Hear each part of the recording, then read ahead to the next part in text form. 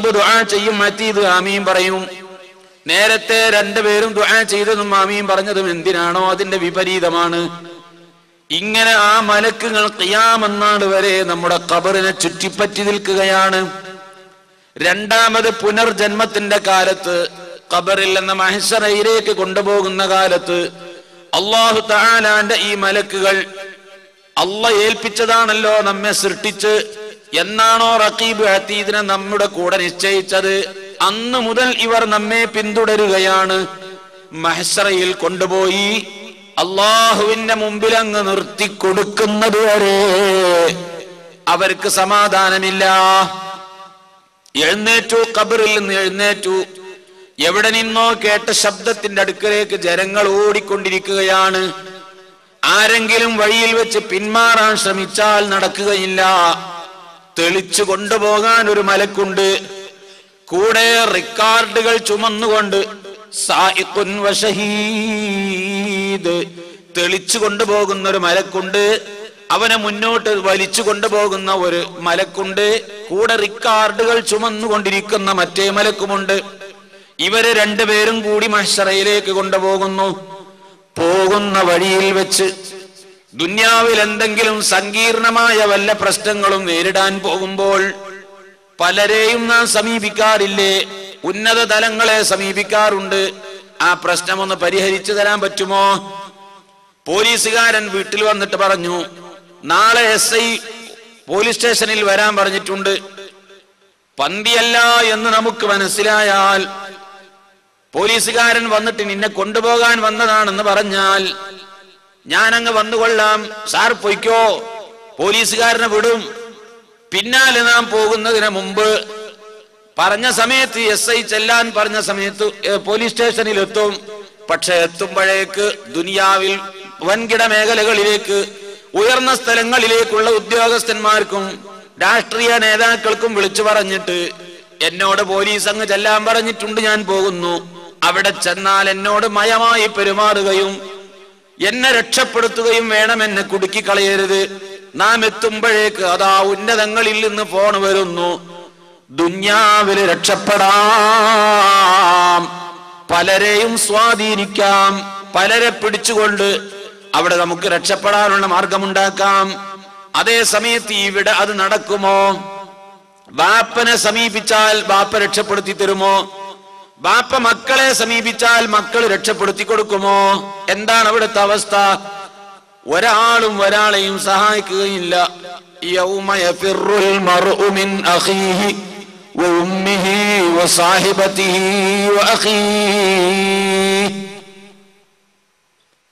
ഒരു മനുഷ്യൻ അവന്റെ വാപ്പാനെ കാണുമ്പോൾ ഓടി ഒളിക്കും, ഉമ്മാനെ കാണുമ്പോൾ ഓടി ഒളിക്കും, ജ്യേഷ്ഠാനുജന്മാരെ കാണുമ്പോൾ ഓടി ഒളിക്കും. അവരെ മറച്ചു വെച്ചുകൊണ്ട് ചെയ്ത പലതും ഇന്ന് പരസ്യമാകാൻ പോകുന്നു. അതുകൊണ്ട് തന്നെ വല്ലാത്ത വഷളത്തരം തോന്നുന്നു. അവരെ കാണുന്ന സമയത്ത് ഓടി ഒളിച്ച് രക്ഷപ്പെടാൻ ശ്രമിക്കുകയാണ്. മക്കളെ കാണുമ്പോ വാപ്പ രക്ഷപ്പെടാൻ ശ്രമിക്കുകയാണ്, വാപ്പാനെ കാണുമ്പോ മക്കൾ രക്ഷപ്പെടാൻ ശ്രമിക്കുകയാണ്. യൗമ യവദ്ദുൽ മുജ്രിമു ലൗ യഫ്തദീ മിൻ അദാബി യൗമിഇദിൻ ബിബനീഹി വസാഹിബതിഹി വഅഖീഹി വഫസീലതിഹി അല്ലതീ തുവീഹി ലികുല്ലി ഇംറിഇൻ മിൻഹും യൗമഇദിൻ ശഅ്റുൻ യുഗ്നീഹി. ബാപ്പ വിചാരിക്കുന്നു, എന്റെ മകനെ കൊടുത്തിട്ട് എനിക്ക് ജാമ്യത്തിന് ഇറങ്ങാൻ പറ്റുമോ? ഞാൻ അനുഭവിക്കുന്നതിന് പകരം എന്റെ മകനെ കൊടുത്തിട്ട് എനിക്ക് രക്ഷപ്പെടാൻ പറ്റുമോ?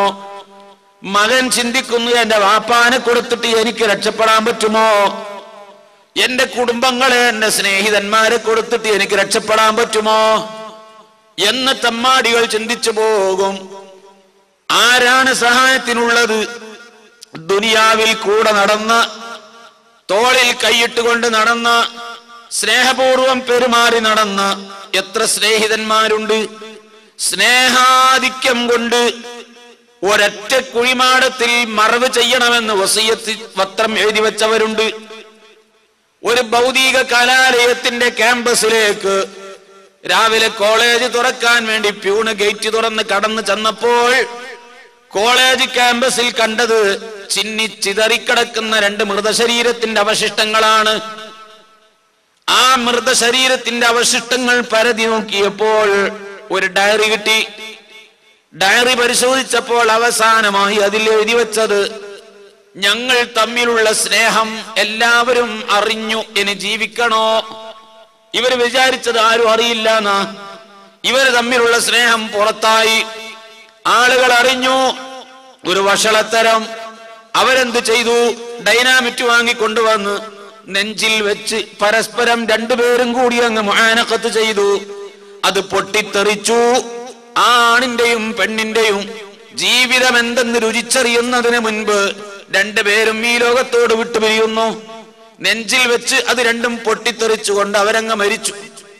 കോളേജ് ക്യാമ്പസിൽ ചിന്നിച്ചെറിയ മൃതശരീരത്തിന്റെ ഇടയിൽ അവർ എഴുതി വെച്ചത്, ഞങ്ങളുടെ രണ്ടുപേരുടെയും മൃതശരീരം ഒരൊറ്റ കുഴിമാടത്തിൽ മറവ് ചെയ്യണം. അവരുടെ സ്നേഹമാണത്. ഭൗതിക ലോകത്ത് അവർ സ്നേഹിച്ചതാ നിലക്കാണ്. ഒരൊറ്റ ഖബറിൽ കിടന്നുറങ്ങാൻ വേണ്ടി വസിയത്ത് ചെയ്ത് എഴുതി വെച്ച സ്നേഹിതന്മാരില്ലേ? അൽ അഖില്ലാഉ യൗമൈദിൻ ബഅ്ളുഹും ലിബഅ്ളിൻ അദൂ. ഇത്തരം സ്നേഹിതന്മാർ പരലോകത്ത് വരുമ്പോ ശത്രുക്കളാണ്. നീയാണ് എന്നെ പറ്റിച്ചത്, നീയാണ് എന്നെ പിഴപ്പിച്ചത്, നീയാണ് എന്നെ വഞ്ചിച്ചത്, ഞാൻ ഈ വിധത്തിൽ തരം താഴ്ന്നു പോയത് നിന്നെ കൊണ്ടാണ് എന്ന് പറഞ്ഞുകൊണ്ട് പരസ്പരം പഴിചാരുന്നു. നല്ല സുന്നത്ത് ജമാഅത്തിന്റെ അഖീദയിൽ പഠിച്ചു വിശ്വസിച്ച് പ്രവർത്തിച്ചു കൊണ്ടിരിക്കുമ്പോ കോളേജിൽ പഠിക്കുന്ന സമയത്ത് സ്നേഹിതനായി കിട്ടിയ ഒരാൾ തനിക്ക് എവിടെ നിന്നോ പകർന്നു കിട്ടിയ ബിദ്അത്തിന്റെ വിശ്വാസം, അള്ളാഹുവിന്റെ മഹാന്മാരെ തരം താഴ്ത്തുന്ന, അമ്പിയാക്കളെ മോശമാക്കുന്ന, അള്ളാഹുവിന്റെ ഔലിയാക്കന്മാരെ കുറ്റപ്പെടുത്തുന്ന പൂർവീക കാലമായി മുസ്ലിം സമുദായം നബി സല്ലല്ലാഹു അലൈഹി വസല്ലമ തങ്ങൾ മുതൽ ഇന്ന് വരെ നിരാക്ഷേപം ചെയ്തു വന്നിരുന്ന കാര്യം ഒരു സുപ്രഭാതത്തിൽ അത് ശിർക്കും കുഫറുമായി ചിത്രീകരിച്ചുകൊണ്ട് സുന്നത്ത് ജമാഅത്തിന്റെ പ്രവർത്തന രംഗത്ത് സജീവമായി നടന്നിരുന്ന ആള് ഇപ്പോൾ അവന് കോളേജിൽ വെച്ചോ ബിസിനസിന്റെ രംഗത്തോ അവൻ കൂട്ടുപിടിച്ച തന്റെ സ്നേഹിതൻ കാരണമായി ആ ബിദ്അത്തിന്റെ വിശ്വാസം തന്റെ ഹൃദയത്തേക്ക് പകർന്നിട്ടുണ്ടെങ്കിൽ നാളെ പരലോകത്ത് വരുന്ന സമയത്ത് അത്തരം സ്നേഹിതന്മാര് പറയുന്നു, അൽഅഖില്ലാഉ യൗമൈദിൻ ബഅ്ളുഹും ലിബഅ്ളിൻ അദൂ. ബിദ്അത്തുകാരനെ സ്നേഹിതനാക്കി വെച്ചാൽ നാളെ പരലോകത്ത് പരസ്പരം ശത്രുക്കളായി മാറുമെന്ന് മുഫസ്സിരീങ്ങൾ രേഖപ്പെടുത്തിയിട്ടുണ്ട്. വളരെ ഗൗരവത്തിൽ മനസ്സിലാക്കേണ്ട ഒരു കാര്യമാണ്. നാം സ്നേഹിക്കുന്നതും നാം കൂട്ടുപിടിക്കുന്നതും പരലോകത്ത് ശത്രുക്കളായി മാറുന്നവരെ അല്ല. അപ്പോൾ ദുനിയാവിൽ പലരും ഉണ്ട്, സ്നേഹിതന്മാരുണ്ട്, മക്കളുണ്ട്, മാതാപിതാക്കളെല്ലാം ഉണ്ട്. ഇതൊക്കെ പരലോകത്ത് വരുമ്പോ യൗമ ലാ യൻഫഉ മാലും വലാ ബനൂൻ ഇല്ലാ മൻ അത്തല്ലാഹ ബിഖൽബിൻ സലീം. അവിടെ മക്കളെ കൊണ്ട് ഉപകരിക്കുകയില്ല, സമ്പത്ത് കൊണ്ട് രക്ഷപ്പെടാൻ കഴിയില്ല, മക്കളെന്തെങ്കിലും ചെയ്ത് രക്ഷപ്പെടാൻ കഴിയില്ല, മക്കളെ കൊടുത്ത് ജാമ്യത്തിലിറങ്ങാൻ പറ്റില്ല, അതിനൊന്നും പറ്റുകയില്ല. മലക്കുകൾ പിടിച്ച് തെളിച്ചു കൊണ്ടുപോവുക തന്നെയാണ്. പോകുന്ന വഴിക്കൊന്ന് മൂത്രമൊഴിക്കാൻ വേണ്ടി ഇപ്പുറത്തേക്ക് തിരിഞ്ഞാലും നടക്കില്ല. ആദം നബി അലൈഹിസ്സലാം മുതൽ ഖിയാമത്ത് നാൾ വരെയുള്ള കോടാനുകോടി ജനങ്ങളെ ഓരോ മനുഷ്യന്റെയും കൂടെ അല്ലാഹു തആല ധാരാളം മലക്കുകളെ വെച്ചിട്ടുണ്ട്. ഇന്ന് നാം മനസ്സിലാക്കുന്നത് നമ്മുടെ കൂടെ റഖീബോ അതീദോ മാത്രമല്ല. നമ്മുടെ കൂടെ എത്ര റഖീബുണ്ട്, എത്ര അതീദുണ്ട്? ഒരൊറ്റ അതീദേ ഉള്ളൂ. റഖീബിനെ അല്ലാഹു ഡെയിലി മാറ്റിക്കൊണ്ടിരിക്കുകയാണ്. ഇന്നലെ ഈ സദസ്സിൽ ഞാൻ പ്രസംഗിച്ചപ്പോൾ, നിങ്ങൾ ഈ സദസ്സിൽ കേട്ടുകൊണ്ടിരുന്നപ്പോൾ ഉണ്ടായിരുന്ന റഖീബ് അല്ല ഇന്ന് നമ്മുടെ കൂടെയുള്ള റഖീബ്. ഇന്ന് ഉള്ള റഖീബ് അല്ല നാളെ നമ്മുടെ കൂടെ ഉണ്ടാകുന്ന റഖീബ്. റഖീബിനെ അല്ലാഹു ഡെയിലി മാറ്റിക്കൊണ്ടിരിക്കും. ഇന്നലെ ഉണ്ടായ അതീദ് തന്നെയാണ് ഇന്ന്. മിനിയാന്നുണ്ടായിരുന്ന അതേ അതീദ് തന്നെയാണ് ഇന്നലെയും ഇന്നുമുള്ളത്. ഇന്നുള്ള അതേ അതീദ് തന്നെയാണ് നാളെയുമുള്ളത്. അപ്പോൾ തന്നെ എത്രയെത്ര റഖീബുകൾ മാറും. ഒരു മനുഷ്യന്റെ കൂടെ നന്മ എഴുതാൻ വേണ്ടി അള്ളാഹു നിശ്ചയിച്ച റഖീബിനെ ഡെയിലി മാറ്റിക്കൊണ്ടിരിക്കുകയാണ്. അതീദ് വന്നേ ഉള്ളൂ എന്നാണോ അതീദിനെ നമ്മുടെ കൂടെ വെച്ചത്? ആ അതീദ് മഹ്ശറയിൽ കൊണ്ടുപോയി നമ്മെ ഏൽപ്പിച്ചു കൊടുക്കുന്നത് വരെ ഒരൊറ്റ അതീദാണ് നമ്മെ പിന്തുടർന്നു കൊണ്ടിരിക്കുകയാണ്. റഖീബാണെങ്കിലോ ഡെയിലി മാറിക്കൊണ്ടിരിക്കുകയാണ്. ആ റഖീബ് മുഴുവനുമുണ്ട്. തന്നെയല്ല, നമ്മുടെ കൂടെ ഹഫളത്ത് എന്ന് പറയുന്ന മലക്കുണ്ട്, കിറാമൻ കാത്തിബീൻ എന്ന് പറയുന്ന ഒരു പറ്റം മലക്കുകളുണ്ട്. അതിന്റെ എല്ലാം പുറമെ രാവിലെ ഒരു കൂട്ടം മലക്കുകൾ ഇറങ്ങി വരും. വൈകുന്നേരം വരെ നാം ചെയ്യുന്ന സർവ്വ പ്രവൃത്തികളും എഴുതി വെക്കും. വൈകുന്നേരം മഗ്രിബായാൽ അവർ തിരിച്ചു പോകും. അപ്പോൾ മഗ്രിബിന് വേറെ ഒരു കൂട്ടർ ഇറങ്ങി വരും. അവര് രാവിലെ വരെ നാം ചെയ്യുന്നത് മുഴുവനും എഴുതി വെക്കും. രാവിലെ ആയാൽ അവർ തിരിച്ചു പോകും. ഇത് റഖീബ് അതീദിന്റെ പുറമെ ഓരോ ദിവസവും നമ്മുടെ പ്രവർത്തികൾ മേൽപോട്ട് കയറ്റിക്കൊണ്ടിരിക്കുന്നു. അങ്ങനെ ഒരു സെറ്റ് മലക്കുകൾ ഇപ്പോൾ നമ്മുടെ കൂടെ തന്നെ ഉണ്ട്. ആ മലക്കുകളുടെ മുഴുവനും ഡ്യൂട്ടി അവസാനിക്കുന്നത് നമ്മെ അള്ളാഹുവിന്റെ മുമ്പിൽ വിചാരണക്ക് നിർത്തിയിട്ട് തീരുമാനമാകുന്നത് വരെ അവർ നമ്മെ വിട്ടുപിരിയുകയില്ല. വഴിയിൽ വെച്ച് പിന്മാറാൻ കഴിയില്ല. അങ്ങനെ സർവ്വജനങ്ങളെയും മഹ്ശറയിൽ കൊണ്ടുപോയി അള്ളാഹു നിശ്ചയിച്ച പ്രത്യേകമായ സ്ഥലത്ത് നിർത്തും. എങ്ങനെയാണ് മഹ്ശറയിൽ നിൽക്കുന്നത്? അള്ളാഹു മഹ്ശറയിലെ ജനങ്ങളെ സൊഫ് സൊഫായിട്ടാ നിർത്തുക. എത്ര സൊഫാണ് മഹ്ശറയിലെ ജനങ്ങളെ അള്ളാഹു നിർത്തുന്നത്? 120 വരിയാണ്. ആദം നബി അലൈഹിസ്സലാം മുതൽ ഖിയാമത്ത് നാൾ വരെ വരാനിരിക്കുന്ന സർവ്വജനങ്ങളെയും അള്ളാഹു മഹ്ശറയിൽ നിർത്തുന്നത് 120 വരിയാണ്. 120 സൊഫ്. ആ 120 സൊഫിൽ നിന്ന് സ്വർഗത്തിലേക്ക് പോകാനുള്ളത് 3 സൊഫ് മാത്രമാണ്. ബാക്കി 117 സൊഫും 117 വരിയും നരകത്തിലേക്കാണെന്ന് അഷ്റഫുൽ ഖൽഖ് നബിയുനാ റസൂലുള്ളാഹി സ്വല്ലല്ലാഹു അലൈഹി വസല്ലം തങ്ങൾ പറയുന്നു. ആ 3 വരിയിൽ അള്ളാഹു നമ്മെയും നമുക്ക് വേണ്ടപ്പെട്ട എല്ലാവരെയും കയറ്റി തരുമാറാവട്ടെ. ആകെ 3 വരിയാണ് സ്വർഗത്തിലേക്ക് പോകാനുള്ളത്. ബാക്കി 117 വരിയും നരകത്തിലേക്കാണ്. ബഹുഭൂരിപക്ഷം ജനങ്ങളും എന്നും സത്യത്തിനെതിരിലായിരിക്കും. ഖുർആനിൽ സൂറത്ത് യാസീനിൽ തന്നെ അല്ലാഹു തആല പറയുന്നുണ്ട്. യാസീനിൽ തന്നെ അല്ലാഹു പറയുന്നുണ്ട്, ലഖദ് ഹഖൽ ഖൗലു അലാ അക്തരിഹിം ഫഹും ലാ യുഅ്മിനൂൻ. ഭൂരിപക്ഷം ജനതയും വിശ്വസിക്കുകയില്ല, സത്യത്തിന്റെ മറുവശത്തായിരിക്കും. അത് ഏത് കാലവും അങ്ങനെ തന്നെയാണ്. ഇന്ന് ലോകത്ത് കാനേശുമാരി കണക്കെടുത്ത് നോക്കിയാൽ സത്യപ്രസ്ഥാനത്തിൽ ആള് കുറയും. അഖീദ നന്നായവർ വളരെ കുറച്ചേ ഉണ്ടാവൂ. നാളെ പരലോകത്ത് അവരൊക്കെ നിർത്തിയാൽ 3 വരിയാണ് സ്വർഗത്തിലേക്ക് പോകാനുള്ളത്. അങ്ങനെ മഹ്ശറയിൽ കൊണ്ടുപോയി വരി വരിയായി നിർത്തിക്കഴിഞ്ഞു. നിർത്തിക്കഴിഞ്ഞാൽ വിചാരണ തുടങ്ങിയോ? തുടങ്ങിയിട്ടില്ല. വിചാരണക്കിനി എത്ര കാലം കഴിയണം? ആ നൃത്തം നിൽക്കുകയാണ്. എവിടെയാണ് നിൽക്കുന്നത്? യൗമ തുബദ്ദലുൽ അർളു ഗൈറൽ അർളി വസ്സമാവാതു. ആകാശഭൂമികളെ ഇന്ന് കാണുന്ന രൂപം മറിച്ചിരിക്കുന്നു. ഇന്ന് കാണുന്ന മണ്ണ് അല്ല. വൽ അർള വദഅഹാ ലിൽ അനാം. ഇന്ന് കാണുന്ന ഭൂമി മനുഷ്യ ജീവിതത്തിന് അനുയോജ്യമായ നിലക്ക് അള്ളാഹു സംവിധാനിച്ചിട്ടുണ്ടെങ്കിൽ പ്രപഞ്ചത്തിന് മറുപടി പറയാൻ കഴിയാത്ത, ശാസ്ത്രത്തിന് മറുപടി പറയാൻ കഴിയാത്ത ഒരു വാദം, ഒരു ഗ്രഹം പൊട്ടിത്തെറിച്ച് 9 എണ്ണമായി രൂപാന്തരപ്പെട്ടതാണ്. ബുധൻ, ശുക്രൻ, ഭൂമി, ചൊവ്വ, വ്യാഴം, ശനി, യൂറാനസ്, നെപ്റ്റ്യൂൺ, പ്ലൂട്ടോ, 9 ഗ്രഹങ്ങൾ. ഒരു സാധനം പൊട്ടിത്തെറിച്ചിട്ടാ 9 എണ്ണം ഉണ്ടായത്. ആ 9 എണ്ണത്തിൽ 8 എണ്ണത്തിനുമില്ലാത്ത ഒരു സ്വഭാവം ഭൂമിക്ക് എങ്ങനെ ഉണ്ടായി? ഒരു സാധനം പൊട്ടിത്തെറിച്ചിട്ടല്ലേ ഇതൊക്കെ ഉണ്ടായത്. നമ്മളൊക്കെ സ്കൂൾ പഠിച്ചത് അങ്ങനെയല്ലേ?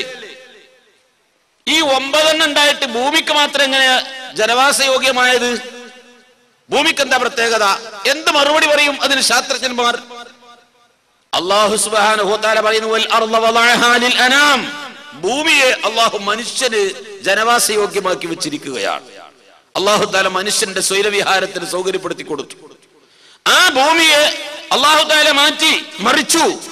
പരലോകത്ത് വരുമ്പോൾ ഈ ഭൂമി മണ്ണാണോ, പാറയാണോ, മാർബിളാണോ, എന്താണ് പരലോകത്തിന്റെ ഭൂമി? ഖണ്ഡിതമായി ഇന്നതാണെന്ന് തറപ്പിച്ച് ഖുർആനിൽ കാണുന്നില്ല. ഹദീസുകളിലും പെട്ടെന്ന് കണ്ടെത്താൻ സാധ്യമല്ല. പക്ഷെ ചില പണ്ഡിതന്മാർ അനേകം തെളിവുകളും ന്യായങ്ങളും വെച്ച് പറഞ്ഞത് അങ്ങനെ തറപ്പിച്ചുറപ്പിച്ച് പറഞ്ഞുകൂടെങ്കിലും ന്യായമായും പല തെളിവുകളെ കൊണ്ടും മനസ്സിലാകുന്നത് മഹ്ശറയിലെ ഭൂമി ലോഹത്തകിടാണ്, ചെമ്പിന്റെ തകിട് പഴുപ്പിച്ചതാണ്. ആ ഭൂമിയിൽ കൊണ്ടുപോയിട്ടാണ് നമ്മെ എല്ലാം അല്ലാഹു തആല നിർത്തുന്നത്. ഇങ്ങനെ ഒരു ലോകം എന്തിന് അല്ലാഹു തആല വെച്ചു? അങ്ങനെ ഒരു ലോകം ഉണ്ട് എന്ന് മാത്രമല്ല, അത് വിശ്വസിക്കൽ ഈമാനിന്റെ ഭാഗമാണ്. ഈ ലോകം അവസാനിക്കുമെന്നും പിന്നീടൊരു ലോകം വരാനുണ്ടെന്നും പുനർജന്മമുണ്ട്, മഹ്ശറുണ്ട്, സ്വർഗമുണ്ട്, നരകമുണ്ടെന്ന് വിശ്വസിക്കൽ ഈമാൻ കാര്യങ്ങളിൽ ഒരു ഭാഗമാണ്. വിശ്വസിച്ചില്ലെങ്കിൽ മുഅ്മിനാകാൻ സാധ്യമല്ല. എന്തിനാണത് വിശ്വസിക്കുന്നത്?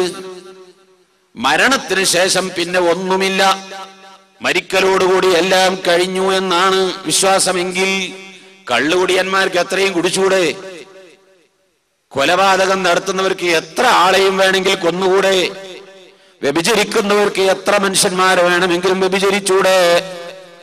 അരാജകത്വം സൃഷ്ടിച്ചുകൊണ്ട് തോന്നിവാസം ചെയ്ത് നടക്കുന്നവർക്ക് എന്തും എങ്ങനെയും ജീവിക്കാമല്ലോ, കാരണം മരിച്ചാലൊക്കെ കഴിഞ്ഞല്ലോ.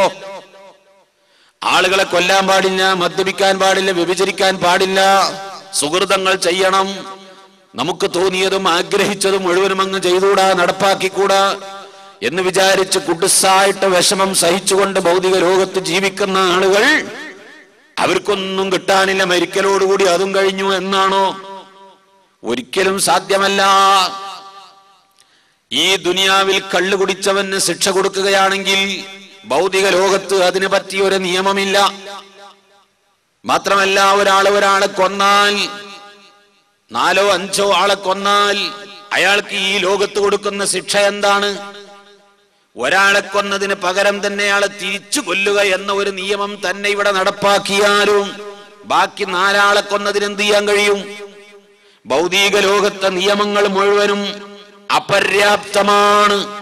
മനുഷ്യൻ ചെയ്യുന്ന തെറ്റുകുറ്റങ്ങൾക്ക് മതിയായ ശിക്ഷ കൊടുക്കാൻ മനുഷ്യനെ കൊണ്ട് സാധ്യമല്ല, ഭൗതിക ലോകത്തെ ഒരു ശക്തിക്കും സാധ്യമല്ല. മതിയാവുന്ന ശിക്ഷ കൊടുക്കണമെങ്കിൽ അല്ലാഹുവിന് മാത്രമേ കഴിയൂ. അത് നശിക്കാത്ത ഒരു ലോകത്ത് 100 ആളെ കൊന്നതിനും മതിയാകുവോളം ശിക്ഷ കൊടുക്കുന്ന ഒരു ലോകമുണ്ടെന്നും ആ ലോകത്തേക്ക് ശിക്ഷ മാറ്റിവെച്ചാൽ മാത്രമേ പൂർണാർത്ഥത്തിൽ കൊടുക്കാൻ കഴിയുകയുള്ളൂ എന്നും എനിക്ക് അങ്ങനത്തെ ഒരു ലോകം വരാനുണ്ടെന്നും അവിടെ എന്നെ ശിക്ഷിക്കുമെന്ന ബോധം നമ്മുടെ ഹൃദയത്തിൽ കടക്കുമ്പോഴാണ് ഈ ലോകത്ത് സുഹൃതങ്ങൾക്ക് സ്ഥാനമുള്ളത്. അരാജകത്വം നിർമാർജനം ചെയ്യാൻ കഴിയൂ, കൊലപാതകങ്ങളെ തടുക്കാൻ കഴിയൂ, മദ്യപാനത്തെ തടുക്കാൻ കഴിയൂ. ഒരു മനുഷ്യൻ ചെയ്യുന്ന തെറ്റിന്, ആ ചെയ്ത തെറ്റിനർഹമായ ശിക്ഷ ദുന്യാവിൽ ഒരു സൃഷ്ടിക്കും കൊടുക്കാൻ കഴിയില്ല. അത് കിട്ടുന്ന ഒരു ലോകമുണ്ടെന്നും മതിയാകുവോളം ശിക്ഷ അവിടെ നിന്ന് കിട്ടുമെന്നും പറയുമ്പോൾ അല്ലാഹു സുബ്ഹാനഹു വ തആല സംവിധാനിച്ച പാരത്രിക ലോകത്തെ കുറിച്ച് ചിന്തിക്കുന്ന ഒരു മനുഷ്യന് ദുനിയാവിൽ ഒരു തെറ്റ് ചെയ്യാൻ സാധ്യമല്ല. മാത്രമല്ല, ആ ലോകത്തെ കുറിച്ചുള്ള ചിന്ത എപ്പോഴും ഹൃദയത്തിൽ ഉണ്ടായാൽ അതുള്ളത് കൊണ്ടല്ലേ നമ്മൾ വ്യഭിചരിക്കാത്തത്, അതുള്ളത് കൊണ്ടല്ലേ കള്ളു കുടിക്കാത്തത്. ഈ മജ്‌ലിസിൽ വന്നിരിക്കുന്ന മുഅ്മിനീങ്ങൾ അങ്ങനെ ഒരു ചിന്ത നമ്മുടെ ഹൃദയത്തിലുള്ളത് കൊണ്ടല്ലേ ഒരു വേണ്ടാത്തരത്തിലേക്കും പോകാത്തത്.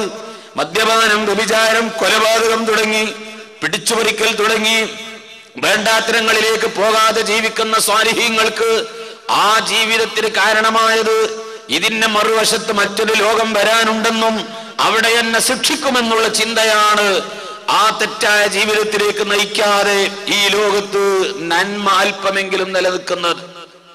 ഇനി ഇവിടെ ചെയ്തു കൂട്ടിയ മുഴുവൻ പ്രവർത്തനങ്ങൾക്കും അർഹമായ ശിക്ഷ, ഒരാളെ കൊന്നവന് കൊടുക്കേണ്ട ശിക്ഷ, 10 ആളെ കൊന്നവന് മതിയാകേണ്ട ശിക്ഷ, അത് 100 ആളെ കൊന്നിട്ടുണ്ടെങ്കിൽ അവൻ അർഹതപ്പെട്ട ശിക്ഷ, ആർക്കും ഒരു കുറവും ഇല്ല. അങ്ങനത്തെ ഒരു ശിക്ഷയുടെയും ജസാഇന്റെയും ലോകമാണ് ഇപ്പോൾ അഭിമുഖീകരിക്കാൻ പോകുന്നത്. അവിടെ വരുമ്പോൾ ആ ആളുകളെ ഇത്രയും ചുട്ടുപൊള്ളുന്ന ചെമ്പിന്റെ മുകളിൽ അല്ലാഹു തആല നിർത്തിയിരിക്കുന്നു. ലോഹത്തകട് പഴുപ്പിച്ച് അതിന്റെ മുകളിൽ നിർത്തിയിരിക്കുന്നു. എത്രയോ കിലോമീറ്റർ അപ്പുറത്ത് കിടക്കുന്ന കത്തിജ്വലിക്കുന്ന അഗ്നിഗോളമാകുന്ന സൂര്യനെ അല്ലാഹു പിടിച്ചു വലിച്ചു കൊണ്ടുവന്ന് ഹത്തൽ ശംസു അലാ റൂസിഹിം, തലക്ക് മുകളിൽ സൂര്യനെ കൊണ്ടുവരുന്നു. ഹത്തൽ മീൽ, ഒരു സുർമക്കോലിന്റെ അത്ര, കണ്ണിൽ സുർമയിടാൻ വേണ്ടി വെച്ച ഒരു കോലില്ലേ, ആ കമ്പിയുടെ അത്ര അടുത്തേക്ക് കൈയൊന്ന് പൊക്കിയാൽ സൂര്യന്മേൽ തട്ടും. ആ നിലക്ക് കൊണ്ടുവരുന്നു. വിയർപ്പിൽ കടന്ന് കടിഞ്ഞാണിടപ്പെട്ടിരിക്കുന്നു.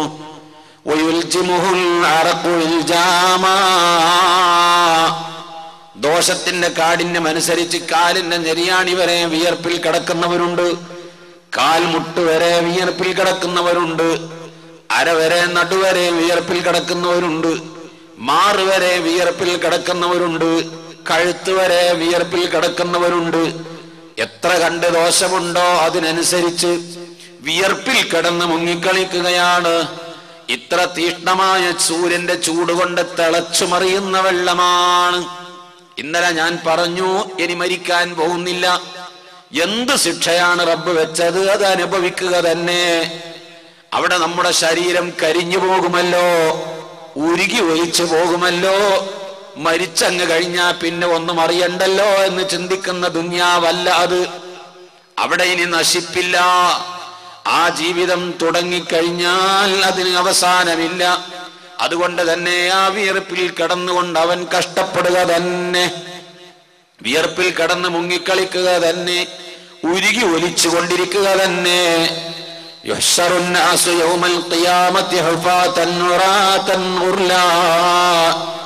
ചെരുപ്പ് ധരിച്ചിട്ടില്ല, ചേലാകർമ്മം ചെയ്യപ്പെട്ടിട്ടില്ല. അല്ലാഹു സുബ്ഹാനഹു വ തആല ഒരു മനുഷ്യനെ സൃഷ്ടിച്ചത് ഏത് വിധത്തിലാണോ ആ വിധത്തിൽ തന്നെ അല്ലാഹു തആല പരലോകത്തവനെ ഹാജരാക്കുകയും ചെയ്യും. ഉമ്മ പടച്ചപ്പോൾ വഅരിളൂ അലാ റബ്ബിക സഫൻ ലഖദ് ജിഅ്തുമൂനാ കമാ ഖലഖനാകും അവ്വല മറ. അല്ലാഹു സുബ്ഹാനഹു വ തആല മഹ്ശറിലേക്ക് കൊണ്ടുവരുന്നത് ഖുർആനിന്റെ പല ഭാഗങ്ങളിലും പറഞ്ഞിട്ടുണ്ട്. ഉമ്മ നമ്മെ പ്രസവിക്കുമ്പോ ചേലാകർമ്മം ചെയ്യപ്പെട്ടുകൊണ്ടല്ല, ചെരുപ്പ് ധരിച്ചുകൊണ്ടല്ല, വസ്ത്രം ധരിച്ചുകൊണ്ടല്ല. എല്ലാ ആണിനെയും പെണ്ണിനെയും ഈ വിധത്തിലാണ് മഹ്ശറിലേക്ക് കൊണ്ടുവരുന്നത്. ബഹുമാനപ്പെട്ട ആയിഷ ബീവി റളിയല്ലാഹു അൻഹ പറയുന്നു, വാ ഫളിഹതാ യാ റസൂലല്ലാഹ്, വല്ലാത്ത വഷളത്തരം തോന്നുന്നു നബിയേ, ഞങ്ങളുടെ ഔറത്ത് മറ്റുള്ളവർ കാണുകയില്ലേ? ആയിഷ ബീവിന്റെ ചിന്ത അങ്ങനെയാ പോയത്. വസ്ത്രമില്ലെന്ന് പറയുമ്പോ ഔറത്ത് കാണുകയില്ലേ? അല്ലാഹുവിന്റെ റസൂൽ പറഞ്ഞു, ആയിഷ, ഔറത്ത് നോക്കുന്ന സമയമല്ലത്. ആരെത്ര സൗന്ദര്യമുള്ള ഔറത്താണെങ്കിലും അവന്റെ ഔറത്തിലേക്ക് നോക്കിയിട്ട് അവന്റെ നഗ്നത നോക്കുന്ന സമയമല്ല. ഒരു മനുഷ്യനും മറ്റൊരാളുടെ ഔറത്ത് നോക്കുകയില്ല. ഓരോ നഫ്സും അവന്റെ സ്വന്തം കാര്യത്തിൽ തന്നെ വേജാറിൽ കടന്ന് എങ്ങനെയെങ്കിലും രക്ഷപ്പെടുമോ എന്ന് ചിന്തിക്കുന്ന, രക്ഷപ്പെടാൻ എന്ത് മാർഗമുണ്ടെന്ന് ചിന്തിക്കുന്ന ഈ ഭീകരമായ അന്തരീക്ഷത്തിൽ മറ്റൊരാളെ ഔറത്ത് നോക്കുകയില്ല ആയിഷ. ഇത് പറയുമ്പോൾ ഒന്ന് മനസ്സിലാക്കണം, എല്ലാ മനുഷ്യന്മാരും വസ്ത്രം ഉരിഞ്ഞുകൊണ്ടല്ല നിൽക്കുന്നത്.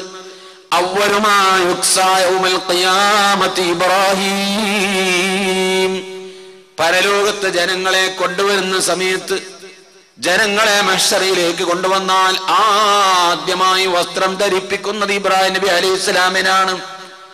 നബി സല്ലല്ലാഹു അലൈഹി വസല്ലമ മഹ്ശറിലേക്ക് വരുമ്പോൾ തന്നെ വസ്ത്രം ധരിച്ചുകൊണ്ടാ വരുന്നത്. അതിനുശേഷമുള്ള കഥയെ അവിടെ പറയേണ്ടതുള്ളൂ. അതാണ് അവ്വലുമാ യുക്സാ. അള്ളാഹുവിന്റെ റസൂലിന് ശേഷം നബി സല്ലല്ലാഹു അലൈഹി വസല്ലമ തങ്ങൾ മഹ്ശറിലേക്ക് വരുമ്പോൾ തന്നെ വസ്ത്രം ധരിച്ചുകൊണ്ടാ വരുന്നത്. മഹ്ശറയിൽ വന്നതിന് ശേഷം വസ്ത്രം ധരിപ്പിക്കുന്നതിൽ ആദ്യത്തേത് ഇബ്രാഹിം നബി അലൈഹിസ്സലാമാണ്. അള്ളാഹു അവന്റെ അമ്പിയാക്കളെ വസ്ത്രം ധരിപ്പിക്കും. സ്വാലിഹീങ്ങൾക്ക് വസ്ത്രമുണ്ടാകും, ഔലിയാക്കന്മാർക്ക് വസ്ത്രമുണ്ടാകും. എല്ലാവരും ഉടുത്തതും അഴിച്ചിട്ടിട്ടല്ല നിൽക്കുന്നത്. അള്ളാഹുവിന്റെ ഇഷ്ടദാസന്മാരായ മെഹബൂബീങ്ങളായ ആളുകൾക്ക് അള്ളാഹു വസ്ത്രം ധരിപ്പിക്കും. ആദ്യം ധരിപ്പിക്കുന്നത് ഇബ്രാഹിം നബി അലൈഹി ഇസ്ലാമിനാണെന്ന് പറഞ്ഞപ്പോൾ തന്നെ അതിന് ശേഷം പിന്നെയും വസ്ത്രം വിതരണം ചെയ്യുന്ന സ്വഭാവം ഉണ്ടെന്ന് വരുന്നില്ലേ? അതേ ഹദീത്തിൽ തന്നെ പറഞ്ഞിട്ടുണ്ട്, സ്വാലിഹീങ്ങൾക്ക് വസ്ത്രമുണ്ടാകും, നഗ്നത മറച്ചുകൊണ്ട് നിൽക്കും. ആ കൂട്ടത്തിൽ അള്ളാഹു നമ്മെയും നമ്മുടെ ഭാര്യമാരെയും മക്കളെയും സഹോദരിമാരെയും ഉമ്മമാരെയും വേണ്ടപ്പെട്ടവരെ മുഴുവനും വസ്ത്രം ധരിച്ചു നിൽക്കുന്ന സ്വാലിഹീങ്ങളുടെ അണിയിൽ നിർത്തിത്തരുമാറാവട്ടെ. പ്രിയപ്പെട്ട സഹോദരങ്ങളെ, ആ നൃത്തം എത്ര കാലമാണ്? അല്ലാഹു സുബ്ഹാനഹു വ തആല തിരിഞ്ഞു നോക്കാത്ത നൃത്തമാണ്. കാന മിഖ്ദാറുഹു 50,000 സനത്തിൻ മിമ്മാ തഉദ്ദൂൻ. 50,000 കൊല്ലം എന്ന് പറഞ്ഞാൽ സൂര്യൻ ഉദിക്കുമ്പോഴല്ലേ കൊല്ലം മറിയുക. ദിവസങ്ങൾ മറിയണം, കൊല്ലം മറിയണമെങ്കിൽ ഇവിടെ രാവിലെ സൂര്യൻ ഉദിക്കുന്നു, വൈകുന്നേരം അസ്തമിക്കുന്നു. അസ്തമിച്ചാൽ രാത്രിയാകുന്നു. ഒരു രാത്രിയും ഒരു പകലും കഴിഞ്ഞു പോകുമ്പോൾ ഒരു ദിവസമാകുന്നു. ഇപ്പോൾ വഅദ് കഴിഞ്ഞു പോയിട്ട് 24 മണിക്കൂറായി. ഇന്നലെ നമ്മൾ ഇവിടുന്ന് പോയിട്ട് ഒരു രാവ് കഴിഞ്ഞു, ഒരു പകലും കഴിഞ്ഞു, ഒരു ദിവസം പിന്നിട്ടു. അങ്ങനെ ദിവസങ്ങൾ പിന്നിടണമെങ്കിൽ സൂര്യൻ ഉദിക്കുകയും അസ്തമിക്കുകയും ചെയ്യണ്ടേ? മഹ്ശറിൽ സൂര്യൻ ഉദിക്കുന്നോ അസ്തമിക്കുന്നോ നിന്ന നൃത്തമല്ലേ? പിന്നെ എങ്ങനെ അവിടെ ദിവസം മാറുന്നത്? പരലോകത്തിന്റെ ദിവസത്തിന്റെ ദൈർഘ്യം മനസ്സിലാക്കാൻ നമുക്ക് കഴിയില്ല. അവിടെ ദിവസങ്ങളുടെ എണ്ണം പറയാനും സാധ്യമല്ല. നമുക്ക് ഒരു ധാരണ കിട്ടാൻ വേണ്ടി ദുനിയാവിന്റെ കണക്ക് പറഞ്ഞു തന്നതാണ്. ദുനിയാവിലെ 50,000 കൊല്ലമാണ് മഹ്ശറയിലെ ഒരു ദിവസം. ഒരു ദിവസമായി അവിടെ പരിഗണിക്കുന്നത്. അവിടെ രാവ് പകലില്ല, സൂര്യൻ അസ്തമിക്കലോ രാത്രിയാകലോ വൈകുന്നേരമാകുമ്പോ വിചാരണയൊക്കെ നിർത്തിവെച്ച് എല്ലാവരും കടന്നുറങ്ങും. പിറ്റേ ദിവസം രാവിലെ വീണ്ടും വിചാരണ തുടങ്ങും. മിനിഞ്ഞാന്നത്തെ ഫ്ലൈറ്റിന് കുറെ ആളുകൾ ഹജ്ജിന് കയറി, നാളത്തെ ഫ്ലൈറ്റിന് കുറെ ആളുകൾ പോകാനുണ്ട് എന്ന് പറയും പോലെ ഇന്നലത്തെ വിചാരണ പൂർത്തിയായി കുറെ ആളുകൾ സ്വർഗത്ത് പോയി. ഇന്ന് രാത്രി വിശ്രമം കിടന്നുറങ്ങുന്നു, നാളെ വിചാരണ നടക്കുന്നു. അങ്ങനെയെല്ലാം രാവില്ല പകലില്ല, ഒരേ നിലപാടാണ്. അങ്ങനെ നിലപാട് വരുമ്പോ അവിടുത്തെ സമയത്തിന്റെ ദൈർഘ്യത്തിന്റെ ഏകദേശം ഒരു രൂപം, ഒരു ഭാവന കിട്ടാൻ വേണ്ടി അല്ലാഹു തആല പറയുന്നു, ദുനിയാവിലെ 50,000 കൊല്ലം കഴിയുമ്പോഴാണ് മഹ്ശറയിൽ ഒരു ദിവസം കഴിയുന്നത് എന്ന് പറഞ്ഞാൽ ഒരു ദിവസത്തിന്റെ ദൈർഘ്യം അത്രയാണ്. ഇത് എത്ര കാലം നിൽക്കേണ്ടി വരുമെന്ന് ഫിനിഷിംഗ് ഡേറ്റ് പറഞ്ഞിട്ടില്ല. എത്ര കാലേ നിൽക്കേണ്ടി വരുള്ളൂ. എത്രയാണോ ആ നൃത്തത്തിന്റെ കണക്ക് അള്ളാഹുവിനെ അറിയൂ.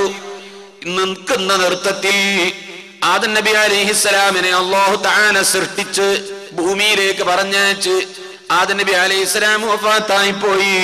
വേറെ കുറെ അമ്പിയാക്കന്മാര് വന്നു. നൂഹ് നബി അലൈഹിസ്സലാം വന്നു, മൂസാ നബി അലൈഹിസ്സലാം, ഈസാ നബി അലൈഹിസ്സലാം വന്നു. കുറെ കാലങ്ങൾക്ക് ശേഷം അഷ്റഫുൽ ഖൽഖ് തങ്ങൾ വന്നു. അള്ളാന്റെ റസൂൽ 63 കൊല്ലം ജീവിച്ച് വഫാത്തായി പോയിട്ട് 1400 ചില്ലാനും കൊല്ലം കഴിഞ്ഞു.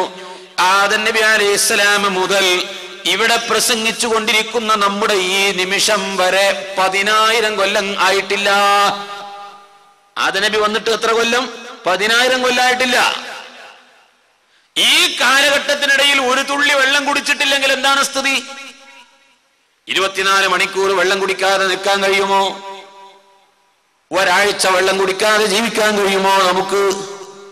പൊരിഞ്ഞ വെയിലത്ത് നല്ല ചുട്ടുപൊള്ളുന്ന റോഡില് അല്ലെങ്കിൽ പാറയിലോ മാർബിളിന്റെ മുകളിൽ 1 മണിക്കൂർ സമയം നിൽക്കാൻ നമുക്ക് കഴിയുമോ?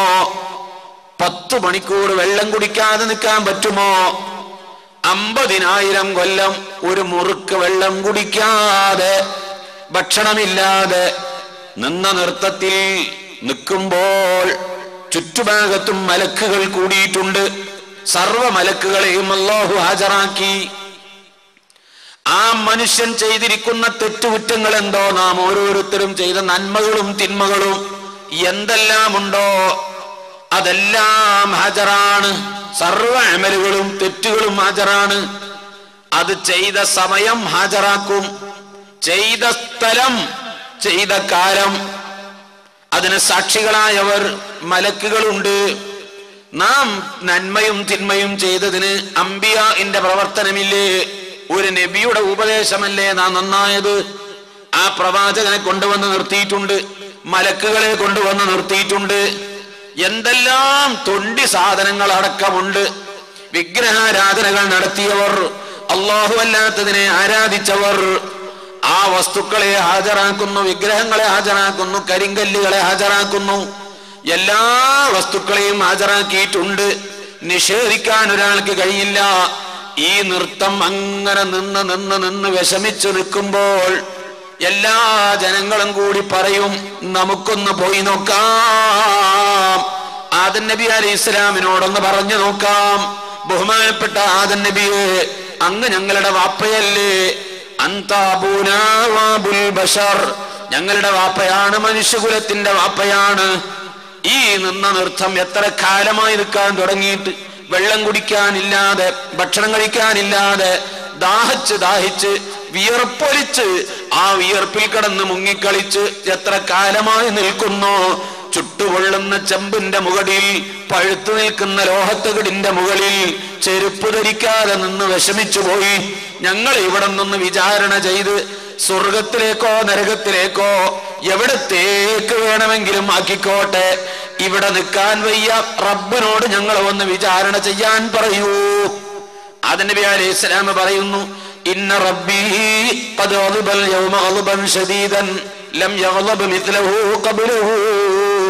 എന്റെ റബ്ബ് ഇന്നത്തെ പോലെ മുമ്പൊരിക്കലും എന്നോട് ദേഷ്യം പിടിച്ചിട്ടില്ല. അതുകൊണ്ട് ഞാൻ വല്ലാത്ത വേജാറിലാണ്, റബ്ബ് വല്ലാത്തൊരു കോപത്തിലാണ്. എനിക്ക് തോന്നുന്നത് അല്ലാഹു എന്നോട് വലിയ ദേഷ്യത്തിലാണെന്നാണ്. പറയാൻ എനിക്ക് ധൈര്യമില്ല. അതുകൊണ്ട് നിങ്ങൾ എന്നോട് പറയല്ലേ, അടുത്ത പ്രവാചകന്റെ അടുക്കൽ പോയിക്കോ.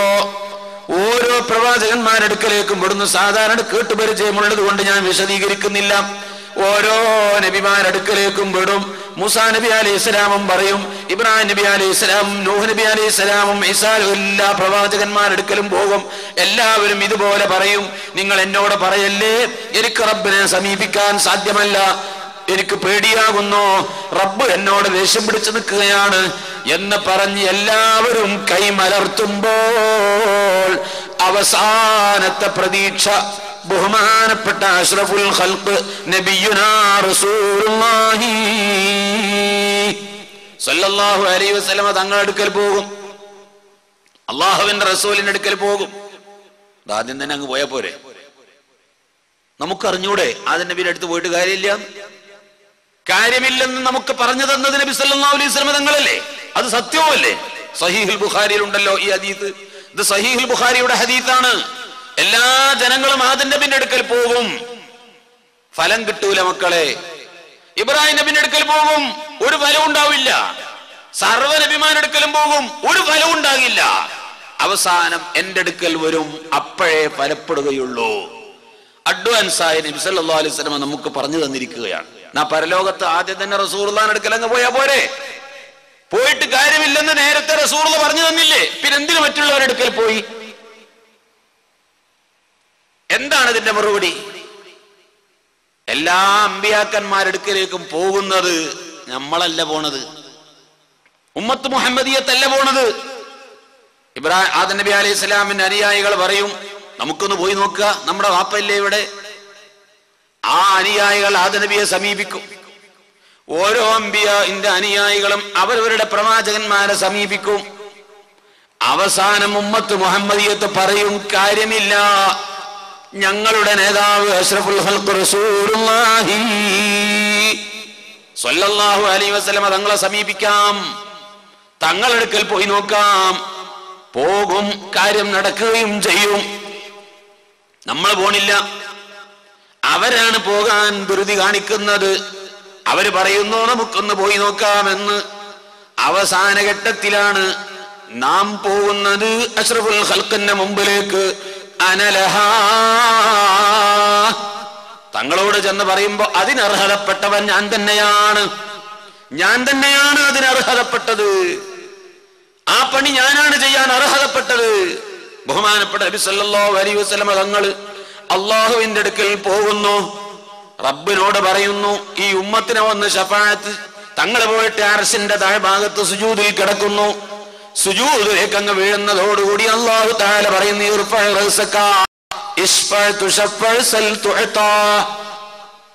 വേറെ ഒരു മറുപടിയാണ് പണ്ഡിതന്മാര് പറഞ്ഞിട്ടുണ്ട്.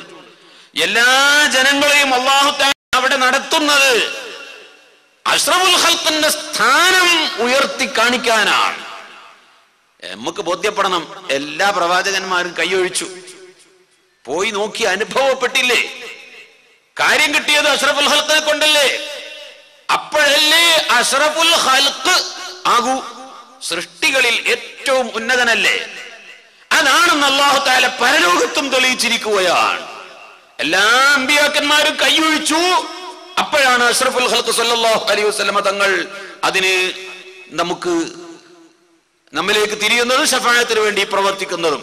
അപ്പോൾ എല്ലാ പ്രവാചകന്മാരെക്കാളും ഉയർന്ന സ്ഥാനം അഷ്റഫുൽ ഖൽഖ് തങ്ങൾക്കാണ് എന്ന് ബോധ്യപ്പെടുത്താൻ, സർവ്വജനങ്ങളെയും ബോധ്യപ്പെടുത്താൻ, മറ്റുള്ളവരുടെ അടുക്കലൊക്കെ പോയി വന്നിട്ട് ലാസ്റ്റ് നബി തങ്ങളെ അടുക്കൽ ചെല്ലുന്നത്. ഇത് നേരത്തെ അല്ലാഹുവിന്റെ റസൂൽ പറഞ്ഞു തന്ന സ്ഥിതിക്ക് നമുക്ക് നേരത്തെ റസൂലുള്ളാഹിന്റെ അടുക്കലേക്ക് അങ്ങ് പോയാൽ മതി. അതിനവിടെ പോകുന്നത് ആദ്യം നമ്മളല്ല, മറ്റുള്ള ടീമുകളെ, മറ്റമ്പിയാവിന്റെ ഉമ്മത്തുകളാണ് പോകുന്നത്. അല്ലാഹുവിന്റെ റസൂൽ അർശിന്റെ താഴ്ഭാഗത്ത് ചെന്നു, സുജൂദിൽ ചെന്ന് വീഴുന്നു. അല്ലാഹു പറയുന്നു, തല ഉയർത്തും. ഇവിടെ സുജൂദ് കിടക്കേണ്ട സ്ഥലമല്ല, തല ഉയർത്തു. തങ്ങൾക്ക് എന്താ വേണ്ടത് ചോദിച്ചോ, തന്നേക്കാം. ബഹുമാനപ്പെട്ട നബി തങ്ങൾ പറയുന്നു, ഇവരെ ഒന്ന് ശഫാഅത്തിനെടുക്കണം, വിചാരണ ചെയ്യണം, എന്തെങ്കിലും ഒരു തീരുമാനം ഉണ്ടാക്കി കൊടുക്കണം. അപ്പോഴാണ് അല്ലാഹു തആല വിചാരണക്ക് നീങ്ങുന്നത്.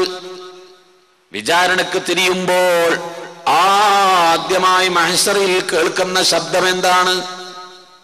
അല്ലാഹു നമ്മിലേക്ക് തിരിഞ്ഞു നോക്കിയിട്ടില്ലെന്ന് പറഞ്ഞാൽ അവഗണിച്ച് തള്ളിയിരിക്കുകയല്ല. നമ്മെ രക്ഷപ്പെടുത്താനോ അല്ലെങ്കിൽ നമ്മെ എന്തെങ്കിലും ഒരു തീരുമാനമാക്കി വിടാനോ ഉള്ള തിരുനോട്ടം നോക്കിയിട്ടില്ല. ഓരോ മനുഷ്യനും തോന്നും, അല്ലാഹു ഇന്ന് ഏറ്റവും കൂടുതൽ ശ്രദ്ധിക്കുന്നത് എന്നെയാണ്. ഈ 50,000 കൊല്ലവും ഞാൻ ചിന്തിക്കുന്നു, റബ്ബ് നോക്കുന്നത് എന്നെയാണ്. ഞാൻ എന്താ ചെയ്യണത്? ഞാൻ എങ്ങോട്ടാ തിരിയുന്നത്?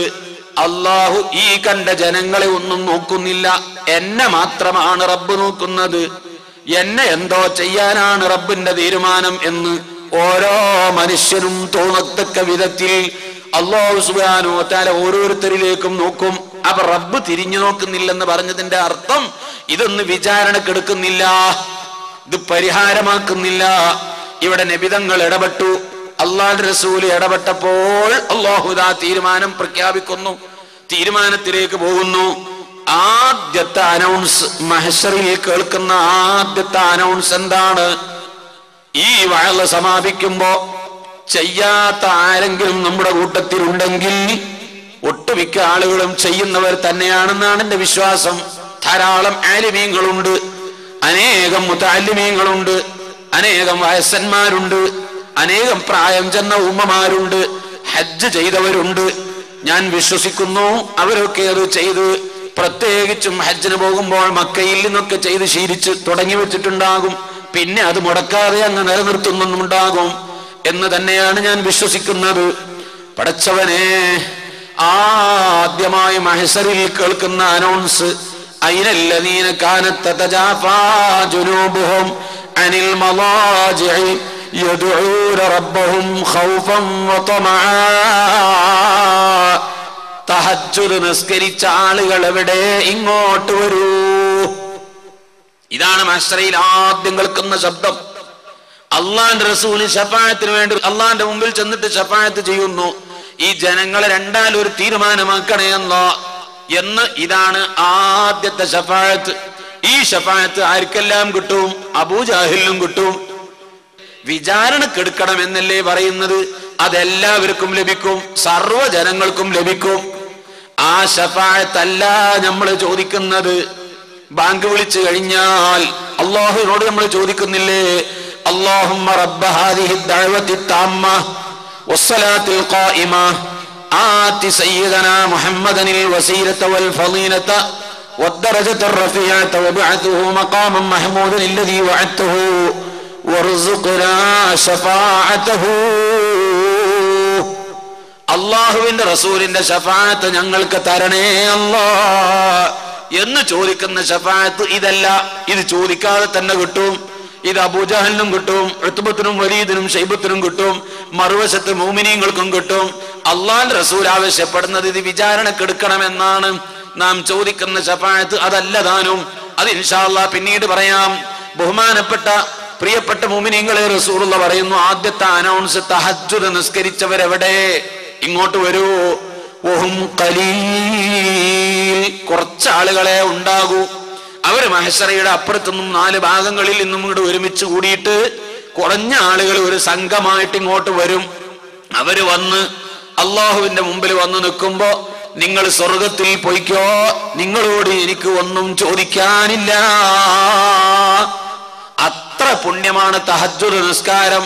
ഹിസാബ് കൂടാതെ, മഹ്ശറയിലെ തുടർ നടപടികൾ അറിയാതെ, വിചാരണയെ നേരിടേണ്ടതില്ലാതെ, ഒരു ബുദ്ധിമുട്ടും അനുഭവിക്കാതെ ഈ ജനങ്ങളെ, ഈ തഹജ്ജുദ് നിസ്കരിച്ച ആളുകളെ അല്ലാഹു തആല സ്വർഗത്തിലേക്ക് പറഞ്ഞേക്കും.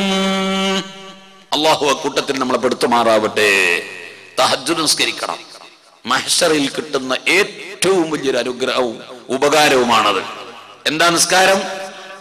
ഒന്ന്, ഉറങ്ങിയതിന് ശേഷമുള്ള നിസ്കാരമാണ്. രാത്രി ഉറങ്ങിയതിന്റെ ശേഷമുള്ള നിസ്കാരമാണ്.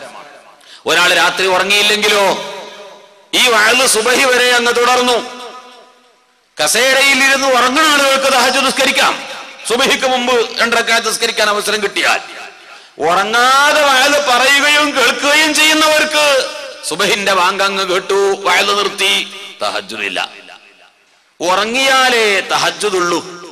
ഉറങ്ങി എഴുന്നേറ്റതിന് ശേഷം ഏറ്റവും നല്ലത് രാത്രി ഒരു 12 മണിക്ക് ശേഷമാകലാണ്.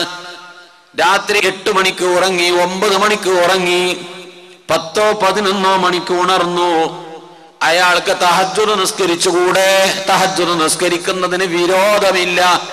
പക്ഷേ ഏറ്റവും പുണ്യം ഒരു 12 മണിയെങ്കിലും കഴിയണം. ഏറ്റവും നല്ലത് അങ്ങനെയാണ്. കുറച്ചുകൂടി നല്ലത് രാത്രിയുടെ അവസാന ഭാഗത്തേക്കാകലാണ്. ഏറ്റവും ശ്രേഷ്ഠത സുബഹിക്ക് അല്പം മുമ്പ് എഴുന്നേറ്റ് വുളു ചെയ്ത് തഹജ്ജുദ് നിസ്കരിച്ചുകൊണ്ട് സുബഹി ബാങ്കിനെ കാത്തിരിക്കുന്ന രംഗമാണ് തഹജ്ജുദ് നിസ്കാരത്തിൽ ഏറ്റവും പുണ്യമുള്ള രൂപം. ആ തഹജ്ജുദ് നിസ്കാരം, ഉറങ്ങി എഴുന്നേറ്റ് നിസ്കരിക്കുന്ന നിസ്കാരം, നമുക്ക് ഉറക്കം ഉണരാൻ മാർഗമില്ല. ഉണരണമെന്ന് വിചാരിച്ചാ കിടക്കുന്നത്, പക്ഷേ ഉണരുന്നില്ല. എന്തു ചെയ്യാനാണ് ഉസ്താദേ, ഉറക്കം ഉണരുന്നില്ല? എന്തെല്ലാം ഉപകരണങ്ങൾ നമ്മുടെ വീടുകളിൽ വാങ്ങിവെച്ചിട്ടുണ്ട്. എത്ര കാശ് മുടക്കി എന്തെല്ലാം ഉപകരണങ്ങൾ വാങ്ങിയിട്ടുണ്ട്. അത്രയൊന്നും വിലയില്ലല്ലോ ഒരു ടൈമീസ് വാങ്ങാൻ, ഒരു അലാറം അടിച്ച് ശബ്ദമുണ്ടാക്കുന്ന യന്ത്രം വാങ്ങാൻ. അത്രയൊന്നും കാശ് വേണ്ടല്ലോ. മൊബൈൽ ഫോണിൽ അലാറ സൗകര്യങ്ങളില്ലേ? എന്തെല്ലാം സംവിധാനമുള്ള മൊബൈലുണ്ട്. സുബഹിക്ക് അല്പം മുമ്പ് വിളിച്ചുണർത്താൻ പറ്റിയ ഒരു അലാറം വെച്ചുകൊണ്ട്, അതിനത് തലന്റെ ചുവട്ടിലാ വെച്ചാ തന്നെ ആ കിടക്കുന്നിടത്ത് കിടന്നിട്ട് അതങ്ങ് ഓഫാക്കി പിന്നെയും കിടന്നുറങ്ങും ചെയ്യും. അലാറം വെച്ചിട്ട് എന്താ കാര്യം? കുറച്ച് ദൂരത്ത് വെക്കണം. ശല്യം ചെയ്യുന്ന വിധത്തിലുള്ള ശബ്ദവും വേണം. കിടക്കാൻ സമ്മതിക്കരുത്. അത് പിന്നെയും പിന്നെയും പിന്നെയും അടിച്ചുകൊണ്ടേയിരിക്കണം. അപ്പോൾ എഴുന്നേൽക്കും. എഴുന്നേറ്റിട്ട് ദൂരത്തുള്ള ആ ശല്യം തീർക്കാൻ അവിടെ ചെന്നുകൊണ്ട് ഓഫാക്കാൻ എഴുന്നേറ്റ് കഴിഞ്ഞാൽ, അവിടെ ചെന്ന് ഓഫാക്കി തിരിച്ചു വരുമ്പോഴേക്ക് പടച്ചവനെ, തഹജ്ജുദിന്റെ സമയമല്ലേ. നാളെ പരലോകത്ത് ഹിസാബ് കൂടാതെ സ്വർഗത്തിലേക്ക് പോകാൻ പറ്റിയ അമലല്ലേ തഹജ്ജുദ്. ആ തഹജ്ജുദ് നിസ്കാരം നിർവഹിച്ചു കഴിഞ്ഞാൽ എന്തൊരു നേട്ടമാണ് കിട്ടാനുള്ളത് എന്നാലോചിക്കാനുള്ള ഒരു ടൈം നമുക്ക് കിട്ടും. അതാലോചിക്കുമ്പോ പിന്നെ കിടന്നുറങ്ങാൻ തോന്നൂല. ഉടനെ തന്നെ ചെന്ന് കണ്ണും മുഖവും കഴുകിയാൽ അവന്റെ ഉറക്കമങ്ങ് പോകും. ഒരു 4 അടി അങ്ങോട്ടും ഇങ്ങോട്ടും നടന്നാൽ ശരിക്കും ഉറക്കം പോയി. തഹജ്ജുദ് നിസ്കരിച്ചുകൊണ്ട് ആ പാതിരാവിൽ ഏകാന്ത ഹൃദയത്തോടു കൂടി അള്ളാഹുവിലേക്ക് കൈമലർത്തി പ്രാർത്ഥിക്കാം. ദോഷങ്ങൾ പൊറുക്കാൻ കരയാൻ പറ്റിയ ഏറ്റവും നല്ല ടൈം, ദുആക്ക് ഉത്തരം കിട്ടുന്ന ഏറ്റവും നല്ല ടൈം ആ സമയത്ത് വബിൽ അസ്ഹാരിഹും യസ്തഗ്ഫിറൂൻ, പാതിരാ സമയത്തിരുന്നു കൊണ്ട് അല്ലാഹുവിനോട് പാപമോചനം തേടി കരയാൻ നമുക്ക് സാധിക്കണം. ഈ വഅലിന്റെ വിജയം പറയുന്ന എനിക്കും കേൾക്കുന്ന നിങ്ങൾക്കും തഹജ്ജുദ് നിസ്കരിക്കാത്ത വല്ല ആണും പെണ്ണും ഈ കൂട്ടത്തിലുണ്ടെങ്കിൽ ഈ വഅൽ കൊണ്ട് കിട്ടുന്ന ഏറ്റവും വലിയ അനുഗ്രഹം നാളെ മഹ്ശറാവൻ സഭയിൽ വിചാരണ കൂടാതെ രക്ഷപ്പെടാൻ പറ്റിയ അമലാകുന്ന തഹജ്ജുദ് നിലനിർത്താൻ ഈ സദസ്സ് നമുക്ക് അല്ലാഹു കാരണമാക്കി തരുമാറാവട്ടെ. ഇവിടുന്ന് അങ്ങോട്ട് ഇനി തഹജ്ജുദ് നിസ്കാരം മുടക്കരുത്. സുബഹിക്ക് അല്പം മുമ്പ് എഴുന്നേൽക്ക്. രാത്രി കുറച്ച് നേരത്തെ കിടന്നുറങ്ങിയാൽ മതി. എന്നാ ഇതൊന്നൊരു പ്രശ്നവുമില്ല. ഇത് കിടന്നുറങ്ങുന്നത് എപ്പോഴാണ്? 12 മണിക്ക് വിളിച്ചു നോക്കിയാലും ആള് ഹയാത്തോടുകൂടി നടക്കുകയാണ്.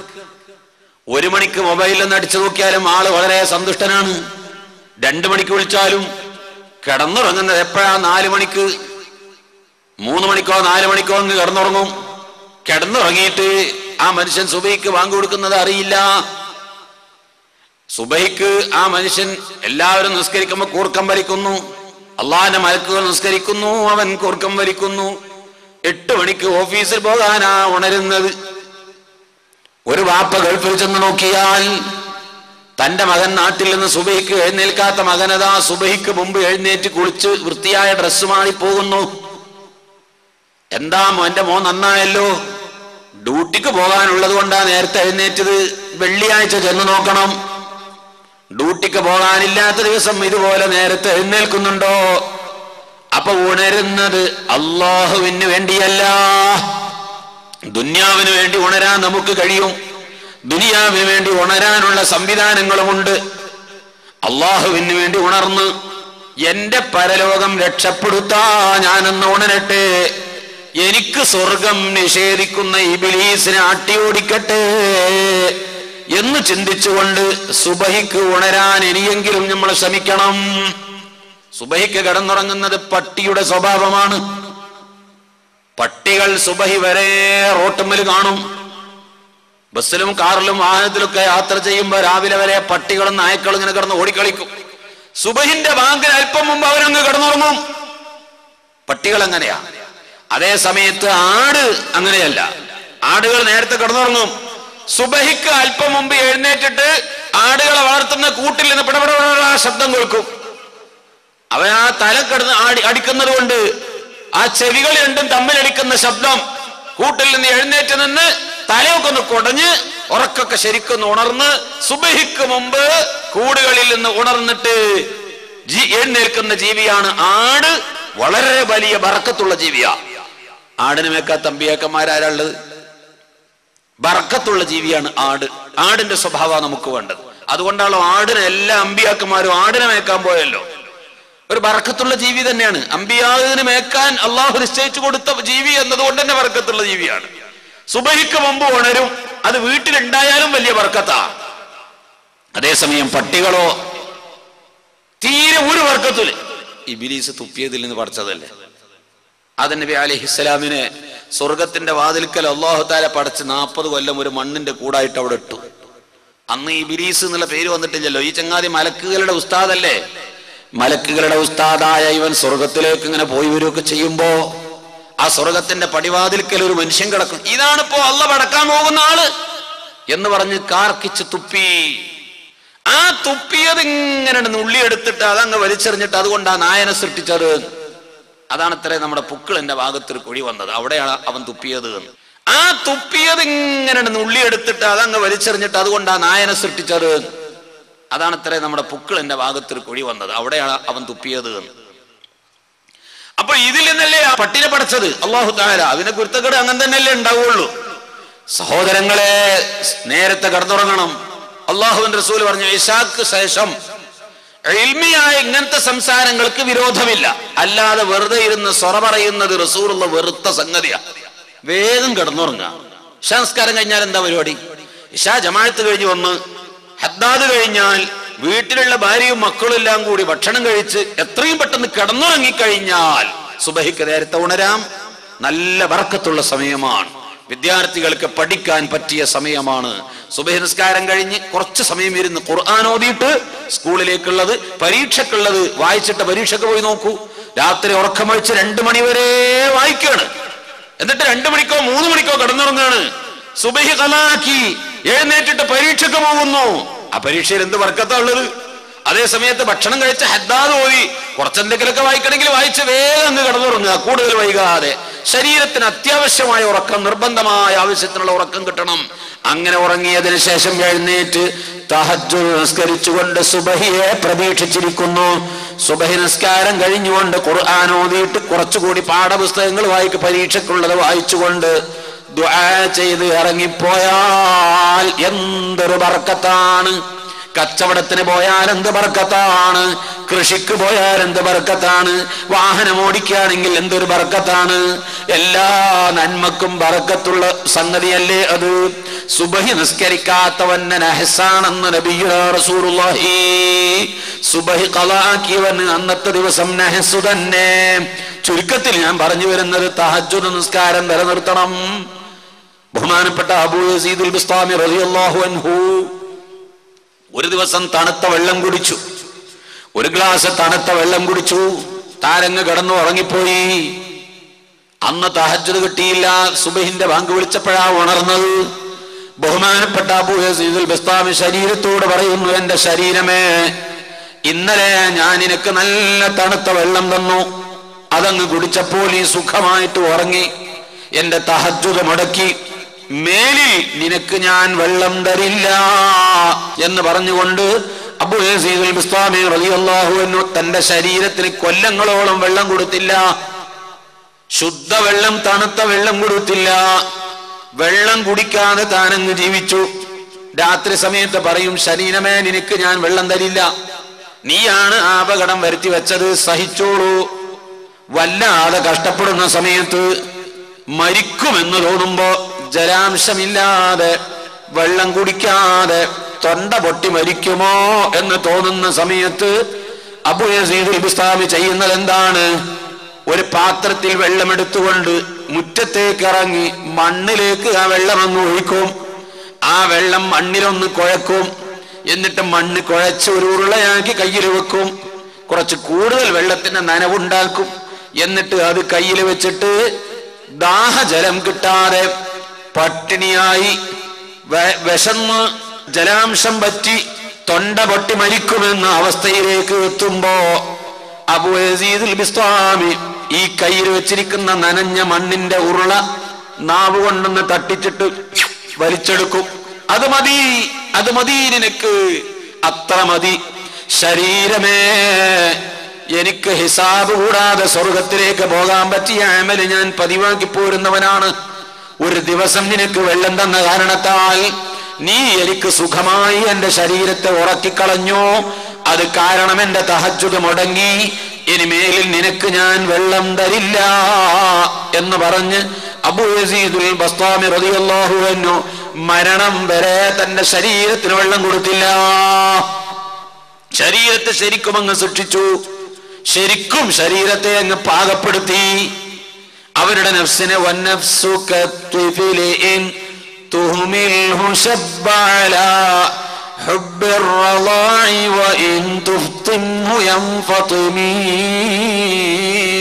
കൊച്ചു കുഞ്ഞുങ്ങൾക്ക് മുല കൊടുത്ത് ശീലിക്കുന്ന ഉമ്മമാര് കുഞ്ഞുങ്ങൾക്ക് മുല കൊടുക്കുന്നത് 2 വയസ്സ് പ്രായമാകുമ്പോൾ കുട്ടിയുടെ മുല കുടി നിർത്തും. അങ്ങനെ അല്ലെങ്കിൽ 1.5 വയസ്സ് പ്രായമാകുമ്പോ ആ കുഞ്ഞിന്റെ മുലകുടി നിർത്തും. 2 വയസ്സ് പ്രായമാകുമ്പോ എന്തായാലും ആ കുഞ്ഞിന്റെ മുലകുടി നിർത്തും. മുലകുടി നിർത്താതെ വിട്ടാലോ ആ കുഞ്ഞും മുല കുടിക്കും. 4 വയസ്സായാലും ഉമ്മാന്റെ മുലപ്പാല് കിട്ടണം. 10 വയസ്സായാലും മുലപ്പാല് കിട്ടണം. യുവാവാണെങ്കിലും ആ കുഞ്ഞിന്റെ മുലകുടി നിർത്തിയിട്ടില്ലെങ്കിൽ അവൻ യുവാവായാലും ഉമ്മാന്റെ മുലപ്പാല് കുടിക്കാൻ അവൻ നിർബന്ധിതനാകും. അവന് കുടിക്കും, അത് കിട്ടേണ്ടി വരും. അതേ സമയത്ത് ഇതേ കുഞ്ഞിനെ തന്നെ 2 വയസ്സ് പ്രായമാകുമ്പോഴേക്ക് ഉമ്മ മുലപ്പാല് കുടിക്കുന്നത് നിർത്തിയിട്ട് ഉമ്മാന്റെ മാരിടത്തിൽ നിന്ന് മാറ്റി നിർത്തിയപ്പോൾ ആ കുഞ്ഞൻ അങ്ങനെ വളരുകയും ചെയ്തു. ഇന്ന് ഉമ്മാനെ മുലപ്പാല് കുടിക്കുക എന്ന് ആലോചിച്ചു നോക്കൂ. നമുക്ക് സാധ്യമാണോ? ചിന്തിക്കാൻ പോലും സാധ്യമാണോ? നമ്മുടെ ശരീരത്തെ, നമ്മുടെ നഫ്സിനെ എങ്ങനെ പാകപ്പെടുത്തുന്നോ ആ പാകപ്പെടുത്തുന്ന വിധത്തിലാണ് നമ്മുടെ ശരീരം. ശരീരത്തെ നല്ലതുകൊണ്ട് പാകപ്പെടുത്തണം, നല്ല ചിട്ടകൾ ശരീരത്തിന് കൊടുക്കണം. അപ്പോൾ തഹജ്ജുദ് നിസ്കാരം വേണം. എന്തിന്? നാളെ പരലോകത്ത് വിചാരണ കൂടാതെ സ്വർഗത്തിലേക്ക് പറഞ്ഞേക്കുന്ന ആദ്യത്തെ പണി മഹ്ശറിലതാണ്. തഹജ്ജുദ് നിസ്കരിച്ചവരെവിടെ? ഇങ്ങോട്ട് വരൂ. അവരെ അങ്ങ് സ്വർഗത്തിലേക്ക് പറഞ്ഞേച്ചിട്ടാണ് അല്ലാഹു തആല വിചാരണക്ക് തിരിയുന്നത്. എല്ലാ ജനങ്ങളെയും അല്ലാഹു വിചാരണക്കെടുക്കും. സർവ്വജനങ്ങളെയും വിചാരണ ചെയ്യും.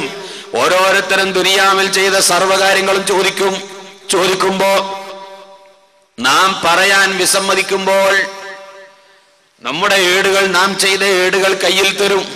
മലക്കുകൾ അത് ചുമന്നു വന്നിട്ടുണ്ടല്ലോ, അവരെ അല്ലാഹു ഏൽപ്പിച്ചതല്ലേ. ആ ഏടുകൾ കയ്യിലേക്ക് തരും. ഏത് കയ്യിലാ തരുന്നത്? കിതാബ് ഏത് കയ്യിലാ കിട്ടുന്നത്? അത് തന്നെ വലിയ ഒരു പ്രതീക്ഷയാണ്. അവിടെ നിന്ന് തന്നെ ഏകദേശം നമ്മുടെ രൂപം മനസ്സിലാക്കാം. വലത്തെ കയ്യിലേക്ക് കിതാബ് വിതരണമാണ്, വലത് കയ്യിലാണ്. വഅമ്മാമൻ ഊതിയ കിതാബഹു ബിയമീനിഹി ഫസൗഫ യുഹാസബു ഹിസാബൻ യസീറാ. വലത്തെ കയ്യിൽ കിതാബ് കിട്ടിയാൽ കാര്യം എളുപ്പമാണ്. പിന്നെ വലിയ വേജാറൊന്നും വേണ്ട. അവന്റെ കാര്യം എളുപ്പമാണ്. ചെറിയ ഒരു ഹിസാബ് കൊണ്ടങ്ങ് രക്ഷപ്പെടും. അതേ സമയത്ത് അമ്മാമൻ ഊതിയ കിതാബഹു ബിശിമാലിഹി ഫയഖൂലു ഹാഉം ഖറഊ കിതാബിയ. അതാ ഇടത്തെ കയ്യിലെ കിതാബ് കിട്ടിയാൽ ഫയഖൂലു യാ വൈലത്താ. പലതും പല സ്ഥലങ്ങളിലും ഖുർആൻ പറയുന്നു, എന്റെ നാശമേ. എന്താണ് സംഭവിക്കുന്നത്? മാലി ഹാദൽ കിതാബ് ലാ യുഗാദിറു സഗീറതൻ വലാ കബീറതൻ ഇല്ലാ അഹ്സാഹാ വവജദൂ മാ അമിലു ഹാദിറൻ വലാ യദ്ലിമു റബ്ബുക അഹദാ. എല്ലാ വെള്ളിയാഴ്ചയും അൽ കഹ്ഫ് സൂറത്തിൽ ഇത് നമ്മൾ ആവർത്തിച്ചോതാറുണ്ട്. എല്ലാവരുടെ കയ്യിലേക്കും കിതാബ് വിതരണം ചെയ്തു. വലത് കൈ പിന്നിലേക്ക് പിടിച്ചു കെട്ടി ഇടത്തെ കയ്യിൽ കൊടുക്കപ്പെടുന്ന ചില കൂട്ടര്. വലത് കയ്യിൽ കിട്ടി, അതുകൊണ്ട് വായിക്കുന്ന ഒരു കൂട്ടര്. വലത് കയ്യിൽ കിട്ടിക്കഴിഞ്ഞാൽ അവർ വിജയിച്ചു കഴിഞ്ഞു. ഇടത്തെ കയ്യിലാണോ കിട്ടിയത്, വലത് കൈ പിന്നിലേക്ക് മലക്കുകൾ വന്ന് പിടിച്ചു കെട്ടിവെക്കും. ഇടത്തെ കയ്യിലാണ് കിതാബ് കിട്ടുന്നത്. അപ്പൊ ഇത് പേജ് മറിക്കണ്ടേ? ഓരോ പേജും മറിക്കണ്ടേ? ഒരു പേജ് അത് വായിച്ചു കഴിയുമ്പോ അടുത്ത പേജ് വായിക്കണ്ടേ? കൈ പിന്നിലേക്ക് പിടിച്ചു കെട്ടിയിരിക്കല്ലേ. എങ്ങനെ കഷ്ണം മറിക്കുക? യൽഖാഹു മൻശൂറാ. ഓട്ടോമാറ്റിക്കായി പേജുകൾ മറിഞ്ഞുകൊണ്ടിരിക്കും. ഒരു പേജിന്റെ വായന കഴിഞ്ഞാൽ ഖുർആൻ പറയുന്നു അടുത്ത പേജ് ഓട്ടോമാറ്റിക്കലി മറിഞ്ഞുകൊണ്ടിരിക്കും. കൈ പിന്നിലേക്ക് പിടിച്ചു കെട്ടി എന്നത് കൊണ്ട് പേജ് മറിയാതിരിക്കൊന്നുമില്ല. അങ്ങനെ പേജുകൾ മറിഞ്ഞുകൊണ്ടിരിക്കും. എല്ലാം വായിച്ചു തീരും. നിഷേധിക്കും മനുഷ്യൻ. അവിടെയും മനുഷ്യൻ നിഷേധിക്കും. ഞാൻ പറഞ്ഞിട്ടില്ല, ഞാൻ ചെയ്തിട്ടില്ല എന്നൊക്കെ പറയും. ഒരു ദോഷം ചെയ്താൽ ആ ദോഷം ചെയ്യുന്നത് ഏത് കാലമാണോ, ഏത് ടൈമിലാണോ, ഏത് സ്ഥലത്ത് വെച്ചാണോ, എല്ലാറ്റിനെയും അല്ലാഹു ഹാജരാക്കും. ഭൂമിയെ ഹാജരാക്കും. യൗമഇദിൻ തുഹദ്ദിതു അഖ്ബാറഹാ. ഭൂമിക്ക് ചില കാര്യങ്ങൾ റബ്ബിനോട് തുറന്നു പറയാനുണ്ട്. ഭൂമിക്ക് ചില കാര്യങ്ങൾ റബ്ബിനോട് പറയാനുണ്ട്. എന്താണ് ഭൂമി പറയുന്നത്? അഷ്റഫുൽ ഖൽഖ് തങ്ങളോട് സ്വഹാബത്ത് ചോദിച്ചു, എന്താ ഭൂമി പറയുക? ഓരോ മനുഷ്യനും ചെയ്തിരിക്കുന്ന നന്മയും തിന്മയും ഭൂമി അള്ളാഹിനോട് പറയും. ഇവിടെ കാണാം, അള്ളാഹുവിന്റെ റസൂലിന്റെ മേലിൽ ഒരു മനുഷ്യൻ സ്വലാത്ത് ചൊല്ലിയാൽ ആ ചൊല്ലുന്ന ശബ്ദം എത്ര ദൂരത്തേക്ക് കേൾക്കുന്നുവോ ആ ശബ്ദം കേട്ട ദൂരത്തുള്ള വൃക്ഷങ്ങളും സസ്യപുല്ലുകളും മണൽത്തരികളും ചരൽക്കല്ലുകളും നാളെ പരലോകത്ത് അനുകൂലമായി സാക്ഷി പറയും. റസൂലുള്ളാഹി സ്വല്ലല്ലാഹു അലൈഹി വസല്ലം തങ്ങൾക്ക് ഈ മനുഷ്യൻ സ്വലാത്ത് ചെല്ലുന്നത് ഞാൻ കേട്ടിട്ടുണ്ട് എന്ന്, അതിന്റെ ശബ്ദം എത്ര ദൂരത്തേക്ക് അടിച്ചു വീശിയോ ആ സ്ഥലത്തുള്ള ഓരോ മണൽത്തരികളും പരലോകത്ത് അനുകൂലമായ സാക്ഷിയാകും. ഈ ആയത്തിനെ വ്യാഖ്യാനിച്ചു പണ്ഡിതന്മാർ പറഞ്ഞിട്ടുണ്ട്, നിസ്കരിച്ചാൽ ആ സ്ഥലം പരലോകത്ത് സാക്ഷിയാണ്. അതുകൊണ്ടല്ലേ ഇവിടെ വെച്ച് ഇശാൻസ്കാരം നിർവഹിച്ചു. ഇശാന്റെ സുന്നത്ത് നിസ്കരിക്കണമെങ്കിൽ അവിടെ തന്നെ വെച്ചാവരുത്. ഒന്ന് അപ്പുറത്തേക്ക് മാറി നിൽക്കുന്നത് നല്ലതാണ്. പിന്നെ വിത്ർ നിസ്കരിക്കണം. ഇശാന്റെ സുന്നത്ത് നിസ്കാരം കഴിഞ്ഞാൽ പിന്നെ വിത്ർ നിസ്കരിക്കണം. ഒരൽപ്പവും കൂടി അങ്ങോട്ട് മാറിയിട്ട് വിത്ർ നിസ്കരിക്കുന്നത് സുന്നത്താണ്. കിതാബുകളിലൊക്കെ ഇങ്ങനെ സുന്നത്ത് വിവരിച്ചിട്ടുണ്ട്. അങ്ങനെ മാറി നിൽക്കുന്നത് സുന്നത്തായി വിവരിച്ചിട്ടുണ്ട്. അപ്പൊ തറാവീഹിന്റെ ഈ 2 റക്അത്തുകളിൽ മാറേണ്ട ആവശ്യമില്ല. 20 റക്അത്തിന്റെ ഒരു നിസ്കാരമാണല്ലോ. ആ 20 റക്അത്തും ഈ 2 റക്അത്ത് ഓരോ സ്ഥലത്ത് വെച്ച് നിസ്കരിക്കുമ്പോഴാണ് ഒരു 20 റക്അത്തിന്റെ തറാവീഹ് പൂർത്തിയാവുക. അതുകൊണ്ട് അതിന്റെ ഇടയിൽ മാറേണ്ടതില്ല എന്നും പണ്ഡിതന്മാർ പറഞ്ഞിട്ടുണ്ട്. അങ്ങനെ ഈ 2 റക്അത്തുകളും ഇശാന്റെ 4ഉം ഇശാന്റെ സുന്നത്തായ 2ഉം അതിനുശേഷമുള്ള വിത്റും അതുപോലെ ളുഹറിന്റെ മുന്നിലും പിന്നിലും ചെയ്യേണ്ട സുന്നത്തുകൾ വിവിധ സ്ഥലങ്ങളിലേക്ക് മാറി നിൽക്കുന്നത് നല്ലതാണ്. നിസ്കാരത്തിന് വലിയ ഒരു സൊഫ്, സലാം വീട്ടി ദുആ ഒക്കെ കഴിഞ്ഞു, എഴുന്നേറ്റ് നിന്നു. ഇപ്പുറത്തുള്ള ആള് അപ്പുറത്തേക്കും അപ്പുറത്തുള്ള ആളെ ഇപ്പുറത്തേക്കും മാറ്റിയാൽ പരസ്പരം ആ നിൽക്കുന്ന 2 ആളുകൾ അങ്ങോട്ടും ഇങ്ങോട്ടും മാറിയാൽ നല്ല അച്ചടക്കമുണ്ടാകും, ഭംഗിയുണ്ടാകും, അടുക്കും ചിട്ടയും ഉണ്ടാകും. സ്ഥലം മാറലുമായി നിസ്കാരം കഴിഞ്ഞാൽ മറ്റുള്ളവർക്ക് പോകുന്നതിന് ബുദ്ധിമുട്ടുമില്ല. നല്ല ഭംഗിയായ കാര്യങ്ങൾ നിർവഹിക്കാൻ ജുമുഅക്കൊക്കെ പ്രത്യേകിച്ചും. അപ്പോ എന്തിനാണ് ഇങ്ങനെ മാറുന്നത്? നീ സുജൂദ് ചെയ്ത സ്ഥലം നാളെ പരലോകത്ത് അല്ലാഹുവിനോട് പറയും, അല്ലാഹുവേ, ഈ മനുഷ്യൻ എന്റെ മാറിടത്തിൽ വെച്ചുകൊണ്ട് നിസ്കരിച്ചവനാണ്, തെമ്മാടിത്തരം ചെയ്തവനാണെങ്കിൽ ഭൂമി പറയും, അല്ലാഹുവേ, ഈ മനുഷ്യൻ ഇന്ന സ്ഥലത്ത് വെച്ച് വ്യഭിചാരം ചെയ്തവനാണ്, ഇന്ന സ്ഥലത്ത് വെച്ച് കളവ് പറഞ്ഞവനാണ്. മദ്യപിക്കുമ്പോൾ ചിന്തിക്കണേ, വ്യഭിചരിക്കുമ്പോൾ ചിന്തിക്കണേ, ഒരു ഹറാമ് പറയുമ്പോൾ ശ്രദ്ധിക്കണേ. ആ സ്ഥലം നാളെ പരലോകത്ത് നമുക്ക് പ്രതികൂലമായി മാറും. ആ സ്ഥലം നാളെ പരലോകത്ത് റബ്ബിനോട് പറയും, ഇന്ന ദിവസം ഇന്ന സമയം എന്റെ മുകളിൽ വെച്ച് ഈ മനുഷ്യൻ ഇന്ന ഇന്ന കാര്യങ്ങൾ പറഞ്ഞു എന്ന് പറയും. നാം നിഷേധിക്കാൻ ശ്രമിച്ചാലും നടക്കൂല. ഭൂമി ആ കാര്യം തുറന്നു പറയും. കൈകാലുകൾ സംസാരിക്കും. അൽയൗമ നഖ്തിമു അലാ അഫ്വാഹിഹിം വതുകല്ലിമുനാ ഐദീഹിം വതശ്ഹദു അർജുലുഹും ബിമാ കാനൂ യക്സിബൂൻ.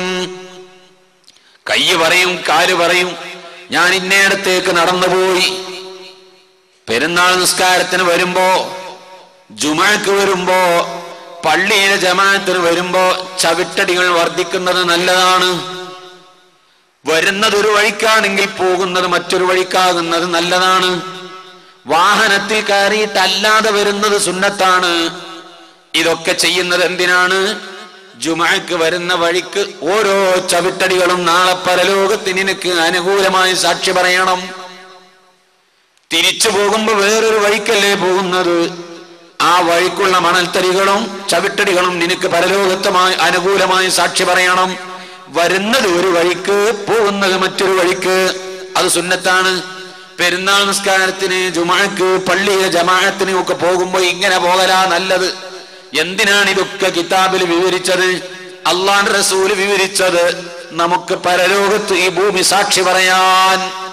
ചുണ്ടുകൾക്ക് സീല് വെച്ചു, കയ്യിന്റെ വിരല് പറയുന്നു, കണ്ണ് പറയും, അൽയൗമ നഖ്തിമു അലാ അഫ്വാഹിഹിം വതുകല്ലിമുനാ ഐദീഹിം. കൈ സംസാരിക്കും, കാല് സംസാരിക്കും. അപ്പോൾ നാം ചോദിക്കും, എടാ നീ പറഞ്ഞുവല്ലേ? കയ്യിനോട് ചോദിക്കും, എടാ കയ്യെ നീ പറഞ്ഞുവല്ലേ? നാവാകുന്ന അവയവത്തിന് സംസാരിക്കാനുള്ള കഴിവ് പടച്ച റബ്ബ് കയ്യാകുന്ന ഞങ്ങളെ കൊണ്ട് സംസാരിപ്പിക്കുമ്പോ ഞങ്ങൾ എന്തു ചെയ്യാനാണെന്ന് കയ്യിന്റെ വിരല് നമ്മളോട് തിരിച്ചു പറയും. എല്ലാ സാക്ഷികളും കൃത്യമാണ്. അല്ലാഹു എന്നിൽ എന്ത് തീരുമാനമാണോ എടുക്കാൻ പോകുന്നത്, അങ്ങനെ വേജാറായി നിൽക്കുമ്പോ അല്ലാഹു വിളിക്കും, ഇവിടെ വാ. അടുത്തേക്ക് വിളിച്ചിട്ട്, നീ ഇന്ന ഇന്ന ഇന്ന ഇന്ന തെറ്റുകൾ ചെയ്തില്ലേ? അതേ ചെയ്തു. ഓരോ സ്ഥലവും ഇന്ന സ്ഥലത്ത് വെച്ച് ഇന്നത് ചെയ്തില്ലേ, ഇന്ന സ്ഥലത്ത് വെച്ച് ഇന്നത് ചെയ്തില്ലേ? എല്ലാം നമ്മളെ ബോധ്യപ്പെടുത്തും. ബോധ്യപ്പെടുത്തിയിട്ടേ ശിക്ഷിക്കുകയുള്ളൂ. ഒരധ്യാപകൻ ക്ലാസ്സിലെ കുട്ടികളെ ശിക്ഷിക്കുകയാണെങ്കിൽ മനഃശാസ്ത്രം പഠിപ്പിക്കുന്നത് എന്താണ്? ഞാനൊരു മദ്രസ മുഅല്ലിമാണെങ്കിൽ എന്റെ കുട്ടികളെ ഞാൻ ശിക്ഷിക്കുന്നതിന് മുമ്പ് എന്തിനാണ് ആ കുട്ടിയെ ശിക്ഷിക്കുന്നതെന്ന് കുട്ടിക്ക് ആദ്യം ബോധ്യപ്പെടുത്തി കൊടുക്കണം. നീ ഇന്നത് ചെയ്തില്ലേ, ഞാൻ പറഞ്ഞിട്ടില്ലേ അങ്ങനെ ചെയ്യരുത്, നീ സമയം വളരെ വൈകിയല്ലേ വന്നത്, നിന്നോട് ഞാൻ ഹോംവർക്ക് ചെയ്തു വരാൻ പറഞ്ഞിരുന്നില്ലേ, നീ എഴുതി കൊണ്ടുവന്നിട്ടില്ലല്ലോ. ഇവൻ ചെയ്ത തെറ്റ് എന്താണോ അത് ആ കുട്ടിക്ക് ബോധ്യപ്പെടുത്തിയിട്ടേ ഒരു അധ്യാപകൻ കുട്ടിയെ ശിക്ഷിക്കാവൂ. അങ്ങനെ ശിക്ഷിക്കുമ്പോ ഒരടി അങ്ങ് വെച്ചു കൊടുത്തു, ഇവൻ കരഞ്ഞുകൊണ്ട് തിരിച്ചു പോന്നു. ഈ കുട്ടിയുടെ മാനസിക പ്രകൃതി ഈ അധ്യാപകരോട് എങ്ങനെയാ ഉണ്ടാകുക? പഠിച്ചവനെ, ഞാൻ വിചാരിച്ചിരുന്നു ഒരു 10 അടിയെങ്കിലും, ഒരടി കൊണ്ട് രക്ഷപ്പെട്ടല്ലോ. ഉസ്താദിനോട് വെറുപ്പില്ല, ക്ലാസ്സിലെ മാഷോട് അധ്യാപകനോട് വെറുപ്പില്ല, തെറ്റ് ബോധ്യപ്പെടുത്തിയിട്ടേ ശിക്ഷിക്കാവൂ. അതങ്ങനെയാ ദുന്യാവിൽ വരെ നമ്മുടെ മര്യാദ. അതേ സമയത്ത് ആദ്യം തന്നെ വന്നപാട് 4 എണ്ണം കൂടെ കൊടുത്തു കുറെ കഴിഞ്ഞ് മദ്രസ വിട്ട് പോകാനാവുമ്പോ, മോനെ ഞാൻ എന്തിനാ നിന്നെ തല്ലിയത് അറിഞ്ഞോ, മനസ്സിലായോ എന്ന് ആ കുട്ടിക്ക് എത്ര തെറ്റ് ബോധ്യപ്പെടുത്തി കൊടുത്താലും ഈ കുട്ടി എന്താ ചിന്തിക്കുക? ഉസ്താദിനെ ഉണ്ട്, എന്നെ തല്ലിയത് ഇച്ചിരി കൂടുതലായി പോയെന്ന്, പിന്നെ സോപ്പിട്ട് പറഞ്ഞേക്കാണ് എന്നേ ആ കുട്ടി മറുപടി കണ്ടെത്തുള്ളൂ. അങ്ങനെ ചെയ്യാൻ പാടില്ല. അപ്പൊ അത് നമ്മളിവിടെ ദുന്യാവിൽ പഠിപ്പിക്കുന്ന മനഃശാസ്ത്രം നമ്മൾ ചെയ്തുകൊണ്ടിരിക്കുന്ന ഒരു മനഃശാസ്ത്രമാണ്. തെറ്റിന് ശിക്ഷിക്കുകയാണെങ്കിൽ, ആരെ ശിക്ഷിക്കുകയാണെങ്കിലും, വാപ്പ മക്കളെ ശിക്ഷിക്കുകയാണെങ്കിലും, ആരെ ശിക്ഷിക്കുകയാണെങ്കിലും ഇന്ന തെറ്റ് ചെയ്തതിന്റെ പേരിൽ ഇന്ന ശിക്ഷ നൽകുന്നു. ആ ശിക്ഷ തരുന്നത് നീ ഇന്ന തെറ്റ് ചെയ്തതിന്റെ പേരിലാണെന്ന് ബോധ്യപ്പെടുത്തി കൊടുത്തിട്ട് ചെയ്യണമെന്നതാണ് മനഃശാസ്ത്രം. ദുന്യാവിൽ അങ്ങനെയല്ലേ ചെയ്യാ? അപ്പോഴതിന്റെ കാര്യ ഗൗരവം നമുക്ക് മനസ്സിലാവും. അല്ലാഹു തആല എല്ലാം നിഷേധിക്കാൻ കഴിയാത്തവർ ദുന്യാവിൽ ഇതൊക്കെ ചിലപ്പോൾ നിഷേധിക്കും, മറച്ചു വെക്കൊക്കെ ചെയ്യും, എന്തെങ്കിലും കളവ് പറഞ്ഞിട്ടെങ്കിലും രക്ഷപ്പെടാൻ ശ്രമിക്കും. പക്ഷെ ആഖിറത്തില് ഒരു കളവും നടക്കൂല. കിതാബിൽ എഴുതി വെച്ചതുണ്ട്, കയ്യും കാലും സാക്ഷിയാണ്, ഭൂമി സാക്ഷിയാണ്, മലക്കുകൾ സാക്ഷിയാണ്, അതിനുള്ള എല്ലാ സാക്ഷികളും റെഡിയാണ്. ഒരു നിലക്കും നിഷേധിക്കാൻ കഴിയാതെ വരുമ്പോൾ അല്ലാഹു തആല ഒക്കെ ബോധ്യപ്പെടുത്തിയിട്ടാണ് ശിക്ഷ നൽകാൻ പോകുന്നത്. ആ കൂട്ടത്തിൽ ഒരാളെ വിളിച്ചു, ഇന്ന തെറ്റുകളൊക്കെ നീ ചെയ്തില്ലേ, സംഗതി വളരെ ഗുരുതരമായ തെറ്റല്ലേ, ഞാൻ പറഞ്ഞിട്ടില്ലേ ചെയ്യരുത് എന്ന്. പേടിച്ചു വിരണ്ട് വേജാറായി നിൽക്കുകയാണ്. ആ സമയത്ത് അല്ലാഹു തആല ഒരു സ്വകാര്യം പറയുന്നു, എടാ ബേജാറാകണ്ട, ഞാൻ അതെല്ലാം നിനക്ക് മാപ്പ് ചെയ്തിരിക്കുന്നു. അല്ലാഹു ആ കൂട്ടത്തിൽ പെടുത്തട്ടെ. റബ്ബ് നമ്മുടെ ദോഷങ്ങൾ മാപ്പ് ചെയ്തു തരുമാറാവട്ടെ. എന്താണ് ആ മാപ്പ് ചെയ്യാൻ കാരണം? മാപ്പ് ചെയ്യാൻ എന്താ കാരണം? അതിനൊരു കാരണമുണ്ട്. 2-3 സ്ഥലങ്ങളിൽ അല്ലാഹു ഇത് പറയുന്നുണ്ട്.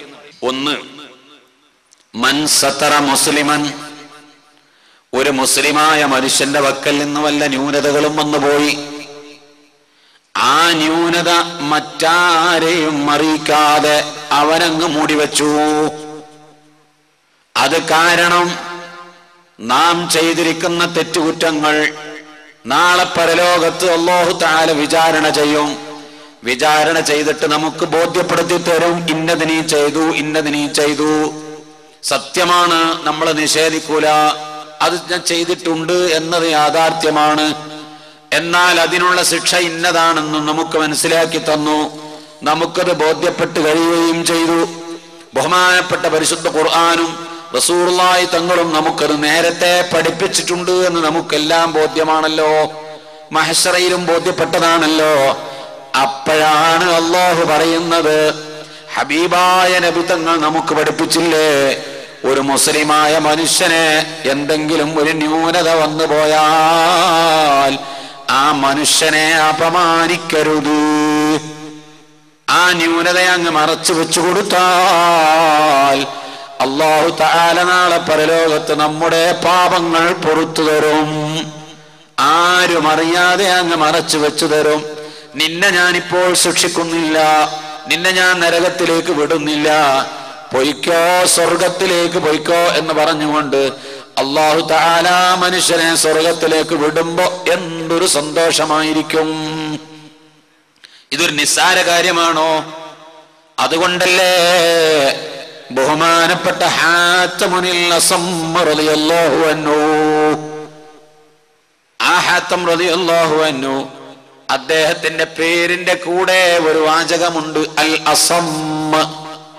അസമ്മ എന്ന് പറഞ്ഞാൽ പൊട്ടൻ, ഹാത്തമ് എന്നാണ് ആ വാക്കിന്റെ അർത്ഥം.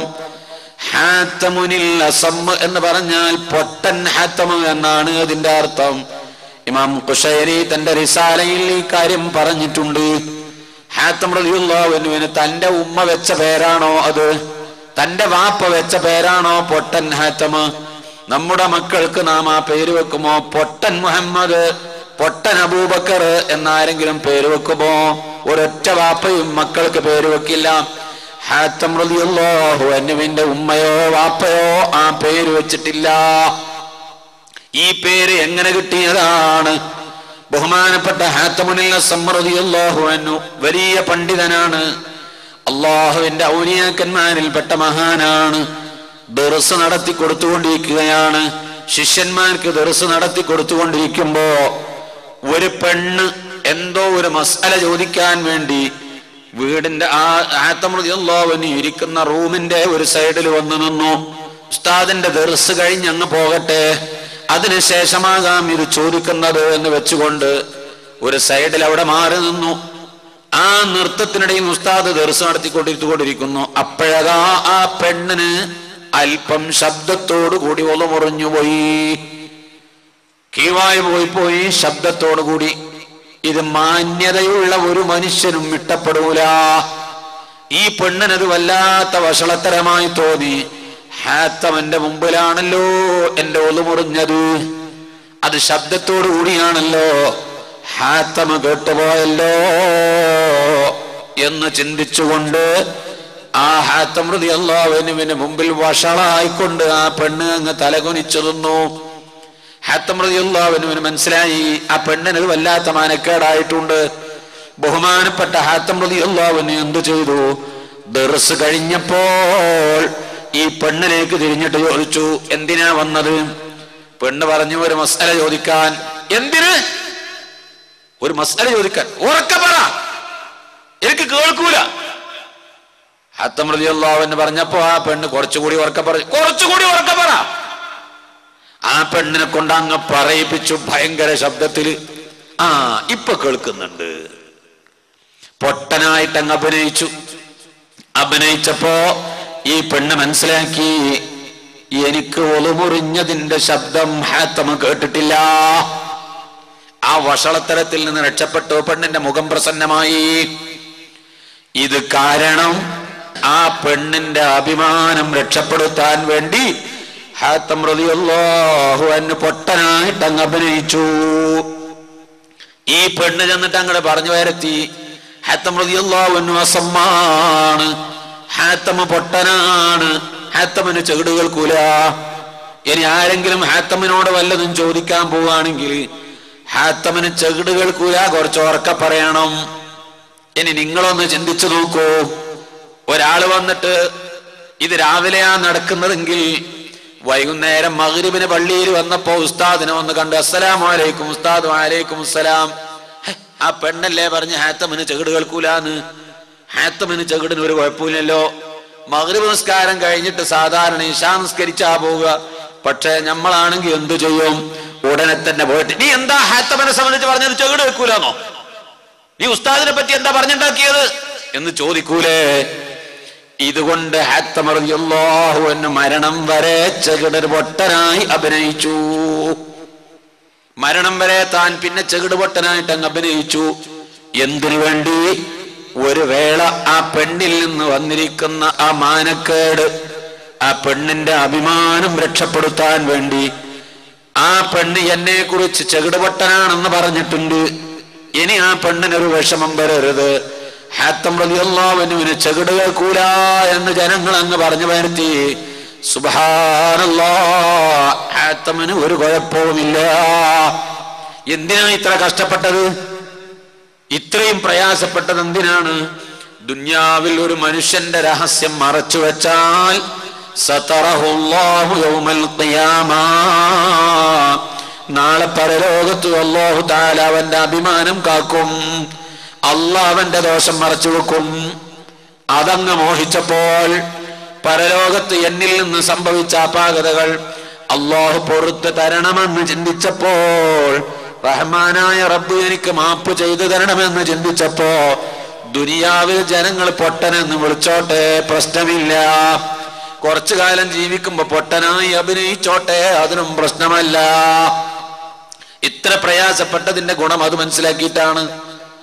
എത്ര മനുഷ്യന്മാരെ അഭിമാനം പറിച്ച് ചീന്താറുണ്ട് ഞാനും നിങ്ങളും.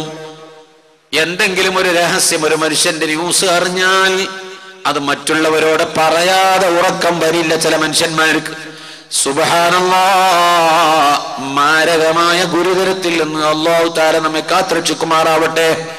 ഇനിയെങ്കിലും ഈ വാളിന്റെ മജ്ലിസ് പിരിഞ്ഞു പോകുമ്പോ പറഞ്ഞ എനിക്ക് കേട്ട നിങ്ങളെക്കാൾ അത് ഫലമാകണം, നിങ്ങൾക്കും അത് ഫലം ചെയ്യണം.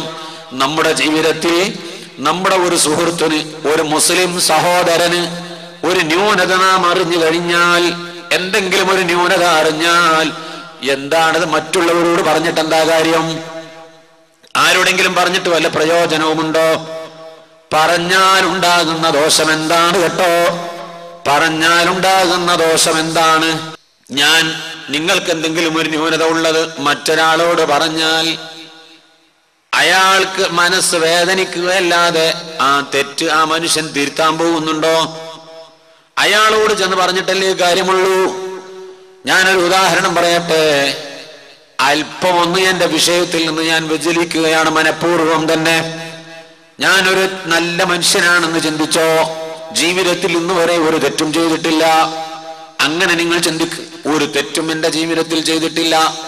ഒന്ന് വലത്തോട്ട് തുപ്പൽ ജീവിതത്തിൽ കറാഹത്താണ്, ഒരൊറ്റ കറാഹത്ത് ചെയ്തിട്ടില്ല. അഥവാ ജീവിതത്തിൽ ഒരിക്കൽ വലത്തോട്ട് തുപ്പിയിട്ടില്ല. മുൻഭാഗത്തേക്ക് തുപ്പൽ കറാഹത്താണ്, ജീവിതത്തിൽ ഒരിക്കൽ പോലും ഞാൻ മുൻഭാഗത്തേക്ക് തുപ്പിയിട്ടില്ല. ഖിബലാന്റെ നേരെ തുപ്പല് പാടില്ലാത്തതാണ്. ഖിബലക്ക് നേരെ തുപ്പിയവന്റെ തുപ്പലം മുഴുവനും നെറ്റത്തടത്തിൽ ഒരുമിച്ച് കൂട്ടപ്പെട്ടുകൊണ്ട് നാളെ പരലോകത്ത് ഹാജരാക്കും. അബൂദാവൂദ് റിപ്പോർട്ട് ചെയ്ത ഹദീസാണ്, അള്ളാഹുവിന്റെ റസൂലിന്റെ വാക്കാണ്. ഖിയാമത്ത് നാളിൽ അവരെ ഒരുമിച്ച് കൂട്ടുമ്പോ മഹ്ശറയിൽ കൊണ്ടുവരുമ്പോ അവന്റെ നെറ്റത്തടത്തിൽ അന്ന് വരെ അവൻ തുപ്പിയ മുഴുവനും തുപ്പലങ്ങളും നെറ്റത്തടത്തിൽ ഒരുമിച്ച് കൂട്ടപ്പെട്ടുകൊണ്ട് മഹ്ശറയിലേക്ക് ഹാജരാക്കും. സ്വാലിഹീങ്ങൾ നിൽക്കുന്ന സ്ഥലത്തേക്ക് നേരത്തെ ഞാൻ പറഞ്ഞ ആ 3 സഫ് ഇല്ലേ, ആ 3 വരിയുടെ അടുക്കലേക്ക് ചെല്ലുമ്പോൾ അങ്ങോട്ട് കടക്കാൻ അനുവദിക്കാതെ സ്വർഗത്തിലേക്ക് റബ്ബ് നിശ്ചയിച്ച 3 വരി, അല്ലാഹു തആല നിർത്തിയ 3 വരി, 117 വരി നരകത്തിലേക്കുള്ള വരി മറുവശത്ത്, ആ സ്വാലിഹീങ്ങൾ നിൽക്കുന്ന ഭാഗത്തേക്ക് അടുക്കാൻ സമ്മതിക്കൂല. വൃത്തികേടു, നിന്റെ നെറ്റത്തെടുത്തല്ലേ തുപ്പലം മുഴുവനും എന്ന് പറഞ്ഞ് അവനെ ഓടിക്കും. അത്രയും വലിയൊരു മോശപ്പെട്ട പണിയാണത്. ഖിബലാന്റെ ഭാഗത്തേക്ക് തുപ്പരുത്, വലത്തോട്ട് തുപ്പരുത്, മുന്നിലേക്ക് തുപ്പരുത്, ഇടത് ഭാഗത്തേക്ക് തുപ്പിക്കോ, വിരോധമില്ല. വലത്തോട്ട് തുപ്പേണ്ടി വന്നു, ഇടത് ഭാഗത്ത് ആളുകൾ നടന്നു പോവാണ്, അങ്ങോട്ട് തുപ്പാൻ വയ്യ, മുന്നിലേക്ക് തുപ്പാനും വയ്യ. അപ്പൊ വലത്തോട്ടെ തുപ്പേണ്ടതായി വന്നു. ഒന്ന് ചെരിച്ച് തുപ്പിക്കോ, ഒന്ന് സൈഡ് മാറിയിട്ട് തുപ്പാൻ ശ്രമിക്കുകയല്ലാതെ വലത്തോട്ട് തുപ്പുന്നത് ഗുണമുള്ള കാര്യമല്ല. കുടുങ്ങിയാൽ തുപ്പാം, കുടുങ്ങിയ ഗത്യന്തരമില്ലാതെ വരുമ്പോ തുപ്പാം, അതിന്റെ പേരിൽ നരകത്തിൽ പോകുന്നില്ല. ഒരിക്കൽ പോലും വലത്തോട്ട് തുപ്പാത്തൊരു മനുഷ്യനാണ് ഞാനെന്ന് സങ്കല്പിച്ചോ. കറാഹത്തൊന്നും ചെയ്തിട്ടില്ല, ഒരൊറ്റ സുന്നത്ത് ഉപേക്ഷിച്ചിട്ടില്ല, ഖുർആൻ കയ്യിൽ നിന്ന് വെച്ച സമയമില്ല, ദർസ് നടത്തുക തന്നെ, നിസ്കരിക്കുക തന്നെ, നോമ്പ് നോൽക്കുക തന്നെ. മറുവശത്ത് മറ്റൊരു മനുഷ്യനുണ്ട്, അയാളാണെങ്കിൽ ജീവിതത്തിൽ ഒരു നന്മയും ചെയ്തിട്ടില്ല, ഒരിക്കൽ പോലും ഒരു സുബ്ഹാനല്ലാഹ് എന്ന് പറഞ്ഞിട്ടില്ല. അങ്ങനത്തെ ഒരു മുഴുത്തമ്മാടി മറുവശത്തുമുണ്ട് എന്ന് നിങ്ങൾ സങ്കല്പിക്ക്.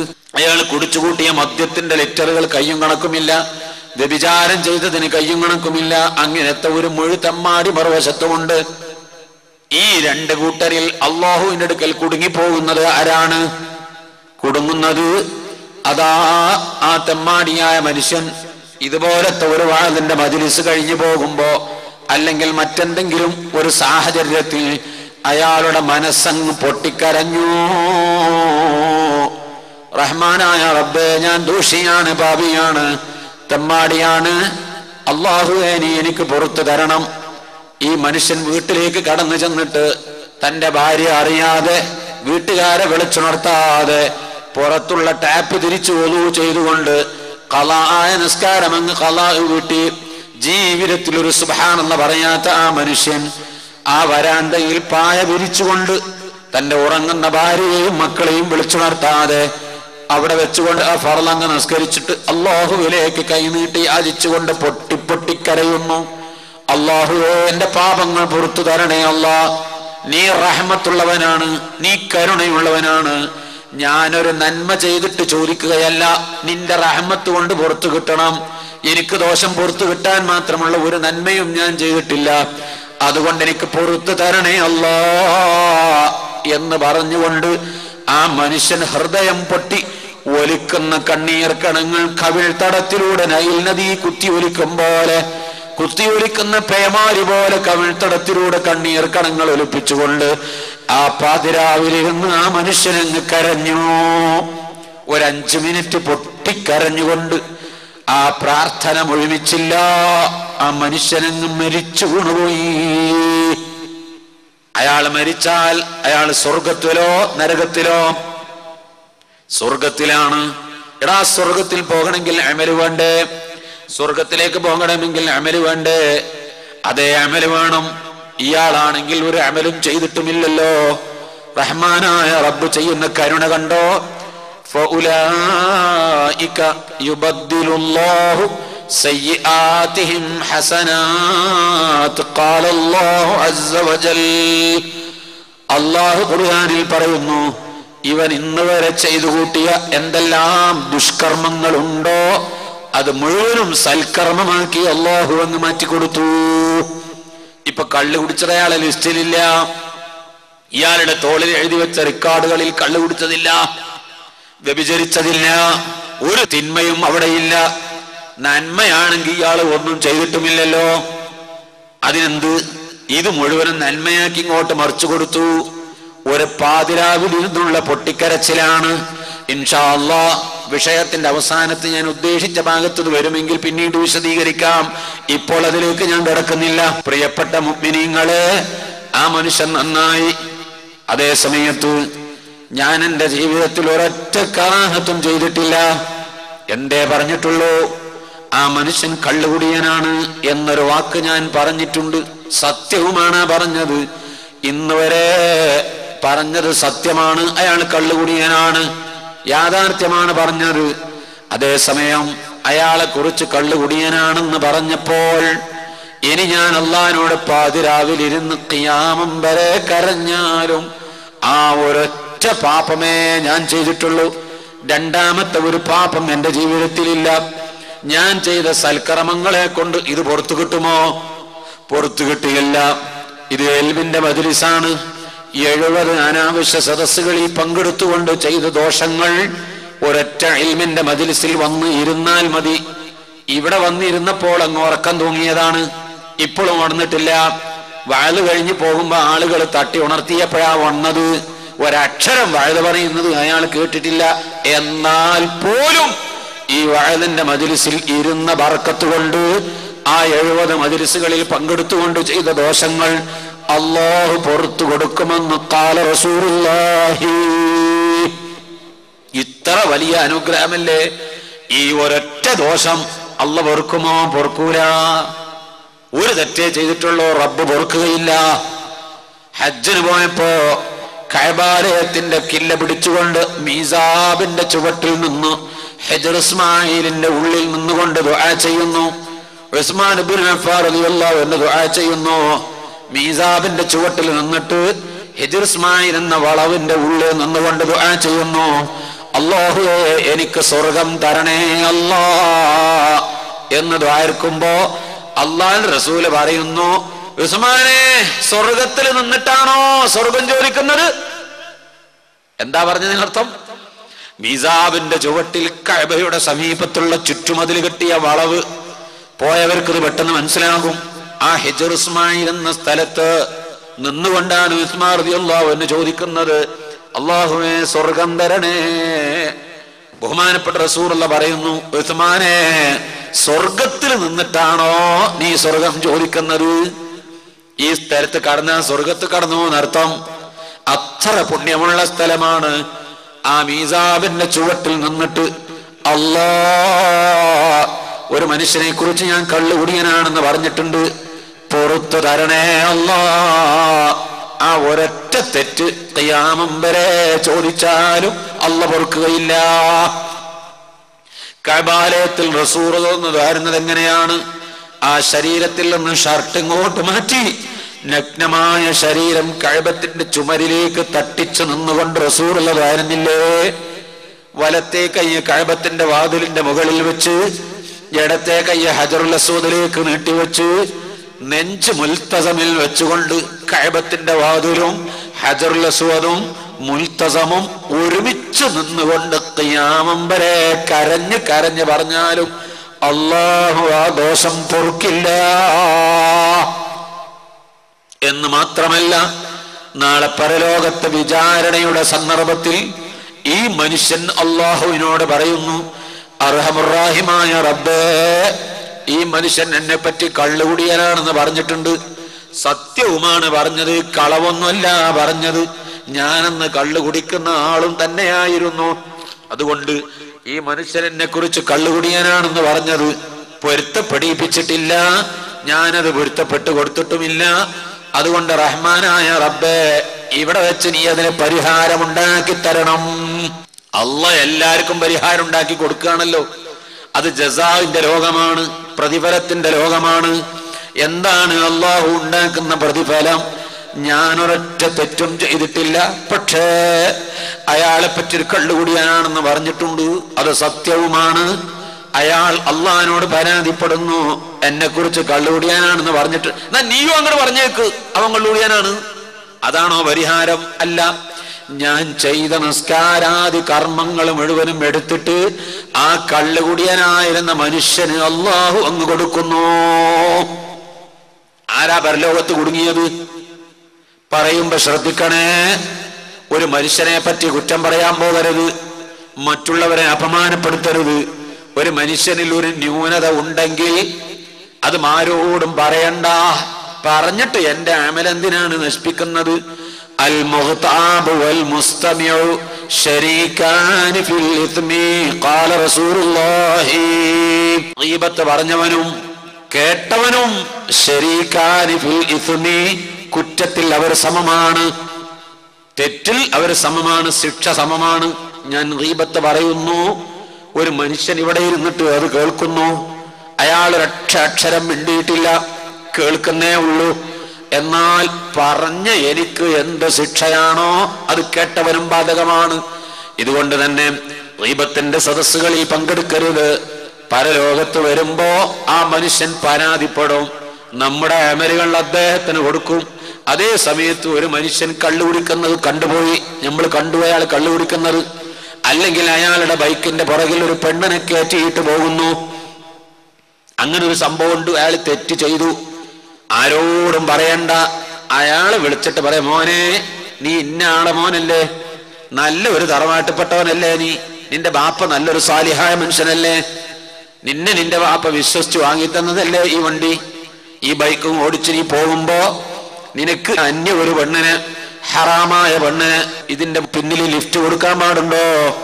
ചെയ്തത് റബ്ബിന് നിനക്ക് ഓർമ്മയില്ലേ മോനെ? ആ മോനോട് നീ ചെന്ന് ഉപദേശിച്ചോ?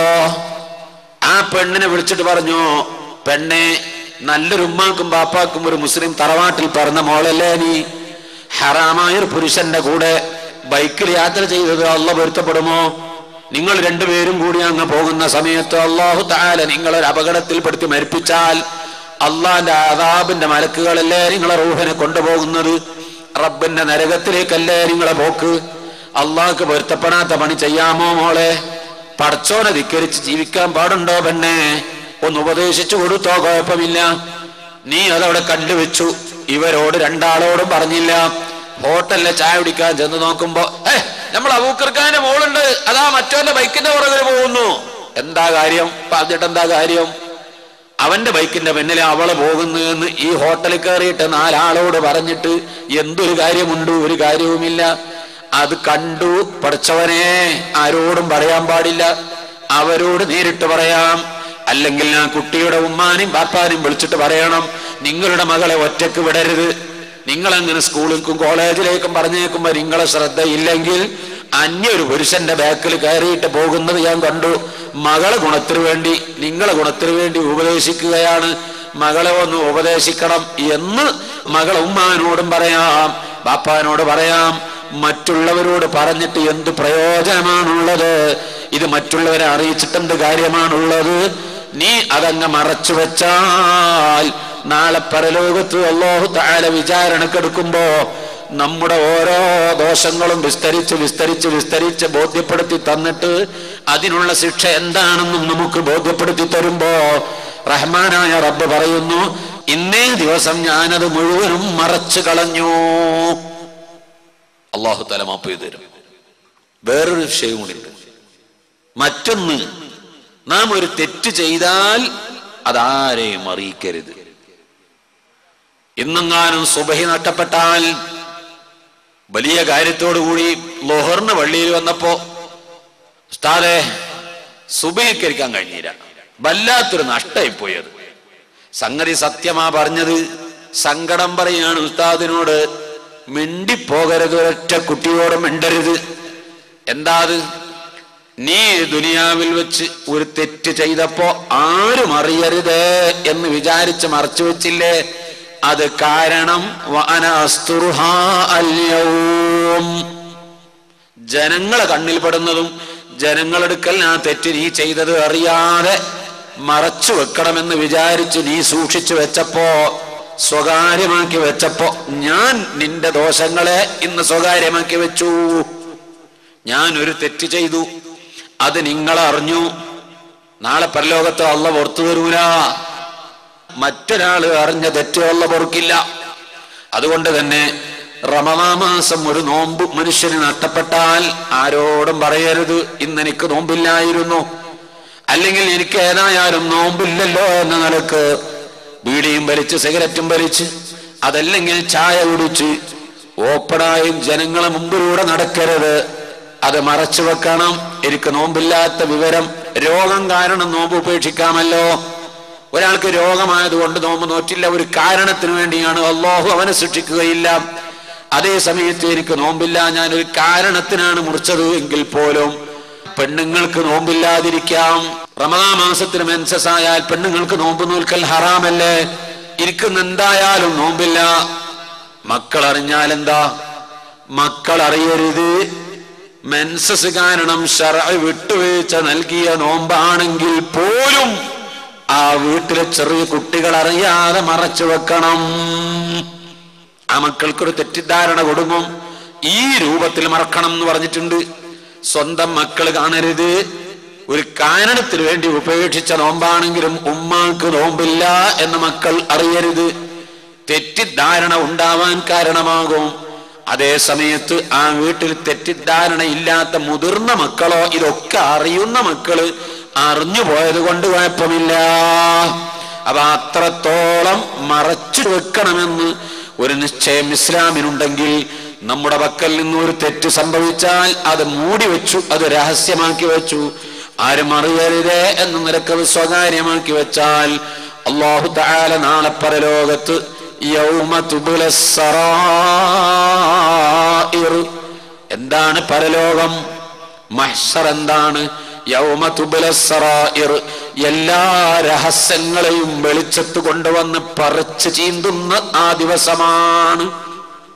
ദുനിയാവിൽ എന്ത് മറച്ചു വെച്ച് ചെയ്താലും വ്യഭിചാരം ആരും അറിയാതെ എറണാകുളത്ത് ഒരു ലോഡ്ജ് എടുത്തുകൊണ്ട്, അല്ലെങ്കിൽ കോഴിക്കോട്ടേക്ക് പോയി, ആരും പരിചയമില്ലാത്ത തിരുവനന്തപുരത്തേക്ക് പോയി, അവിടെ എന്റെ പരിചയക്കാരുമില്ല, ഒരു ലോഡ്ജ് എടുത്തു. അതിന്റെ ഉള്ളിൽ സ്വകാര്യമായി നല്ല സെക്യൂരിറ്റിയുള്ള ലോഡ്ജാണ്. പെട്ടെന്ന് ആരും കയറി വരില്ല, പോലീസ് റെയ്ഡ് ചെയ്യാനൊന്നും വരില്ല. അങ്ങനത്തെ ഒരു സ്ഥലത്ത് ഒരു ലോഡ്ജ് എടുത്തുകൊണ്ട്, അതിന്റെ റൂം എടുത്തുകൊണ്ട് ഒറ്റക്ക് ഒരു റൂമിൽ ആരും അറിയാതെ വ്യഭിചാരം ചെയ്താൽ, അത് മറച്ചു വെച്ചാൽ തന്നെ അല്ലാഹു ഉദ്ദേശിച്ചതേ പൊറുക്കൂ.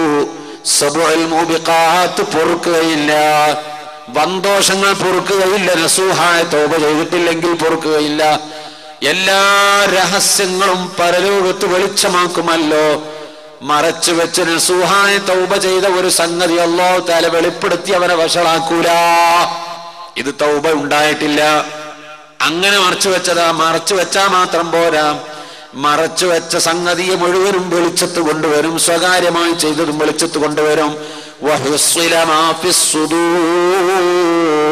ഖൽബിന്റെ അകത്ത് സൂക്ഷിച്ച രഹസ്യങ്ങളും കൂടി നാളെ പരലോകത്ത് അല്ലാഹു വെളിച്ചത്ത് കൊണ്ടുവരും. യൗമതുബില സറായിറിന്റെ നാളാണ്. ആ ലോകത്ത് അല്ലാഹു തആല മാപ്പ് ചെയ്ത് തരാൻ നല്ല ഒരു മാർഗമാണ്. പരസ്യമായി ചെയ്യരുത്. നിസ്കാരം നഷ്ടപ്പെട്ടു പോയാൽ അതാരെയും അറിയിക്കരുത്. രോഗം കാരണം ഒരു നോമ്പ് നോൽക്കാൻ പറ്റിയില്ലെങ്കിൽ ശിക്ഷിക്കപ്പെടൂല, നോമ്പ് ഇല്ല എന്നത് മറ്റൊരാൾ അറിയിക്കരുത്. ഇതാണ് പറഞ്ഞത്, സ്വകാര്യത്തിൽ വെക്കണം. ഇങ്ങനെ മറ്റൊരു മുസ്ലിമായ മനുഷ്യന്റെ സ്വകാര്യങ്ങൾ വെളിച്ചത്ത് കൊണ്ടുവരരുത്. ഇത്ര കഠിനമായ വിഷമം സഹിച്ചിട്ടും ബഹുമാനപ്പെട്ട ഹാത്തമുൽ അസ്സം റളിയല്ലാഹു അൻഹു, പൊട്ടൻ ഹാത്തമ എന്ന പേര് സിദ്ധിച്ചത് ആ പെണ്ണിന്റെ അഭിമാനം സംരക്ഷിക്കാൻ വേണ്ടിയാണ്. അതിന്റെ ഗുണം പരലോകത്ത് മോഹിച്ചുകൊണ്ടാണ്.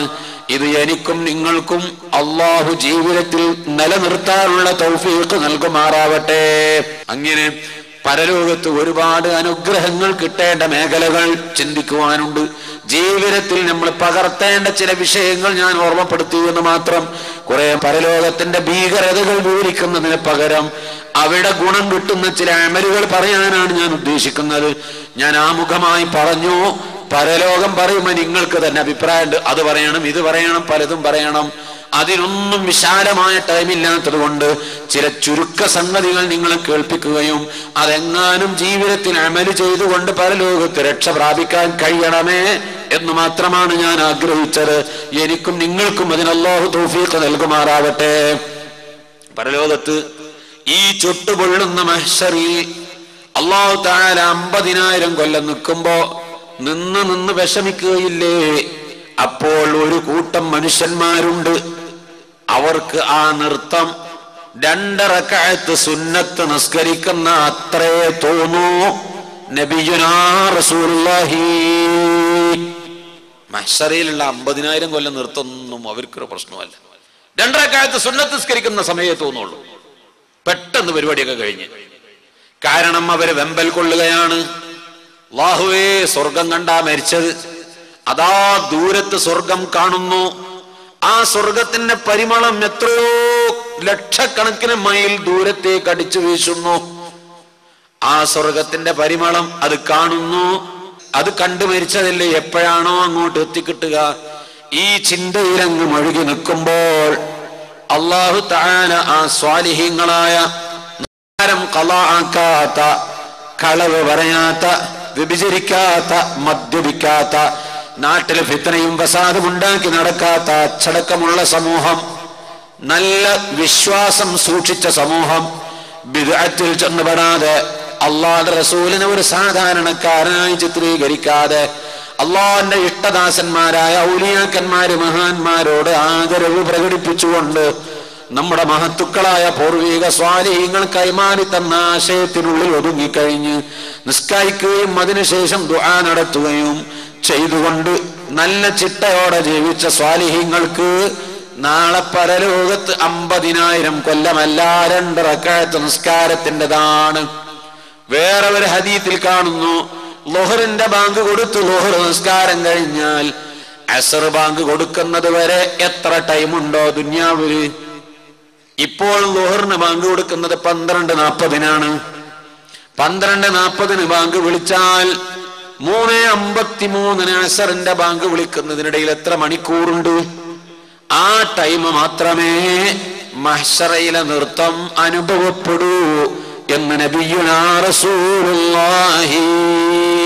ചുട്ടുപഴുത്ത ലോഹത്തകിടിന്റെ മുകളിൽ, ചെമ്പിന്റെ മുകളിൽ നഗ്നവാദങ്ങളോടുകൂടി നിൽക്കേണ്ട, പിന്നെയോ യുൻസബു ലിത്വാഇഫത്തിൻ മിനന്നാസി കറാസിയു ഹൗലൽ അർശ്, അർശിന്റെ താഴ്ഭാഗത്ത് കസേര കൊണ്ടുവന്ന് വിരിക്കും. ആ കസേരയിൽ മനുഷ്യന്മാരിരിക്കും. അവരുടെ മുഖം എന്ത് സന്തോഷമാണ്! യഫ്സഉന്നാസു വഹും ലാ യഫ്സഊൻ. എല്ലാ ജനങ്ങളും വിഷമിക്കുകയാണ്, സർവ്വജനങ്ങളും ബുദ്ധിമുട്ടുന്ന സന്ദർഭം. ദുഃഖിക്കുന്ന സന്ദർഭം, വിഷമിക്കുന്ന സന്ദർഭം, അപ്പോഴതാ ഈ അറസിന്റെ താഴ്ഭാഗത്ത് ഒരു വിഷമവും അറിയാതെ നിൽക്കുന്ന ചില മനുഷ്യന്മാരുണ്ട്. സ്വർഗത്തിൽ നിന്ന് കൊണ്ടുവന്ന് സ്വർണ്ണ കസേരകൾ വിരിച്ചുകൊണ്ട് അതിലാണ് അവരിയ്ക്കുന്നത്. ആരാണത്? 7 കൂട്ടം ആളുകളാണ്. വേറെ ഒരു ഹദീസില് 10 കൂട്ടരാണ് എന്ന് കാണാം. ഖുർആൻ മനഃപ്പാഠമാക്കിയവർ ഒന്ന്, ഖുർആൻ മനഃപ്പാഠമാക്കിയ ആളുകൾ മാത്രമല്ല, അവർ അർശിന്റെ താഴ്ഭാഗത്താണ്. ആ ഖുർആൻ മനഃപ്പാഠമാക്കിയ നമ്മുടെ കുടുംബത്തിൽ ഒരു കുട്ടി ഖുർആൻ മനഃപ്പാഠമാക്കിയാൽ ആ കുഞ്ഞിന്റെ 70 കുടുംബങ്ങളെ അർശിന്റെ താഴ്ഭാഗത്ത് അവൻ നിൽക്കുന്ന കസേരയുടെ സമീപത്തേക്ക് അണച്ചുകൂട്ടും. അത്ര പുണ്യമുള്ളതാണ്. ഖുർആൻ ഹിഫ്ളാക്കുക എന്ന് പറഞ്ഞാൽ വലിയ പുണ്യമുള്ളതാണ്. ഒരു ബാപ്പാക്ക് ഖുർആൻ ഹിഫ്ളാക്കിയ മകനുണ്ടെങ്കിൽ, ഒരു ഉമ്മാക്ക് ഖുർആൻ ഹിഫ്ളാക്കിയ മകനുണ്ടെങ്കിൽ, ആ ഉമ്മാന്റെയും ബാപ്പാന്റെയും മോന് ഖുർആൻ ഹിഫ്ളാക്കിയ ആ കുട്ടി തന്റെ കുടുംബത്തിൽപ്പെട്ട 70 ആളുകളെ, 70 കുടുംബങ്ങളെ അതാ ആ അർശിന്റെ താഴ്ഭാഗത്ത് അവൻ നിൽക്കുന്ന കസേരയിലേക്ക് പിടിച്ച് കയറ്റിയിരുത്തും എന്ന് പറഞ്ഞ ആ തണലത്ത് ഇരിക്കാൻ ഭാഗ്യം കിട്ടും. എന്തൊരനുഗ്രഹമാണ് ഖുർആൻ മനഃപ്പാഠമാക്കുക എന്നത്. ഇരിക്കട്ടെ, നമ്മുടെ കുടുംബത്തിലും ഒരാൾ ഖുർആൻ ഹിഫ്ളാക്കിയതുണ്ടാവണം. പക്ഷേ ഹിഫ്ളാക്കല് വലിയ പുണ്യമാണ്. മറന്നുപോയാൽ ഇതിന്റെ ശിക്ഷ ഡബിളാണ്, ഭയങ്കര ഗൗരവമാണ്. നമ്മുടെ കുഞ്ഞുമക്കൾ പ്രായപൂർത്തിയാകാത്ത കാലമാണ്, ഒരു തക്ലീഫും അവർക്കില്ല, കൊച്ചുകുട്ടികളാണ്. ആ കുട്ടികളെ കൊണ്ട് ഉമ്മയും ബാപ്പയും അടിച്ചേൽപ്പിക്കുകയാണ്, മോനെ ഖുർആൻ ഹിഫ്ളാക്കിക്കോ. ഈ കുട്ടിക്ക് ബുദ്ധി ഉറക്കുന്ന കാലത്ത് ദുനിയാവിന്റെ ചുറ്റുപാടുകളിലൂടെ അല്ലെങ്കിൽ മറ്റു പഠന മേഖലകളിലൂടെ ഈ കുട്ടി അങ്ങോട്ട് വളർന്നു വരുമ്പോ ഈ കുട്ടി ചിന്തിക്കും, പഠിച്ചവനെ എന്നെ കൊണ്ട് ഹിഫ്ളാക്കിയത് സൂക്ഷിക്കാൻ കഴിയില്ലല്ലോ, അത് മറന്നു പോകാതെ സൂക്ഷിക്കണമല്ലോ. ഖുർആൻ മുഴുവനും മനഃപ്പാഠമാക്കണ്ട, ഒരു സൂറത്ത് മനഃപ്പാഠമാക്കിയിരുന്നു പണ്ട്. യാസീൻ പഠിച്ചിരുന്നു, ഇപ്പോൾ അതിൽ ചില ആയത്തുകൾ മറന്നുപോയി. തബാറക പഠിച്ചിരുന്നു, ഇപ്പോൾ ചില ആയത്ത് മറന്നുപോയി. 10 സൂറത്ത് താഴെ ഉള്ളത് പഠിച്ചിരുന്നു. അലന്തറ ഗൈബ മുതൽക്ക് താഴോട്ട് അറിയാമായിരുന്നു, സബ്ബിഹിസ്മ മുതൽ താഴോട്ട് അറിയാമായിരുന്നു. ചില സൂറത്തുകൾ മറന്നുപോയി. ആ മറന്നതിന്റെ ശിക്ഷ എത്രമാത്രം ഗൗരവമാണ്. ഖുർആൻ പഠിച്ചത് മറക്കുക എന്നത് ഭയങ്കര ശിക്ഷയുള്ള കാര്യമാണ്. അത്ര ഗൗരവമായ ശിക്ഷ മറ്റേതെങ്കിലും തെറ്റിന് ഉണ്ടോ അറിയില്ല. അത്രമാത്രം വിവരിക്കാൻ കഴിയാത്ത ശിക്ഷയുള്ള കാര്യമാണ്. ഈ കുട്ടി ചിന്തിക്കുമോ, പഠിച്ചവനെ എന്റെ വാപ്പ എന്നെ കൊണ്ട് ഖുർആൻ ഹിഫ്ളാക്കി, ഞാൻ ഒരിക്കലും അത് താങ്ങാൻ ഉദ്ദേശിക്കുന്നില്ല, എനിക്ക് ബുദ്ധിയില്ലാത്ത കാലത്ത് എന്നെ കൊണ്ട് ചെയ്യിപ്പിച്ചതാണ് എന്ന് ഈ കുട്ടികൾ നമ്മെ പഴിക്കാതിരിക്കട്ടെ, അവരെ നമ്മെ കുറ്റപ്പെടുത്താതിരിക്കട്ടെ. നമ്മുടെ മക്കളെ കൊണ്ട് പഠിപ്പിച്ചാൽ ആ മക്കളത് മറന്നു പോകാതെ സൂക്ഷിക്കാൻ അവരെ പഠിപ്പിക്കണം, അവർക്ക് പ്രേരിപ്പിക്കണം. ഖുർആൻ ഹിഫ്ളാക്കിയ ഒരാള് അത് മറക്കാതിരിക്കണമെങ്കിൽ ഒരു ദിവസം 6 ജുസ് ഓതണം, 5 ദിവസം കൊണ്ട് ഖത്തം തീർക്കണം, 5 ദിവസം കൊണ്ട് 30 ജുസ് ഓതണം. കാരണം ഖുർആൻ അള്ളാന്റെ കലാമാണ്, ഖൽബ് ഹാദിസാണ്, ഖൽബ് സൃഷ്ടിയാണ്, റബ്ബിന്റെ സൃഷ്ടിയാണ്. ഖുർആൻ അള്ളാന്റെ സൃഷ്ടിയല്ല, ഇത് വളരെ വൈരുദ്ധ്യമുള്ളതാണ്. ഹാദിസായ ഖൽബില് ഖദീമായ കലാമായ ഖുർആൻ, അള്ളാന്റെ കലാം ഒരു സൃഷ്ടിയല്ല. ആ സൃഷ്ടിയല്ലാത്ത ഖുർആൻ സൃഷ്ടിയായ ഖൽബിന്റെ അകത്ത് ഇരിക്കൂല. ഈ ഖുർആൻ അതിന്റെ ഉള്ളിലേക്ക് വെക്കുമ്പോ കൈയെടുത്താൽ അതിങ്ങോട്ട് പൊങ്ങിപ്പോരും, പിന്നെയും വെക്കും, അതിങ്ങോട്ട് പൊങ്ങിപ്പോരും. അത് പൊങ്ങിപ്പോരാതിരിക്കാൻ അടിച്ചതിന്റെ ഉള്ളിൽ നിർത്തിയില്ലെങ്കിൽ വിദഗ്ധരായ ഹാഫിളീങ്ങൾ പറയുന്നത് 6 ജുസ് ഒരു ദിവസം ഓതിയില്ലെങ്കിൽ ഒരു ഹാഫിൾ ഖുർആൻ മറന്നു പോകാൻ എളുപ്പമാണ്, അത് സൂക്ഷിക്കാൻ വലിയ പ്രയാസമാണ്. ഹിഫ്ളാക്കുമ്പോ ശ്രദ്ധിച്ചോ, അത് വലിയ പുണ്യമുള്ള അമലാണ്. നാളെ പരലോകത്തിന്റെ ഒരു വിഷമവും അറിയണ്ട, മഹ്ശറയുടെ വിഷമങ്ങൾ അറിയണ്ട. അർശിന്റെ താഴ്ഭാഗത്ത് കസേര വിരിച്ച് ഇരിക്കാം. യഫ്സഉന്നാസു വഹും ലാ യഫ്സഊൻ. ഞാനും കൊല്ലത്ത് ഇസ്സുദ്ദീൻ സഖാഫി ഉസ്താദും കൂടി ഉള്ളാളത്ത് എനിക്ക് ഉറൂസിന്റെ വയലാണ്. ഉള്ളാൾ തങ്ങളെ മുമ്പില് മദനി തങ്ങളെ ഉറൂസിനോടനുബന്ധിച്ച വയലാണ്. വയല് പറയാൻ ചെന്നപ്പോ ഉള്ളാൾ തങ്ങളുടെ കൂടെ താജുൽ ഉലമന്റെ കൂടെ ഭക്ഷണം കഴിക്കുന്നു. തങ്ങൾ ഭക്ഷണം ഇങ്ങനെ വിളമ്പിട്ട് തരുന്നു. ഈ അടുത്താണ്, കഴിഞ്ഞ ഉറൂസിനാണ്. എന്റെ കൂടെ ഇസ്സുദ്ദീൻ സഖാഫി ഉണ്ട്. അദ്ദേഹത്തിന് വേറൊരു സ്ഥലത്ത് വയലാണ്. ഞങ്ങൾ വയലിന് ചെന്ന് ഇരുന്നപ്പോ നല്ല റാഹത്തായിട്ട് തങ്ങൾ സംസാരിക്കുന്നു. തങ്ങൾ ഞങ്ങൾക്ക് ഭക്ഷണം വിളമ്പി തരുന്നു, ഫ്രൂട്ട്സുകൾ ഇട്ട് തരുന്നു. നല്ലവണ്ണം തിന്നാലേ വാത് പറയാൻ വെക്കുള്ളൂ എന്ന് പറഞ്ഞ് എനിക്ക് എന്റെ പ്ലേറ്റിലേക്ക് അങ്ങനെ വിളമ്പിട്ട് തരാം. ഭക്ഷണം കഴിക്കുമ്പോ ഇസ്സുദ്ദീൻ സഖാഫി പറയും, തങ്ങളെ ഇതെന്റെ ശിഷ്യനാണ്, തന്റെ ശിഷ്യൻ കൂടെ ഉണ്ട്, ഹാഫിളാണ്, ഖുർആൻ ഹിഫ്ളാക്കുക, തങ്ങൾ ദ്വാരക്കണം. ഞാൻ ദ്വാരക്കൂല എന്ന് പറയും. ഇന്ന് വരെ ദ്വാരന്നിട്ടില്ല, ഇനി ഞാൻ ദ്വാരക്കൂല എന്ന് പറയും. അതെന്താ? ഞാൻ ഇന്ന് വരെ ദ്വാരന്നിട്ടില്ല, ഇനി ദ്വാ ചെയ്യുകയുമില്ല. കാരണം എനിക്ക് ഖുർആൻ ഹിഫ്ളാക്കാമായിരുന്നു, ഞാൻ ആക്കിയിട്ടില്ല. അത് ഹിഫ്ളാക്കിയാൽ കിട്ടുന്ന കൂലി അറിയാത്തത് കൊണ്ടല്ല, ഒരക്ഷരം മറന്നുപോയാൽ അതിന്റെ ശിക്ഷ താങ്ങാൻ കഴിയില്ല എന്ന് പേടിച്ചിട്ട് ഞാനത് ഹിഫ്ളാക്കിയിട്ടില്ല.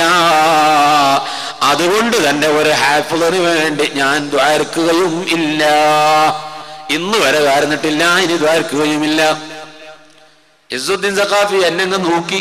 കുറച്ചു കഴിഞ്ഞപ്പോ വിഷയങ്ങളൊക്കെ അങ്ങനെ മാറി തിരിഞ്ഞു വന്നപ്പോ കുറച്ചുകൂടി തങ്ങൾക്ക് റാഹത്താണെന്ന് തോന്നിയപ്പോ സഖാഫി വീണ്ടും പറഞ്ഞു, ദ്വാരക്കണേ തങ്ങളെ, ഇദ്ദേഹം ഒരു ഹാഫിളാണ്, തങ്ങളൊന്ന് ദ്വാരക്കൂല എന്നല്ലേ പറഞ്ഞത്? ഞാൻ ദ്വാരക്കൂല, ഞാനത് ദ്വാരന്നിട്ടില്ല ഇന്ന് വരെ, ഇനി ദ്വാരക്കുകയുമില്ല. അവരെയൊക്കെ ഒരു സൂക്ഷ്മത നോക്കണം നിങ്ങൾ. അവരുടെ സൂക്ഷ്മതയുടെ ഗൗരവമാണ് പറഞ്ഞത്. ഖുർആൻ ഹിഫ്ളാക്കൽ പുണ്യമുള്ളതാണ്. ഹിഫ്ളാക്കിയാൽ കിട്ടുന്നത് നാളെ പരലോകത്ത് വലിയ മഹത്വവുമാണ്. അർശിന്റെ തണലാണ് എന്ന് മാത്രമല്ല, തന്റെ കുടുംബത്തിലെ 70 കുടുംബങ്ങളെ, ഈ ഹാഫിളിന്റെ കുടുംബത്തിലെ 70 കുടുംബങ്ങളെ അർശിന്റെ തണലിലേക്ക് കൂട്ടിപ്പിടിച്ചുകൊണ്ട് നിർത്താനുള്ള അധികാരം അല്ലാഹു ആ ഹാഫിളിന് നൽകുമെന്ന് അഷ്റഫുൽ ഖൽഖ് റസൂലുള്ളാഹി സ്വല്ലല്ലാഹു അലൈഹി വസല്ലമ തങ്ങൾ പറയുന്നു. വലിയ പുണ്യമുള്ള അമലാണ്. മറക്കരുതേ സഹോദരങ്ങളെ. ഇതുപോലെ നാളെ പരലോകത്ത് വിഷമം പിടിക്കാതിരിക്കാൻ അർശിന്റെ തണല് കിട്ടുന്ന 7 വിഭാഗം ആളുകളുണ്ട്. ഓരോ വിഭാഗങ്ങളെയും ഓരോ ദിവസം അത് പറയാനുണ്ട്. സബഅത്തുൻ യുളില്ലുഹുമല്ലാഹു യൗമ ലാ ളില്ല ഇല്ലാ ളില്ലുഹു. അല്ലാഹു തആല പ്രത്യേകം കനിവുകൾ നൽകിക്കൊണ്ട് അവന്റെ അർശിന്റെ തണലിൽ നിർത്തിയ 7 കൂട്ടം ആളുകളുണ്ട്. എല്ലാ ജനങ്ങളും വെന്തുരുകുകയാണ്, നിന്ന് പൊരിയുകയാണ്. ചുട്ടുപൊള്ളുന്ന ചെമ്പിന്റെ മുകളിലാണ്, മേലെ ചൂടാണ്, സൂര്യന്റെ തീക്ഷ്ണമായ ചൂടാണ്. വിയർപ്പിൽ കിടന്ന് മുങ്ങിക്കളിക്കുകയാണ്, അട്ടഹസിക്കുകയാണ്. അല്ലാഹു ചോദിക്കുകയാണ്, ലിമനിൽ മുൽക്കുൽ യൗം. ഇന്ന് ആർക്കാണ് അധികാരം? ദുന്യാവ് ഭരിച്ചവരില്ലേ? ഫറോവയില്ലേ? ലോകം മുഴുവനും ഭരിക്കുന്നത് ഞാനാണ്, ലോകത്തിന്റെ സൃഷ്ടാവ് ഞാനാണെന്ന് പറഞ്ഞവരാണ്. അതുപോലെ പല ആളുകളും ഈ ദുന്യാവ് ഭരിച്ചു പോയിട്ടുണ്ട്. ഇന്ന് പലരും ഭരിക്കുന്നുണ്ട്. ജഡ്ജിമാരുണ്ട്, പ്രധാനമന്ത്രിമാരുണ്ട്, പ്രസിഡന്റുമാരുണ്ട്, കഴിഞ്ഞ തലമുറയിലുണ്ട്. ഈ ചെറിയ ചെറിയ ഗ്രാമങ്ങൾ ഭരിച്ചവരുണ്ട്, സ്റ്റേറ്റ് ഭരിച്ചവരുണ്ട്. എല്ലാ ഭരണാധികാരികളെയും ആ കൂട്ടത്തിലെ ക്ഷമാശീലരുണ്ട്, അഹങ്കാരികളുണ്ട്. സർവ്വജനങ്ങളെയും ഒരുമിച്ച് കൂട്ടിയിട്ട് അല്ലാഹു ചോദിക്കുകയാണ്, നിങ്ങൾ ഭരണാധികാരികളാണല്ലേ, നിങ്ങൾ ഭരിച്ചവരാണല്ലേ, നിങ്ങളെ പ്രജകളിൽ നിങ്ങൾ വലിയ ഗൗരവമായ നിയമം നടപ്പാക്കിയവരാണല്ലേ, എത്ര സാധുക്കളെ കൊണ്ട് പണിയെടുപ്പിച്ചവരാണ് നിങ്ങൾ. ലിമനിൽ മുൽക്കുൽ യൗം. ഇന്നത്തെ അധികാരം എവിടെ ആർക്കാണോ എന്ന് ചോദിക്കുമ്പോ ഒരാൾക്കും പറയാനില്ല. എല്ലാവർക്കും ബോധ്യപ്പെട്ടു കഴിഞ്ഞു, ഇന്നിവിടത്തെ അധികാരി അല്ലാഹു തന്നെയാണ്. ഞങ്ങളുടെ ഭരണമല്ല, ഞങ്ങൾ ചെയ്തത് മുഴുവനും അനീതിയാണ്, അക്രമമാണ് എന്ന് ബോധ്യപ്പെട്ട ആളുകൾ അതാ തലതാഴ്ത്തിക്കൊണ്ട് വഖശഅത്തിൽ അസ്വാതു ലിർറഹ്മാനി ഫലാ തസ്മഉ ഇല്ലാ ഹംസാ. റഹ്മാനായ റബ്ബിന്റെ മുമ്പിൽ ശബ്ദം താഴ്ത്തിക്കൊണ്ട് ഒതുങ്ങി മിണ്ടാതെ മൗനം പാലിച്ചുകൊണ്ട് അതാ തല താഴ്ത്തിക്കൊണ്ട് അല്ലാഹുവിന്റെ മുമ്പിൽ അങ്ങ് നിൽക്കുമ്പോ റഹ്മാനായ റബ്ബ് തന്നെ പറയട്ടെ മറുപടി, ലില്ലാഹിൽ വാഹിദുൽ ഖഹാർ, ഖഹാറായ അല്ലാഹുവിനാണ്, എനിക്കാണ് ഇവിടുത്തെ ഭരണം, ഇനി ഞാൻ ചില പണികളൊക്കെ നടത്താൻ പോകുന്നുണ്ട്. ഇത് കണ്ട് ബേജാറായിട്ട് മഹ്ശറയിൽ എരിപൊരി കൊള്ളുന്ന ജനങ്ങള് പടച്ചവനെ നരകത്തുക്കായാലും വേണ്ടില്ല നിൽക്കാൻ വയ്യല്ല റബ്ബേ എന്ന് ചിന്തിക്കുമ്പോഴാണ് കളിച്ച് ചിരിച്ച് സന്തോഷിച്ചു നിൽക്കുന്ന ഒരു കൂട്ടര്. ആരാണത്? ഒന്ന് ഇമാമുൻ ആദിലുൻ, നീതിമാനായ ഭരണാധികാരി. നീതിമാനായ ഭരണാധികാരി എന്ന് പറയുമ്പോ ഉമർ റളിയല്ലാഹു അൻഹുവിനെ പോലെ അല്ലെങ്കിൽ ലോകം മുഴുവനും അടക്കി ഭരിച്ച രാജാക്കളെ പോലെ മാത്രം നിങ്ങൾ ചിന്തിക്കണ്ട. ഒരു കുടുംബത്തിന്റെ ഭരണാധികാരി, ഒരു ഗ്രാമത്തിന്റെ ഭരണാധികാരി, ഒരു പള്ളിയും മദ്രസയും ഭരിക്കുന്ന ഭരണാധികാരി, ഒരു മഹല്ലത്തിന്റെ ഭരണാധികാരി, ഒരു ജില്ലയുടെ ഭരണാധികാരി, എല്ലാവരും ഇതിൽപ്പെട്ടവനാണ്. നീതിക്കും സത്യത്തിനും വേണ്ടി പ്രവർത്തിച്ചവനാണോ? അനീതിക്ക് കൂട്ടുനിൽക്കാത്തവനാണോ? തന്റെ മകനാണ് തെറ്റ് ചെയ്തതെങ്കിലും അവിടെ അതാ നോക്കൂ നിങ്ങൾ, ഉമർ ഇബ്നുൽ ഖത്താബ് റളിയല്ലാഹു അൻഹുവിന്റെ മുമ്പിൽ ഉമർ റളിയല്ലാഹു അൻഹുവിനെ കുറിച്ച് ഒരു കൂട്ടർ വന്നിട്ട് പരാതി പറഞ്ഞു. ഉമറേ, നിങ്ങളുടെ ഭരണത്തിന് കീഴിലുള്ള നിങ്ങളുടെ അനുയായികള് ഞങ്ങളുടെ പ്രതിമയുടെ മൂക്ക് മുറിച്ചിരിക്കുന്നു, ഞങ്ങളുടെ പ്രതിമയുടെ മൂക്ക് മുറിച്ചിരിക്കുന്നു. ഉമർ റളിയല്ലാഹു അൻഹു പറഞ്ഞു, അതിന് പകരം ഞാൻ മൂക്ക് വെച്ചു തരാം, അതിന് പകരം ആ പ്രതിമക്ക് ഞങ്ങൾ മൂക്ക് വെച്ചു തരാം. അവര് പറഞ്ഞു പറ്റില്ല, അത് പറ്റില്ല, ഞങ്ങളുടെ പ്രതിമന്റെ മൂക്ക് പോയിട്ടുണ്ട്, സ്വർണത്തിന്റെ മൂക്ക് വെച്ച് തരാം. ഉമർ റളിയല്ലാഹു അൻഹു പറഞ്ഞു. അവർ പറഞ്ഞു പറ്റില്ല, സ്വർണത്തിന്റെ മൂക്ക് വെച്ചാലും ഉമറേ, അങ്ങയുടെ അനുയായികൾ ഞങ്ങളുടെ പ്രതിമന്റെ മൂക്ക് കളഞ്ഞതിന് സ്വർണത്തിന്റെ മൂക്ക് വെച്ചാലും ഞങ്ങളുടെ അഭിമാനം നഷ്ടപ്പെട്ടത് നികത്താൻ കഴിയുമോ? ബഹുമാനപ്പെട്ട ഉമർ റളിയല്ലാഹു അൻഹു തന്റെ കയ്യിൽ കിടക്കുന്ന വാള് ഈ പരാതിയുമായി വന്ന് പറഞ്ഞ ആളുകളുടെ മുമ്പിലേക്ക് ആ വാളങ്ങ് വെച്ചു കൊടുത്തിട്ട് പറയുന്നു, നിങ്ങളുടെ പ്രതിമയുടെ മൂക്ക് പോയപ്പോ നിങ്ങളുടെ അഭിമാനം നഷ്ടപ്പെട്ടിട്ടുണ്ടെങ്കിൽ ഇന്ന് എന്റെ മൂക്ക് മുറിച്ചോളൂ, എന്നാൽ നിങ്ങളുടെ അഭിമാനം തിരിച്ചു കിട്ടുമല്ലോ. ഇസ്ലാമിന്റെ ഭരണാധികാരിയാണ്, ഖലീഫയാണ് ഞാൻ. എന്റെ അനുയായികൾ നിങ്ങളുടെ പ്രതിമന്റെ മൂക്ക് പൊട്ടിച്ചിട്ട് നിങ്ങളുടെ അഭിമാനം നഷ്ടപ്പെട്ടെങ്കിൽ ആ അനുയായികളെ ഭരിക്കുന്ന ഇസ്ലാമിന്റെ ഖലീഫയാണ് ഞാൻ. ഈ കത്തി കൊണ്ട് എന്റെ മൂക്ക് നിങ്ങളങ്ങ് മുറിച്ചെടുത്തോളൂ, എന്നാൽ നിങ്ങളുടെ അഭിമാനം തിരിച്ചു കിട്ടുകയില്ലേ? അവര് പറഞ്ഞു വേണ്ട, ഞങ്ങൾക്ക് സമാധാനമായി. ഇത്രയും നല്ല ഒരു ഭരണാധികാരി, ഈ ഭരണാധികാരിയുടെ എതിരിലാണോ ഞങ്ങൾ ജീവിക്കുന്നത്? അശ്ഹദു അല്ലാ ഇലാഹ ഇല്ലല്ലാഹ്. നീതി നടപ്പാക്കുന്ന ഭരണാധികാരിയാണ്, നീതി നടപ്പാക്കുന്ന ഭരണാധികാരിയാണ്. ഉമർ റളിയല്ലാഹു അൻഹുവിന്റെ ഭാര്യ ഒരു പലഹാരം വാങ്ങിക്കൊടുക്കാൻ ആവശ്യപ്പെട്ടു. നല്ല ഒരു നെയ്യപ്പം കൊണ്ടുപോകുന്നത്, നെയ്യപ്പം എന്ന് ഞാൻ പറയാം എന്റെ ഭാഷയിൽ, അപ്പം കൊണ്ടുപോകുമ്പോ പലഹാരം കൊണ്ടുപോകുമ്പോ ഭാര്യ പറഞ്ഞു, ആ പലഹാരം വാങ്ങിത്തരുമോ? കാശില്ല കയ്യിൽ, കാശ് ഞാൻ തന്നാ വാങ്ങിത്തരുമോ? കാശ് കൊണ്ടുപോവാ, എന്നിട്ടല്ലേ. കാശ് ഒരാഴ്ച കാത്തിരിക്കേണ്ടി വന്നു. ഉമർ റളിയല്ലാഹു അൻഹുവിന്റെ ഭാര്യക്ക് ആ നെയ്യപ്പം വാങ്ങാൻ ഒരാഴ്ച കാത്തിരിക്കേണ്ടി വന്നു. ഒരാഴ്ച കഴിഞ്ഞപ്പോ അതാ കുറച്ച് പൈസ, 50 പൈസ കയ്യിൽ കൊണ്ടുവച്ച് കൊടുത്തിട്ട് പറഞ്ഞു, എനിക്ക് ആ പലഹാരം വാങ്ങിത്തരണം. എവിടുന്ന് കിട്ടിയത് 50 പൈസ? ഓരോ ദിവസവും ഖജനാവിൽ നിന്ന് നിങ്ങൾ എനിക്ക് ഭക്ഷണം കഴിക്കാൻ തരുന്ന എന്റെ ചെലവിലേക്ക് അനുവദിച്ചിരിക്കുന്ന ഈ ഫണ്ട്, ഇസ്ലാമിക ശരീഅത്തിന്റെ നിയമപ്രകാരം എനിക്ക് പൊതുഖജനാവിന്റെ ഫണ്ടിൽ നിന്ന് അനുഭവിച്ച 50 പൈസയിൽ നിന്ന് 5 പൈസ പിടിച്ചു വെച്ച് ഒരാഴ്ച സൂക്ഷിച്ചു വെച്ചത് കൊണ്ടാണ് ഈ പൈസ എനിക്ക് ഉണ്ടായത്. ഈ പൈസക്ക് ആ പലഹാരം വാങ്ങിത്തരുമോ എന്ന് ചോദിച്ചപ്പോ ഇന്നാ ലില്ലാഹി വ ഇന്നാ ഇലൈഹി റാജിഊൻ, ഈ 50 പൈസ ചുരുക്കിയിട്ട് ജീവിക്കാൻ എനിക്ക് കഴിയുമല്ലേ? എന്നിട്ടാണോ 50 പൈസ കൂടുതൽ ഞാൻ തന്നത്? അതുകൊണ്ട് ആ ഖജനാവിന്റെ സൂക്ഷിപ്പുകാരനെ വിളിച്ചിട്ട് പറയുന്നു, മോനെ ഇതങ്ങ് എഴുതി ചേർത്തേക്ക്, ഇത് ആ ഫണ്ടിലേക്ക് അങ്ങ് എഴുതി ചേർത്തേക്ക്, ഇനി മുതൽ ഒരു ദിവസം 5 രൂപ എന്റെ ഭാര്യയ്ക്ക് കൊടുത്തിരുന്നെങ്കിൽ ഇനി ഇവിടുന്ന് അങ്ങോട്ട് 4.5 രൂപയെ കൊടുക്കാൻ പാടുള്ളൂ. എന്റെ ഭാര്യക്ക് 4.5 രൂപ കൊണ്ട് കൊടുക്കാൻ ജീവിക്കാൻ കഴിയുമെന്ന് ബോധ്യപ്പെട്ടിട്ടുണ്ട്. അതുകൊണ്ട് ഇത്രയും ദിവസം 4.5 രൂപക്ക് ജീവിക്കാൻ കഴിയുന്ന എന്റെ ഭാര്യക്ക് 5 രൂപ ഞാൻ കൊടുത്തതിന് അള്ളാഹുവിനോട് ഞാൻ തൗബ ചെയ്യുന്നു. ഇനി മുതൽക്കങ്ങോട്ട് 4.5 രൂപയെ കൊടുക്കാൻ പാടുള്ളൂ എന്ന് പറഞ്ഞുകൊണ്ട് ആ 4.5 രൂപ ഇതായി പലഹാരം വാങ്ങാൻ ഉമർ റളിയല്ലാഹു അൻഹുവിന്റെ ഭാര്യ സൂക്ഷിച്ചു വെച്ച പൈസ തിരിച്ച് ഖജനാവിലേക്ക് എഴുതി ചേർത്തു. ആ പലഹാരം കിട്ടിയതും എല്ലാം ഇവിടെ നിന്ന് അങ്ങോട്ട് ഇനി 4.5 രൂപയെ കിട്ടൂ. ഇതാണ് നീതിമാനായ ഭരണാധികാരി. അതുകൊണ്ടല്ലേ 1948 ജനുവരി 30 പാർലമെന്റിനത്തിന് മുറ്റത്ത് വെടിയേറ്റു വീണ ഗാന്ധിജി ഇന്ത്യക്ക് സ്വാതന്ത്ര്യം കിട്ടിയപ്പോൾ, ഇന്ത്യ റിപ്പബ്ലിക് ആകുമ്പോ ഇന്ത്യയുടെ പാർലമെന്റിനത്തിന് മുറ്റത്ത് വെച്ചുകൊണ്ട് പ്രസംഗിക്കുകയാണ്.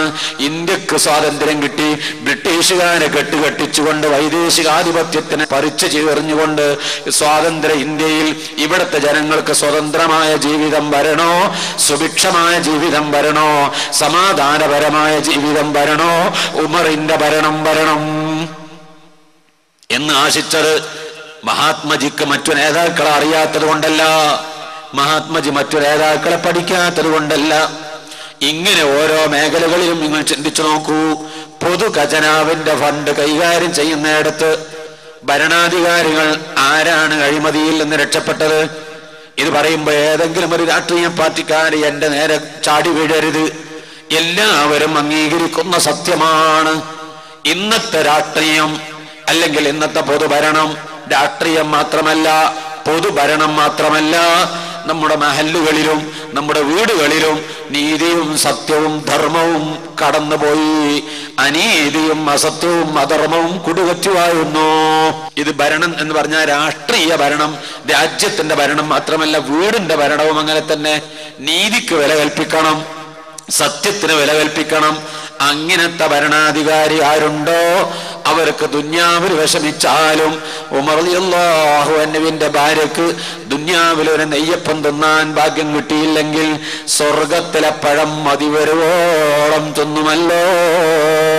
ഒരു പ്രയാസവും ആ സ്വർഗത്തിലെ പഴം തിന്നുന്നതിന് ഉമർ റളിയല്ലാഹു അൻഹുവിന്റെ ഭാര്യക്ക് ഇല്ല. ആ പഴം തിന്നുന്നതിന് ഉമർ റളിയല്ലാഹു അൻഹുവിന് പ്രയാസമില്ല.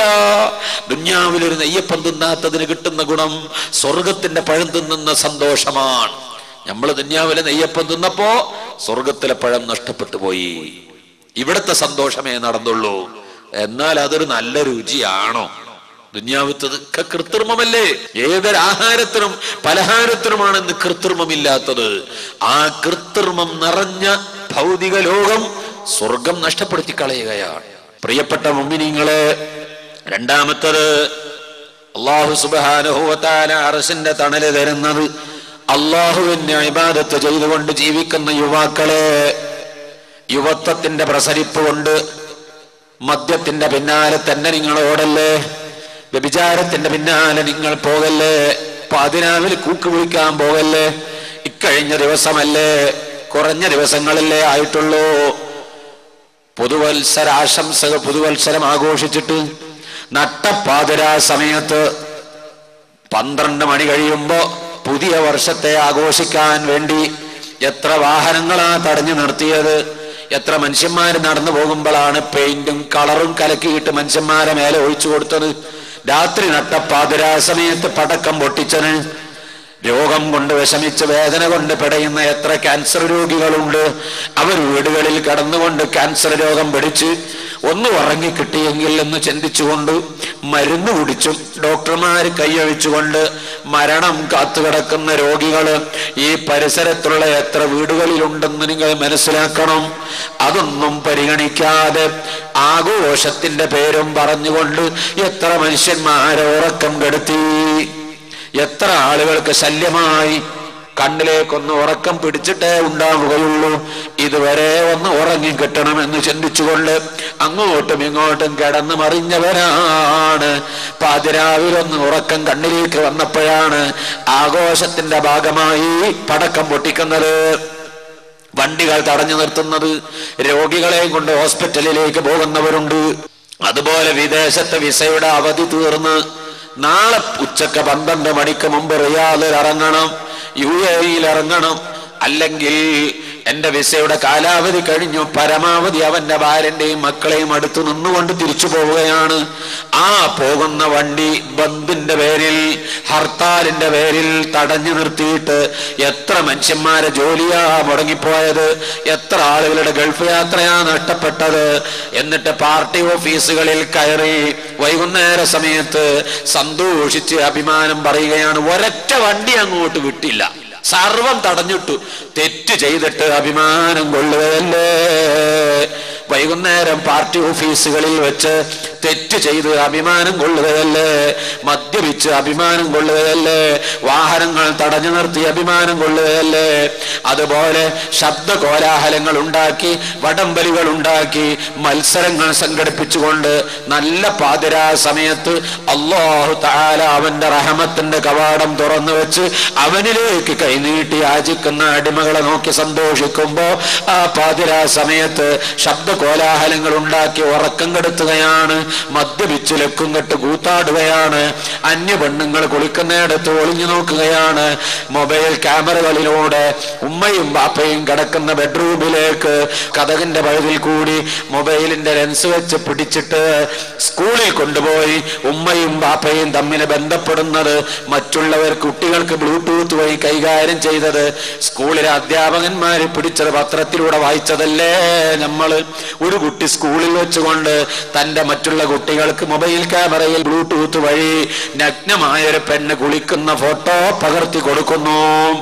അധ്യാപകൻ ക്ലാസ്സിൽ ചെന്നപ്പോ കുട്ടികൾക്കൊക്കെ ഒരു പരിഭ്രമം.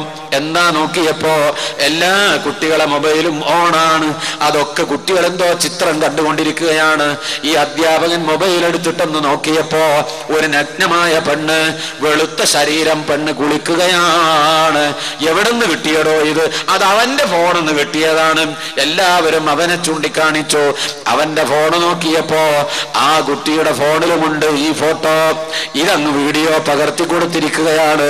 മോനെ എവിടെന്ന് കിട്ടിയടാ എന്ന് ചോദിച്ചപ്പോ ഇത് എന്റെ ഉമ്മ കുളിക്കുന്നത് ഞാൻ ഫോട്ടോ എടുത്തതാണ്.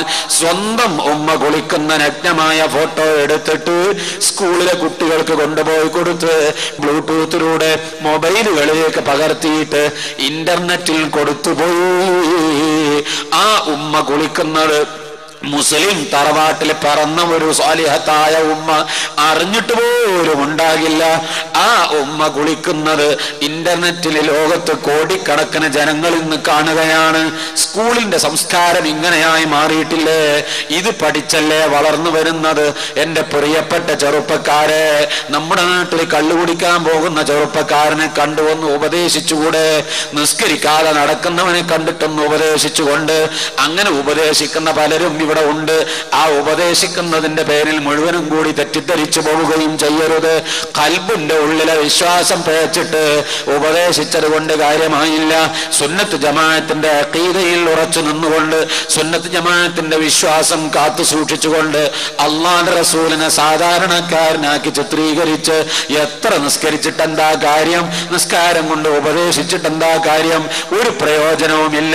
അതേ സമയത്ത് അവന്റെ അഖീദ സൂക്ഷിച്ച് വിശ്വസിച്ച് കാത്ത് സംരക്ഷിച്ചുകൊണ്ട് കള്ളുകുടിക്കുന്ന ആളുകളെ കണ്ട് കള്ളുകുടിയിൽ നിന്ന് പിന്തിരിപ്പിക്കാൻ ശ്രമിക്കണം. യുവാക്കളെ അങ്ങനെ തെറ്റുകുറ്റങ്ങളിൽ നിന്ന് മാറിയിട്ട് പാതിരാ സമയത്ത് റഹ്മാനായ റബ്ബിനോട്, ഞാനൊരു യുവാവാണ്, എന്റെ ആരോഗ്യം കൊണ്ട് ഞാൻ ജോലിക്ക് പോകുന്നതിന്റെ ചുറ്റുവട്ടങ്ങളിൽ മുഴുവനും, എന്റെ ഓഫീസിൽ മുഴുവനും, എന്റെ ബിസിനസിന്റെ മേഖലകളിൽ മുഴുവനും ഹറാമ് വലയം ചെയ്ത് നിൽക്കുകയാണ് റബ്ബേ. ഞാൻ ആ ഹറാമിലേക്ക് പോകാതെ എന്റെ നഫ്സിനെ സൂക്ഷിച്ചു നിർത്തിയിട്ട് നിനക്ക് വഴിപ്പെടുത്തുകയാണ് എന്ന് പറഞ്ഞുകൊണ്ട് റബ്ബിന് വഴിപ്പെടുന്ന ചെറുപ്പക്കാരെ, ദുന്യാവില് കുറച്ചു കാലമല്ലേ വിഷമിക്കേണ്ടതുള്ളൂ. അർശിന്റെ താഴ്ഭാഗത്ത് തണലിൽ കഴിഞ്ഞുകൂടാം. പുരുഷന്മാര് മാത്രമല്ല, പെണ്ണുങ്ങളും ഇങ്ങനെ തന്നെയാണ്. ഔറത്ത് മറച്ച് പുറത്തിറങ്ങി നടന്നപ്പോ ആളുകൾ കളിയാക്കി ചിരിച്ചുവല്ലേ? ഫേസ് കവർ കെട്ടിയിട്ട് പുറത്തിറങ്ങിയപ്പോ ആളുകൾ പരിഹസിച്ച് ചിരിച്ചില്ലേ? നരകത്തിൽ കിടക്കുന്ന ആളുകളോട് അല്ലാഹു തആല ചോദിക്കുന്നു, വകുന്തും ഹത്താ അൻസൗകും ദിക്രി വകുന്തും മിൻഹും തൽഹഖൂൻ. നല്ല ഇബാദത്തും സാലിഹാത്ത് തഖ്വയുള്ള ജീവിതം നയിച്ച ആണുങ്ങളും പെണ്ണുങ്ങളും ഇസ്ലാമിക വസ്ത്രവേഷവിധാനം ധരിച്ചുകൊണ്ട് പുറത്തിറങ്ങി നടന്നപ്പോ നിങ്ങളെ ഡീസന്റ് നോക്കാത്തത് കൊണ്ട്, നിങ്ങളുടെ സ്റ്റൈലിന് അനുവദിക്കാത്തത് കൊണ്ട് നിങ്ങൾ അവരെ കാണുമ്പോ പരിഹസിച്ചു ചിരിച്ചില്ലേ? നിങ്ങൾക്കിന്ന് കഠിനമായ നരകമിതാ തന്നിരിക്കുന്നു. ഇന്നീ ജസൈതുഹുമുൽ യൗമ ബിമാ സബറൂ അന്നഹും ഹുമുൽ ഫായിസൂൻ. നിങ്ങളുടെ പരിഹാസങ്ങളും കളിയാക്കലും ഒക്കെ കേട്ട് ക്ഷമിച്ചതിന്റെ പേരിൽ ഞാൻ ഇന്നവർക്ക് സ്വർഗം പ്രതിഫലം കൊടുക്കുന്നു. പ്രിയപ്പെട്ട യുവാക്കളെ, നല്ല നിലക്ക് നടക്കുന്ന മനുഷ്യന്മാരെ കളിയാക്കാൻ പോകരുത്. നമ്മുടെ പക്കൽ നിന്നുള്ള തെറ്റുകൾക്ക് പശ്ചാത്തപിച്ച് ഉള്ള കാലം റബ്ബിന്റെ ദീനിന്റെ ഖിദ്മത്തിൽ നിങ്ങൾ ഉപയോഗിക്കണം. അള്ളാന്റെ ദീനിനു വേണ്ടി സേവനം ചെയ്യണം. നമ്മുടെ സ്വന്തം ശരീരത്തിന് വേണ്ടി ഇബാദത്തുമായി കഴിഞ്ഞുകൂടണം. യുവത്വം അള്ളാഹുവിന്റെ മാർഗത്തിൽ ചെലവഴിച്ചാൽ, സുന്നത്ത് ജമാഅത്തിന് വേണ്ടി പ്രവർത്തിച്ചാൽ അള്ളാഹു നാളെ അർശിന്റെ തണല് തരും. എല്ലാരും വിഷമിക്കുമ്പോ വിഷമിക്കണ്ട. ഇത് പെണ്ണുങ്ങളെ നിങ്ങൾക്കും ബാധകമാണ്. അള്ളാഹുവിനെ പേടിച്ച് ജീവിച്ചോ. ഇവിടെ മുഖം തുറന്നിട്ട് നടന്നാൽ ഒരുപക്ഷെ നിങ്ങളെ കൂടെ പഠിച്ച ക്ലാസ്മേറ്റുകളുടെ കയ്യടി കിട്ടും. അവർ നിങ്ങളെ സന്തോഷിക്കും. അവരുടെ മുഖം പ്രസന്നമാകും. അതേ സമയത്ത് അല്ലാഹു നിങ്ങളെ വെറുക്കുകയും ചെയ്യും. ആരുടെ വെറുപ്പാ പേടിക്കേണ്ടത്? ഈ സ്നേഹിതകൾ മരിച്ചുപോയാൽ, ഞാൻ മരിച്ചാൽ ഒരൊറ്റ പെണ്ണും എനിക്ക് മയ്യത്ത് നിസ്കരിക്കാൻ വരില്ല. പള്ളിയിൽ കൊണ്ടുപോയി വെച്ചാൽ നിസ്കരിക്കാൻ വരുന്നത് ഇന്ന് നമുക്ക് കണ്ടുകൂടാത്ത മുസ്ലിയാക്കന്മാര് തന്നെ. ഇന്നത്തെ ഫാഷനും പത്രാസും കാണുമ്പോ ഈ മുസ്ലിയാക്കന്മാര് വയല് പറയും, ഈ ഉസ്താദുമാര് വയല് പറയുമ്പോ മുഖം കെട്ടി മറച്ചിട്ടല്ലാതെ പുറത്തു നടക്കരുത്, പർദ്ദയിട്ടിട്ടല്ലാതെ പുറത്തു പോകരുത്, കൈത്തണ്ട വെളിപ്പെടുത്തി പുറത്തു പോകരുത് എന്ന് പറഞ്ഞപ്പോ ആ ഉസ്താദിനോട് ദേഷ്യമായിരുന്നു. അതേ സമയത്ത് ആ കൈത്തണ്ട വെളിപ്പെടുത്തി നടന്നപ്പോ ഏതോ ചെറുപ്പക്കാരുടെ കമന്റ് കിട്ടി മനസ്സ് സന്തോഷിച്ചില്ലേ? മരിച്ചുപോയാൽ ആ ചെറുപ്പക്കാരൻ അല്ലാഹുമ്മ ഗ്ഫിർ ലഹാ എന്ന് പറയാനുണ്ടാകില്ല. നിനക്ക് വെറുപ്പുണ്ടായിരുന്ന ഉസ്താദെ അപ്പോഴും നിസ്കരിക്കാൻ മുമ്പിലുണ്ടാകൂ എന്ന് ഓർമ്മിച്ചോ. നമ്മുടെ ആരോഗ്യത്തിന്റെ പ്രസരിപ്പ് കൊണ്ട് അള്ളാനെ മറന്ന് ജീവിക്കല്ലേ. പർച്ചേസിന്റെ പേരും പറഞ്ഞ് കടകളിലൊക്കെ കയറിയിറങ്ങി ഹറാമായ പുരുഷന്മാരുടെ മുമ്പിലേക്ക് നിങ്ങളെ കയ്യങ്ങോട്ട് നീട്ടിക്കൊടുക്കുമ്പോ ഫാൻസി കടകളിൽ നിന്ന് സൗന്ദര്യമുള്ള വളകൾ കുത്തിക്കയറ്റുക എന്ന പേരും പറഞ്ഞ് ആ മുശ്രിക്കായ ചെറുപ്പക്കാരൻ, അല്ല മുസ്ലിം ആണെങ്കിൽ തന്നെ തൊട്ടാലത് മുറിയുന്ന ചെറുപ്പക്കാരൻ ആ പെണ്ണിന്റെ കയ്യിലേക്ക് വള ഇങ്ങോട്ട് വിടുമ്പോ مسلمة عن كافرة وهكذا عفيفة الفاجرة. ഒരു തെമ്മാടിച്ചിയായ പെണ്ണിന് പോലും നിസ്കരിക്കുന്ന പെണ്ണ് തന്റെ ഔറത്ത് കാണിച്ചു കൊടുക്കരുത്. മുസ്ലിമത്തായ ഒരു പെണ്ണ് അമുസ്ലിമത്തായ പെണ്ണിന് ഔറത്ത് കാണിച്ചു കൊടുക്കരുത്. ഔറത്ത് എന്ന് പറഞ്ഞ കയ്യും ഔറത്താണ്, മുഖവും ഔറത്താണ്, കാൽപാദങ്ങളും ഔറത്താണ്, ശരീരം മൊത്തം ഔറത്താണ്. നിസ്കാരത്തിന് മാത്രമേ മുഖം വെളിപ്പെടുത്താൻ പാടുള്ളൂ. ഈ നിലക്ക് സൂക്ഷിക്കേണ്ട മുസ്ലിമത്തായ ഒരു പെണ്ണിന്റെ കൈ അമുസ്ലിമത്തായ ഒരു പെണ്ണിന്റെ മുമ്പിലേക്ക് കൈനീട്ടി കൊടുത്തിട്ട് സ്വന്തം മതത്തിൽപ്പെട്ട മുസ്ലിമായ ചെറുപ്പക്കാരനാണെങ്കിലും തന്നെ തൊട്ടാൽ ഒലിമുറി എന്ന ചെറുപ്പക്കാരന്റെ മുമ്പിലേക്ക് കൈനീട്ടി കൊടുത്തിട്ട് അതിമ വളയിടാൻ അനുവദിച്ചു കൊടുത്തുകൂടാ. ഇവിടെയൊക്കെ അല്പം ഒന്ന് പ്രയാസപ്പെടേണ്ടി വരും. റബ്ബിനെ പേടിച്ചുകൊണ്ട് പ്രയാസപ്പെടേണ്ടി വരും. അങ്ങനെ പേടിച്ച് ജീവിച്ചാൽ, അല്ലാഹുവിന്റെ ഇബാദത്തിലായി കഴിഞ്ഞുകൂടിയാൽ നാളെ പരലോകത്ത് എല്ലാവരും വിഷമിക്കുമ്പോ വിഷമിക്കണ്ട, അർശിന്റെ തണലിൽ നിൽക്കാം. അതുപോലെ അല്ലാഹുവിന്റെ മാർഗത്തിൽ മൂന്നാമത്തെ പാർട്ടി, അല്ലാഹുവിന്റെ മാർഗത്തിൽ അവൻ തന്ന സമ്പത്ത് റബ്ബിന്റെ ദീനിനു വേണ്ടി സംഭാവന കൊടുത്ത സാലിഹീങ്ങള് വലത് കൈ കൊണ്ട് കൊടുക്കുന്നത് ഇടത്തെ കൈ അറിയില്ല എന്ന് പറഞ്ഞാൽ വളരെ വിശാലമായ അർത്ഥമുണ്ട്. വിശദീകരിക്കാൻ ഇപ്പോൾ സമയം പര്യാപ്തമല്ല, ഞാൻ നീട്ടി പറയുന്നില്ല. ആ വലത്തെ കൈ കൊണ്ട് കൊടുത്തത് ഇടത്തെ കൈ അറിയാതെ, അത്രയും സ്വകാര്യത്തിൽ മറ്റൊരാള് അറിയാതെ എന്നല്ല, ഞാൻ ആർക്ക് കൊടുത്തോ ആ വാങ്ങിയവൻ പോലും അറിയരുത് ഞാനാ തന്നത്. അത്ര സ്വകാര്യമായി കൊടുക്കുന്നതിന് വലിയ പുണ്യമാണ്. ഞാൻ എൻ്റെ വീട്ടിലിരിക്കുമ്പോ എൻ്റെ ഭാര്യയുമായി ഞാൻ സംസാരിച്ചിരിക്കുന്ന സമയത്ത് ഒരു MO വന്നു, മണി ഓർഡർ വന്നു. പോസ്റ്റ്മാൻ കൊണ്ടുവന്നിട്ട് മണി ഓർഡർ തന്നു. ഞാനത് ഒപ്പിട്ട് വാങ്ങിയപ്പോ 2000 രൂപയുണ്ട്, അല്ലെങ്കിൽ 1000 രൂപയുണ്ട്. എവിടുന്നാ ഇത്? തിരിച്ച് അങ്ങോട്ടുള്ള അക്നോളജ്മെന്റ് നോക്കിയപ്പോ അഡ്രസ് ഉള്ളത് ഒരു മുഹമ്മദിന്റെ അഡ്രസ്സാണ്, മദ്രാസിലെ അഡ്രസ്സാണ്, ചെന്നൈയിലെ അഡ്രസ്സാണ്. ആരാണ് എനിക്ക് ചെന്നൈയിൽ നിന്ന് പണമയക്കാൻ? നോക്കിയപ്പോ ആളെ പിടുത്തം കിട്ടിയില്ല. ആരാണ് റബ്ബേ എനിക്ക് പൈസ അയക്കുന്നത്? ഒരു പിടുത്തവുമില്ല. ഭാര്യ പറഞ്ഞു, നിങ്ങൾ പണ്ട് ചെന്നൈയിൽ ഒരു ഹോട്ടലാണ് തീരുന്നില്ലേ, കുറെ മുമ്പ് പൂട്ടിപ്പോയിട്ടൊരു 10-20 കൊല്ലമായില്ലേ? അന്ന് കുടിച്ചു മുങ്ങിയ ആരെങ്കിലും കാണും. ഇപ്പോൾ അയാൾക്കൊരു നല്ല ബുദ്ധി വിവേകം ഉദിച്ചപ്പോ ആ മനുഷ്യനതാ പൈസ അയച്ചു തന്നതാവാം. ഇപ്പോൾ അയാൾ കാശ് അയച്ചു തന്നതാകാം. ശരി, ഇരിക്കട്ടെ. എന്റെ പേരിൽ എന്റെ അഡ്രസ് ഇത്ര കൃത്യമായി അറിഞ്ഞത് എന്നെ അറിയുന്നത് കൊണ്ടല്ലേ, അതുകൊണ്ട് ഈ പൈസ എനിക്കുള്ളത് തന്നെയാ അയാൾ വിശ്വസിച്ചു. ആരാ അയച്ചത്? തൊട്ടപ്പുറത്തെ വീട്ടിലെ അബൂബക്കറാണ്. അയാൾ മുഹമ്മദ് എന്ന് പേരിട്ടതാണ്. ആ അബൂബക്കർ പൈസ അയക്കുന്നു മണി ഓർഡറായിട്ട് അയൽവാസിക്ക്. അഡ്രസ് വെച്ചത് ചെന്നൈയിലെ അഡ്രസ്സാ. എന്താ കാരണം? വലത്തെ കൈ കൊടുത്തത് ഇടത്തെ കൈ അറിയരുത്. ഞാൻ എന്റെ സ്നേഹിതന് 100 രൂപ കൊടുത്തപ്പോ ആ സ്നേഹിതന് അറിയരുത് തങ്ങളാണ് എനിക്ക് ആ പൈസ തന്നത്. അത്രത്തോളം സൂക്ഷിച്ചുകൊണ്ട് അറിയാതെ വെക്കല് ഈ ഹദീത്തിന്റെ ഒരർത്ഥമാണ്. ഇനി അങ്ങനെ ഒരുപാട് അർത്ഥങ്ങളുണ്ട്. ഏതോ ആവട്ടെ, മറ്റുള്ളവരെ മുമ്പിൽ അറിയിക്കല്ല കേട്ടോ. നമ്മളൊരു പൈസ കൊടുക്കുമ്പോ 100 രൂപ നീട്ടിപ്പിടിച്ചിട്ടാ കൊടുക്കുക. ഞാൻ 100 രൂപ കൊടുക്കുന്നുണ്ട് അറിയട്ടെ, അങ്ങനെ കൊടുക്കരുത്.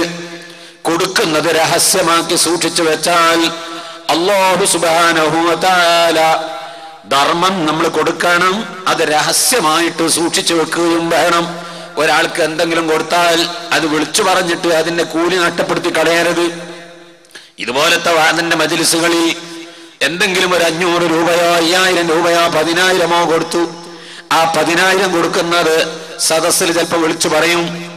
ആ കൊടുക്കുന്നവന് അത് സദസ്സിൽ വിളിച്ച് പറയാൻ വേണ്ടിയാ വെറുതെ കൊടുക്കുന്നത്. അല്ലാഹുവിന്റെ പക്കൽ നിന്ന് കൂലി കിട്ടാനവൻ കൊടുത്തുപോയി, അതേ ഉള്ളൂ ലക്ഷ്യം. അതേ സമയത്ത് സദസ്സിൽ പറയുന്നത് എന്തിനാണ്? ഈ ഒരു ഖൈറായ കാര്യം ഇവിടെ പറഞ്ഞിട്ട് പ്രേരണ നൽകി മറ്റുള്ളവരും ഈ ഖൈറിന്റെ പിന്നിലേക്ക് കടന്നു വരാനുള്ള പ്രേരണയാണ്. ആ പ്രേരണ എന്ന നല്ല ഉദ്ദേശം ഇനിയും ആ ഖൈർ ഇവിടെ പലരും ചെയ്യണം. ഈ ദീനിന്റെ പ്രവർത്തനം ഇവിടെ പുരോഗതിപ്പെടണം, അത് പൂർത്തീകരിക്കണം. അതിനു വേണ്ടിയാണല്ലോ പലപ്പോഴും ആ സദസ്സിൽ അത് വിളിച്ചു പറയുന്നത്, അതിനു വേണ്ടിയാണല്ലോ അത് കൊടുക്കുന്നത്. അല്ലാതെ നാം ഇവിടെ അഹങ്കാരത്തിന് വേണ്ടി ലോകമാന്യത്തിന് വേണ്ടി വിളിച്ചു പറയുകയെല്ലാം. ചുരുക്കത്തിൽ ധർമ്മം കൊടുക്കുക എന്നത് വലിയ പുണ്യമുള്ള അമലാണ്. നിസ്കരിച്ചാൽ അല്ലാഹുവിന്റെ അടുക്കലേക്ക് പകുതി ദൂരം യാത്ര ചെയ്ത്, നോമ്പ് നോറ്റാ പകുതിയും കൂടി യാത്ര ചെയ്തിട്ട് ഗേറ്റിങ്ങലെത്തി. രാജസന്നിധിയിലേക്ക് എത്തുന്നത് നിസ്കരിച്ച മനുഷ്യൻ പകുതി ദൂരം യാത്ര ചെയ്ത്, നോമ്പ് നോറ്റവൻ പകുതിയും കൂടി ദൂരം യാത്ര ചെയ്ത് ഗേറ്റിന്റെ അടുത്ത് എത്തി. അപ്പൊ ധർമ്മം പറയുന്നു, എന്താടാ അവിടെ നിൽക്കുന്നത്? ധർമ്മം കൊടുത്തവനല്ലേ, ഇങ്ങോട്ട് വാ രാജസന്നിധിയിലേക്ക്. അല്ലാഹുവിന്റെ തിരുഹലറത്തിൽ എത്തിച്ചു തരുന്നത് ധർമ്മമാണ് കേട്ടോ. ധർമ്മം ചെയ്യുന്നവനാണ് മുത്തഖിയായ മനുഷ്യൻ. ആ മുത്തഖീങ്ങളുടെ അമല് മാത്രമേ അല്ലാഹു സ്വീകരിക്കുകയുള്ളൂ. മുത്തഖീങ്ങൾക്ക് വേണ്ടിയാണ് സ്വർഗ്ഗം അല്ലാഹു സൃഷ്ടിച്ചു വെച്ചത്. അല്ലദീന യുൻഫിഖൂന ഫിസ്സറാഇ വല്ലറാഇ. അല്ലാഹു അമല് സ്വീകരിക്കൽ മുത്തഖീങ്ങളതാണ്. സ്വർഗ്ഗം അല്ലാഹു പടച്ചു വെച്ചത് മുത്തഖീങ്ങൾക്കാണ്. ആരാണ് മുത്തഖീ? ഒരാള് മുത്തഖിയാണോ അല്ലേ എന്നറിയാനുള്ള അടയാളം ധർമ്മം ചെയ്യുക എന്ന സ്വഭാവം ഒരാളിലുണ്ടെങ്കിൽ അല്ലാഹു തആല അവന് സ്വർഗം തീരുമാനിച്ചു കഴിഞ്ഞു. ആ ധർമ്മത്തിന്റെ ഫലമായി ധർമ്മം ചെയ്യുന്ന മനുഷ്യന് അല്ലാഹു തആല സാധുക്കൾക്ക് ധർമ്മം കൊടുക്കുന്നവർ, ദീനിന് ധർമ്മം കൊടുക്കുന്നവർ, എല്ലാ ഹൈറായ മാർഗത്തിലും ധർമ്മം കൊടുക്കൽ, മുതഅല്ലിമീങ്ങൾക്ക് കൊടുക്കുന്നവർ, ആലിമീങ്ങൾക്ക് കൊടുക്കുക, മദ്രസയുടെ പുരോഗതിക്ക്, പള്ളിക്ക് വേണ്ടി, ദർസിന് വേണ്ടി തുടങ്ങി എല്ലാ ഹൈറിന്റെ മേഖലകളിലും നമ്മുടെ ധർമ്മത്തിന്റെ ഒരു പങ്ക് എത്തണം. എല്ലാവരുടെ ദുആയിലും നമുക്കൊരു പങ്ക് കിട്ടണം. ആ നിലക്ക് ധർമ്മം ചെയ്താൽ നാളെ പരലോകത്ത് അർശിന്റെ തണല് കിട്ടും. അതുപോലെ രാത്രി പാതിരാ സമയത്ത് ഇരുന്നു കൊണ്ട് റഹ്മാനായ റബ്ബിലേക്ക് കൈനീട്ടി യാചിച്ച് ഫഫാളത് ബിഹി ഐനാഹു ഖൗഫൻ കാലി. അല്ലാഹുവിന്റെ ശിക്ഷ എത്ര കഠിന കഠോരമാണ്. റഹ്മാനായ റബ്ബിന്റെ നരകത്തിലിട്ടെങ്ങാനും എന്നെ കത്തിച്ചാൽ പടച്ചവനെ എനിക്കത് ഉൾക്കൊള്ളാനും താങ്ങാനും കഴിയുമോ എന്ന നരകത്തിന്റെ ശിക്ഷ പേടിച്ചുകൊണ്ട് വലിമൻ ഖാഫ മഖാമ റബ്ബിഹി ജന്നതാൻ. നാളെ റബ്ബിന്റെ കോടതിയിൽ എന്നെ വിളിച്ച് വിചാരണ ചെയ്യുന്നൊരു സന്ദർഭം വരാനുണ്ട്. മഹ്ശറയിൽ നിർത്തിയിട്ട് വിചാരണ ചെയ്യുന്നൊരു രംഗം വരാനുണ്ട് എന്നാലോചിച്ചുകൊണ്ട് പാതിരാ സമയത്ത് അവന്റെ കവിൾ തടത്തിലൂടെ കരഞ്ഞ കണ്ണീരുകൾ ഒലിപ്പിച്ചു കഴിഞ്ഞാൽ ഫഫാളത് ബിഹി ഐനാഹു ഖൗഫൻ കാലി. കവിൾത്തടത്തിലൂടെ കണ്ണീരുകൾ ഒലിപ്പിച്ച മനുഷ്യന് അല്ലാഹു അർശിന്റെ തണൽ കൊടുക്കും. കരഞ്ഞാൽ സ്വർഗം കിട്ടും. എത്ര സ്വർഗമാണ്! ജന്നതാൻ, രണ്ട് സ്വർഗം. വമിൻ ദൂനിഹിമാ ജന്നതാൻ. സർവാണിനും പെണ്ണിനും ഇത് ബാധകമാണ്. പടച്ചവനെ റഹ്മാനായ റബ്ബിന്റെ മുമ്പിൽ എന്നെ നിർത്തുമല്ലോ, എന്നെ റബ്ബ് വിചാരണ ചെയ്യുമല്ലോ, എന്നെ റബ്ബ് ചോദ്യം ചെയ്യുമല്ലോ എന്ന് ചിന്തിച്ചുകൊണ്ട് അവൻ പേടിച്ച് കരയാൻ തയ്യാറായാൽ അതാ അല്ലാഹു തആല അവന് 4 സ്വർഗമുണ്ടെന്ന് അല്ലാഹു സൂറത്തുർ റഹ്മാനിലൂടെ പഠിപ്പിച്ചില്ലേ? വലിമൻ ഖാഫ മഖാമ റബ്ബിഹി ജന്നതാൻ. അല്ലാഹുവിന്റെ മുമ്പിൽ നിർത്തിയിട്ട് എന്നെ വിചാരണ ചെയ്യുന്നൊരു രംഗം വരാനുണ്ട് എന്ന് ചിന്തിക്കുന്നവർക്ക് 2 സ്വർഗമാണ്. വമിൻ ദൂനിഹിമാ ജന്നതാൻ. അത് കൂടാതെ വേറെയും 2 സ്വർഗമുണ്ട്. 4 സ്വർഗം അവനുണ്ടെന്ന് അല്ലാഹു ഖുർആനിൽ പറഞ്ഞത് കരഞ്ഞു നേടാൻ പറ്റിയതാ. എന്താണത് കിട്ടാൻ മാർഗം? നട്ടപ്പാതിര സമയത്ത് ഭാര്യ കടന്നുറങ്ങുമ്പോ, ഭർത്താവ് കടന്നുറങ്ങുമ്പോ രണ്ടുപേരും അറിഞ്ഞില്ല. അറിയട്ടെ അറിയാതിരിക്കട്ടെ, അത് പ്രശ്നമല്ല. രണ്ടുപേരും എഴുന്നേറ്റ് തഹജ്ജുദ് നിസ്കരിച്ച് ഭാര്യ അതാ അപ്പുറത്തെ റൂമില്, ഭർത്താവ് ഇപ്പുറത്തെ റൂമില്, രണ്ടുപേരും 2 റൂമിൽ ഇരുന്നു കൊണ്ട് റഹ്മാനായ റബ്ബിലേക്ക് കരഞ്ഞുകൊണ്ട് സുബഹിന്റെ അല്പം മുമ്പ് തഹജ്ജുദ് നിസ്കരിച്ച് സുബഹി നമസ്കാരത്തെ പ്രതീക്ഷിച്ചിരിക്കുമ്പോ എന്നെ നീ നരകത്തിലിട്ട് ശിക്ഷിക്കുമോ പടച്ചവനെ? നിന്റെ നരകാഗ്നിയുടെ ചൂട് താങ്ങാനുള്ള കഴിവ് എന്റെ ശരീരത്തിനില്ലല്ലോ റബ്ബേ എന്നാലോചിച്ചുകൊണ്ട് കവിൾത്തടങ്ങളിലൂടെ കണ്ണുനീരങ്ങ് വീണ് കഴിഞ്ഞാൽ ഉറപ്പിച്ചോ അർശിന്റെ തണലുണ്ട്. കരഞ്ഞാൽ കിട്ടുന്നതാണ് അർശിന്റെ തണല്, കരഞ്ഞാൽ കിട്ടുന്നതാണ് സ്വർഗം. ഒരു കരച്ചിലിന് 4 സ്വർഗമാണെന്ന് അല്ലാഹു പറഞ്ഞിട്ടുണ്ട്. അതുകൊണ്ട് നാളെ പരലോകത്ത് അർശിന്റെ തണല് കിട്ടുന്ന ഒരു വിഭാഗമാണ് കരയുന്നവർ. അല്ലാഹനെ പേടിച്ച് കരയുന്നവർ. ഒരൊറ്റ ദിവസം പറഞ്ഞാൽ മതിയാകാത്ത വിഷയമാണ്. 1 മിനിറ്റ് കൊണ്ട് ഞാൻ നിർത്തുകയാണ്. അല്ലാഹന്റെ നരകത്തെ പേടിച്ച് കരഞ്ഞ സ്വാലിഹീങ്ങളുണ്ട്. അല്ലാഹുവിന്റെ സ്വർഗത്തെ ചിന്തിച്ചുകൊണ്ട് സന്തോഷിച്ച് കരഞ്ഞവരുണ്ട്. കരഞ്ഞ് സ്വർഗം വാങ്ങിയവരുണ്ട്. സ്വർഗം കണ്ട് സന്തോഷിച്ച് ഭരിച്ചവരുണ്ട്. കരഞ്ഞിട്ട് സ്വർഗം വാങ്ങിയ മുഅ്മിനീങ്ങളെ കഥ എത്ര പറയാനുണ്ട്. പ്രിയപ്പെട്ട മുഅ്മിനീങ്ങളെ, മക്കള് മരിച്ചപ്പോ കരഞ്ഞിട്ടില്ലേ? ഭാര്യ മരിച്ചപ്പോ കരഞ്ഞിട്ടില്ലേ? വാഹനം തമ്മിൽ കൂട്ടിയിടിച്ചപ്പോ രജിസ്ട്രേഷൻ പോലും കഴിയാത്ത വാഹനങ്ങൾ പുതിയ വാഹനം മറ്റൊരു വാഹനത്തെ പോയി ഇടിച്ചപ്പോ, അല്ലെങ്കിൽ നമ്മുടെ വാഹനം വേറൊരാൾ വാങ്ങിക്കൊണ്ടുപോയപ്പോ പല നിലക്കും ഗവൺമെന്റ് ചുമത്തുന്ന അമിതമായ ടാക്സിന്റെ പേരിൽ ബിസിനസിന് തകർച്ച സംഭവിച്ചപ്പോ ഗൾഫിലേക്ക് പോകാൻ മോഹിച്ചുകൊണ്ട് വിസ എടുത്ത് ഗൾഫിൽ ചെന്ന് നോക്കിയപ്പോ കള്ള വിസയിൽ കുടുങ്ങിയപ്പോ മകനൊന്ന് ഗൾഫിൽ പോയിട്ട് രക്ഷപ്പെട്ട് കിട്ടിയെങ്കിൽ കുറെ കാലമായി വാപ്പകൾ കടന്ന് അധ്വാനിക്കാൻ തുടങ്ങിയിട്ട് എനിക്കൊരാശ്വാസമാകുമല്ലോ എന്ന് ചിന്തിച്ചതാണ്. ഗൾഫിൽ ചെന്നിട്ട് മകൻ ജോലി കിട്ടാതെ തിരിച്ചു പോന്നപ്പോ ഇതിനൊക്കെ നമ്മൾ അവസരം കണ്ടിട്ടുണ്ട്. അതിനൊക്കെ നമുക്ക് സമയം കിട്ടിയിട്ടുണ്ട്. റഹ്മാനായ റബ്ബിന്റെ നരകത്തിൽ ഞാൻ ചെന്ന് വീഴുമോ? അല്ലാഹുവിന്റെ മുമ്പിൽ നിർത്തിയിട്ട് എന്നെ ചോദ്യം ചെയ്യുമ്പോ എന്റെ റബ്ബ് എന്നോട് എങ്ങനെയാണ് പെരുമാറുന്നത് എന്ന് ചിന്തിച്ചുകൊണ്ട് ജീവിതത്തിൽ ഒരിക്കൽ കരയാൻ അവസരം കിട്ടിയിട്ടില്ലെങ്കിൽ നമ്മളെ പോലത്തെ ഭാഗ്യം കെട്ട മനുഷ്യന്മാര് ആരുണ്ട്? അല്ലാഹുവിന്റെ മുമ്പിൽ നിർത്തുന്നത് ചിന്തിച്ചുകൊണ്ട് ഒരൊറ്റ ദിവസം ഇരുന്ന് കരഞ്ഞാൽ നിങ്ങൾക്ക് കരച്ചിൽ ഓരോ ദിവസവും വരും. എടാ സഹോദര, കരച്ചിൽ വരുന്നില്ലേ? ഫൈലം തബ്കൂ നിനക്ക് കരച്ചിൽ വരുന്നില്ലെങ്കിൽ ഫതബാക്കൂ, ഉണ്ടാക്കി കരഞ്ഞോ എന്ന് അല്ലാഹു റസൂൽ പറഞ്ഞതിന് എത്ര പുണ്യമുണ്ട്, കരയുന്നതിന് പുണ്യമുണ്ട് കേട്ടോ.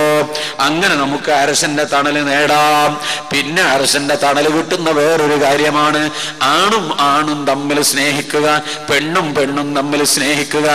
ആണ് പെണ്ണിനെ സ്നേഹിക്കുകയല്ല, ഹറാമായ ആണ് ഹറാമായ പെണ്ണിനെ സ്നേഹിക്കുകയല്ല, ഹറാമായ പെണ്ണ് ആണിനെ എങ്ങോട്ടും സ്നേഹിക്കുകയല്ല. അല്ലാഹുവിന്റെ പൊരുത്തത്തിന് വേണ്ടി സ്നേഹിക്കാൻ കൽപ്പിക്കപ്പെട്ട പുരുഷന്മാരെ സ്നേഹിക്കാം, അല്ലാഹ് അനുവദിച്ച സ്നേഹങ്ങൾ വെക്കാം.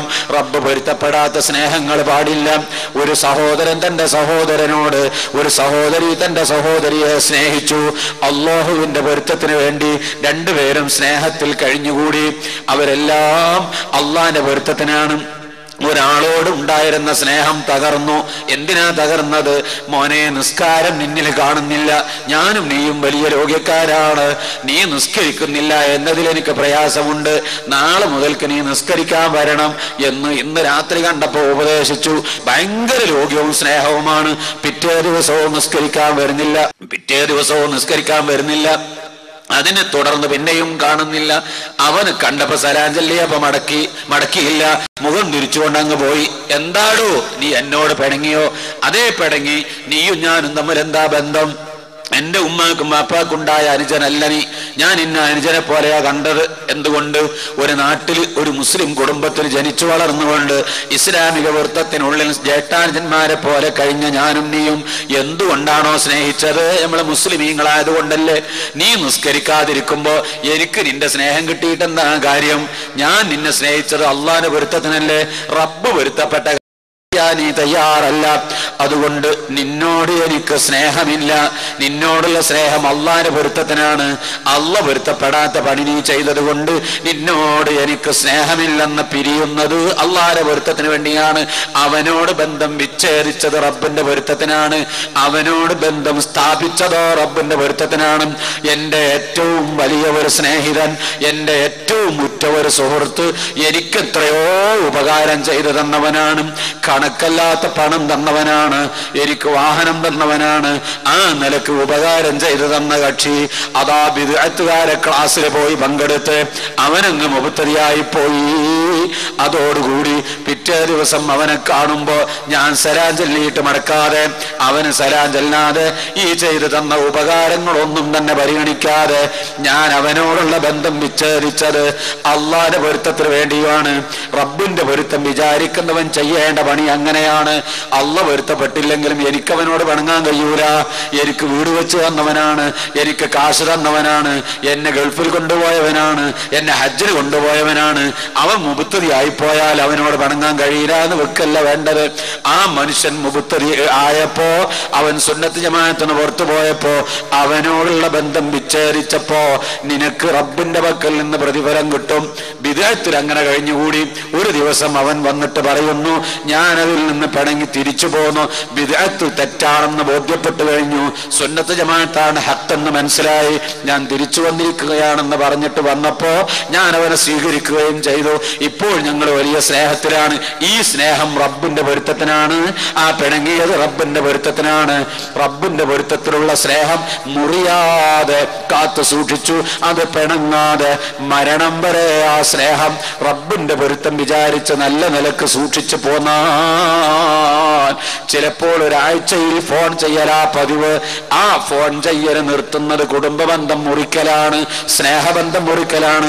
ചില മനുഷ്യന്മാര് വർഷത്തിൽ ഒരിക്കൽ ലെറ്റർ വിടലാ പതിവ്. ഒരു വർഷത്തിൽ ലെറ്റർ വിടാതിരിക്കുന്നത് കുടുംബബന്ധം മുറിക്കലാണ്, സ്നേഹബന്ധം മുറിക്കലാണ്. അപ്പൊ എങ്ങനെയാണോ അവർക്കിടയിൽ സ്നേഹബന്ധം നിലനിൽക്കുന്നത്, അത് മരിക്കുന്നത് വരെ കാത്തു സൂക്ഷിച്ച് ആ സ്നേഹത്തോടെ മരിച്ചവരില്ലേ.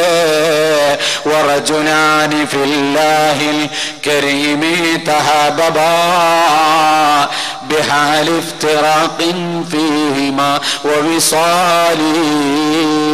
അല്ലാഹുവിന്റെ പൊരുത്തം വിചാരിച്ച് സ്നേഹിച്ച മനുഷ്യന്മാർ മരിച്ചു പോകുന്ന സമയത്ത് ആ സ്നേഹത്തോടെ തന്നെ അവരങ്ങ് മരിച്ച് പിരിഞ്ഞു പോവുകയും ചെയ്താൽ, ആരെല്ലാം സ്നേഹിച്ചോ, എനിക്ക് ഇവിടെ ഒരു സ്നേഹിതനുണ്ട്, അവനോടുള്ള സ്നേഹം ഞാൻ കാത്തു സൂക്ഷിച്ചു, നല്ല നിലക്ക് മരിച്ചു. അപ്പുറത്ത് വേറൊരു സ്നേഹിതനുണ്ട്, അവനോടും ഞാൻ ബന്ധം സൂക്ഷിച്ചു, അവനും നല്ല നിലക്ക് മരിച്ചുപോയി. അങ്ങനെ എനിക്ക് ഒരുപാട് ഒരുപാട് സ്നേഹിതന്മാരുണ്ട്. ആ സ്നേഹിതന്മാർ മുഴുവനും നാളെ പരലോകത്തെ അർശിന്റെ തണലിൽ അല്ലാഹു തആല ഒരുമിച്ച് കൂട്ടുമെന്നും എല്ലാ ജനങ്ങളും വിഷമിക്കുമ്പോ അവർക്ക് ഒരു വിഷമവും ഉണ്ടാകില്ലെന്നും റഹ്മാനായ റബ്ബ് പഠിപ്പിക്കുന്നു, അല്ലാഹുവിന്റെ റസൂൽ പഠിപ്പിക്കുന്നു. പ്രിയപ്പെട്ട മുഅ്മിനീങ്ങളെ, സ്നേഹബന്ധം തകരുന്ന ലോകമാണിത്. ഈ കാലത്ത് ഇതിന് പ്രത്യേകിച്ച് പ്രസക്തി ഉണ്ട്. ഇനി തുടർന്ന് മഹ്ശറിൽ നടക്കുന്ന സംഭവങ്ങളെല്ലാം കൂടി പറയാൻ ഞാൻ ഉദ്ദേശിക്കുന്നില്ല. അനേകം കാര്യങ്ങൾ പറയാനുണ്ട്. ഞാൻ വിചാരിച്ചിരുന്നു ഹബീബായ നബിതങ്ങളെ ശഫാഅത്ത് പറയണമെന്ന്. പുന്നാര നബിതങ്ങളുടെ ശഫാഅത്ത് ഒരൊറ്റ വാക്കിൽ ഞാൻ ഒതുക്കി പറയുകയാണ്. റബീഉൽ അവ്വൽ മാസമല്ലേ വരാൻ പോകുന്നത്. ഒരൊറ്റ പോയിന്റ് ചിന്തിച്ചോ. ലികുല്ലി നബിയിൻ ദഅവത്തും മുസ്തജാബ. എല്ലാ നബിമാർക്കും അല്ലാഹു ഒരു മുസ്തജാബ് ദഅവത്ത്, ഒരു ഉത്തരം കിട്ടുന്ന ദുആ കൊടുത്തിട്ടുണ്ട്. എല്ലാ നബിമാരും എപ്പോൾ ദുആയിരുന്നാലും ഉത്തരം കിട്ടും. ഏത് നബി എപ്പോൾ ദുആയിരുന്നാലും ഉത്തരം കിട്ടും. അല്ലാഹുവിന്റെ നബിയല്ലേ. അതേ സമയത്ത് ഈ പറഞ്ഞതിന് എന്താ അർത്ഥം? ഇതൊരു പ്രത്യേക ദുആ ആണ്. എന്താണോ ചോദിച്ചത് കൊടുക്കും. മറ്റതോ അങ്ങനെയല്ല. ആ ചോദിച്ചതിനേക്കാൾ ഖൈറായിരിക്കും കൊടുക്കുന്നത്. അല്ലെങ്കിൽ അപ്പോൾ തന്നെ കൊടുത്തോളണം എന്നില്ല. കുറച്ച് കഴിഞ്ഞിട്ട് ആ ബാങ്ക് കൊടുക്കുന്നത് കൊടുക്കും. അവരുടെ ആവശ്യങ്ങൾ നിറവേറ്റി കൊടുക്കും. ഇതങ്ങനെയല്ല. എന്താണോ ചോദിച്ചത് ആ ചോദിച്ചത് അപ്പോൾ തന്നെ കൊടുക്കും. അങ്ങനത്തെ ഒരു ദുആ ഉണ്ട്. എല്ലാ നബിമാർക്കുമുണ്ട് ഒരു ദുആ. എല്ലാ നബിമാരും അത് ദുആയിരുന്നു പോയി. നൂഹ് നബി അലൈഹിസ്സലാമിന് ആ ചാൻസ് ഉണ്ടായിരുന്നു. നൂഹ് നബി ദുആയിരുന്നു, അല്ലാഹുവേ ഈ ജനങ്ങൾ 900 കൊല്ലം വഅദ് പറഞ്ഞിട്ട് 12 ആളുകളായി ഇസ്ലാമിൽ വന്നത്. ഒരു റിവായത്ത് പ്രകാരം വളരെ കുറഞ്ഞ ആൾക്കാരെ ഇസ്ലാമിൽ വന്നുള്ളൂ. റഹ്മാനായ റബ്ബേ നിരാശപ്പെട്ടു. ഇവരുടെ പരിഹാസം സഹിക്കാൻ കഴിയുന്നില്ല. ഇവരുടെ ശിർക്കും ആരാധനകളും സഹിക്കാൻ കഴിയുന്നില്ല. ഈ ദുഷ്ടജനങ്ങളെ, അക്രമികളായ ജനങ്ങളെ നീ ശിക്ഷിക്കണേ അല്ലാ, തൂഫാന് കൊണ്ട് നശിപ്പിക്കണേ അല്ലാ എന്ന് പറഞ്ഞുകൊണ്ട് നൂഹ് നബി അലൈഹിസ്സലാം ദുആയിരുന്നു. അല്ലാഹു ഉത്തരം കൊടുത്തു. ഓരോ നബിമാരും ദുആയിരുന്നു, അല്ലാഹു ഉത്തരം കൊടുത്തു. ഈ സാഹചര്യത്തിൽ എന്തിനാണ് ഈ നബിമാരൊക്കെ ദുആയിരുന്നത്? നിങ്ങളൊരു കാര്യം പ്രത്യേകം മനസ്സിലാക്കണം. എന്തിനാണ് ഈ നബിമാര് ദുആയിരുന്നത്? അവരുടെ ഖൗമ് നശിക്കാൻ വേണ്ടിയാണ്. നൂഹ് നബി അലൈഹിസ്സലാം ദുആയിരുന്നത് അവിടുത്തെ ഖൗമ് വെള്ളത്തിൽ മുങ്ങിച്ചാകാനാണ്. മൂസാ നബി ദുആയിരുന്നതും അങ്ങനെ. ഓരോരുത്തരും ദുആയിരുന്നത് അവരുടെ ഖൗമിനെതിരിലാണ് ആ ദുആ ഉപയോഗിച്ചത്. അഷ്റഫുൽ ഖൽഖ് പറയുന്നു, ലികുല്ലി നബിയിൻ ദഅവത്തും മുസ്തജാബ.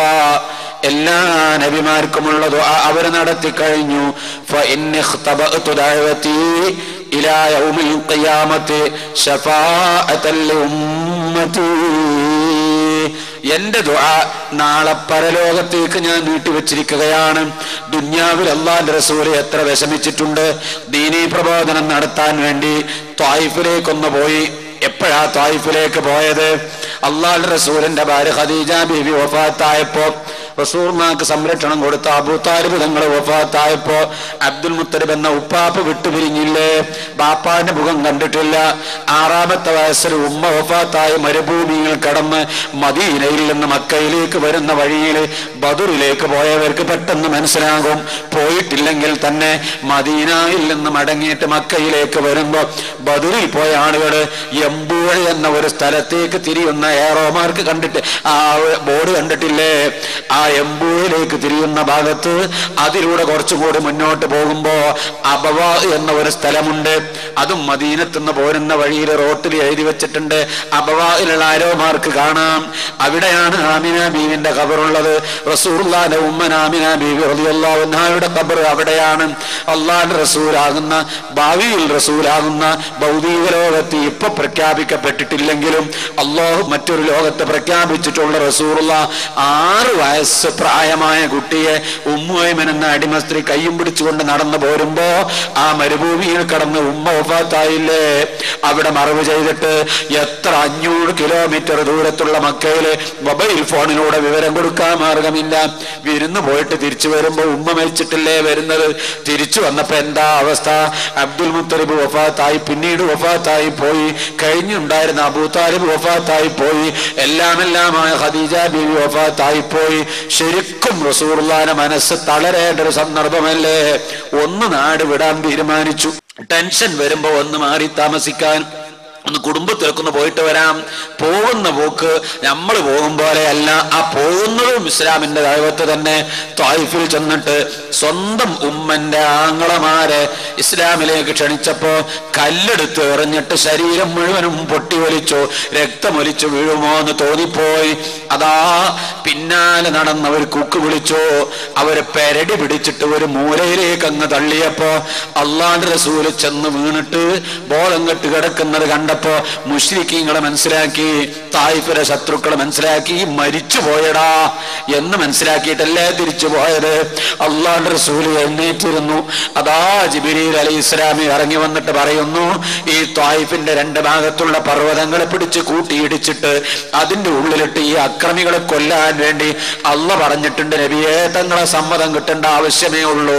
ബഹുമാനപ്പെട്ട നബി തങ്ങളെ പറഞ്ഞു, ചെയ്യരുത് ചെയ്യരുത്, അവർ അറിയാതെ ചെയ്തതാണ്, ഞാനൊരു ഹക്കായ റസൂലാണെന്ന് അവർക്കറിയില്ല, അങ്ങനെയാണ് അവർ ചെയ്തത്, അതുകൊണ്ട് അവരെ ദ്രോഹിക്കരുത്, അവര് ശിക്ഷിക്കരുത് എന്ന് പറഞ്ഞുകൊണ്ട് തിരിച്ചു പോന്നു.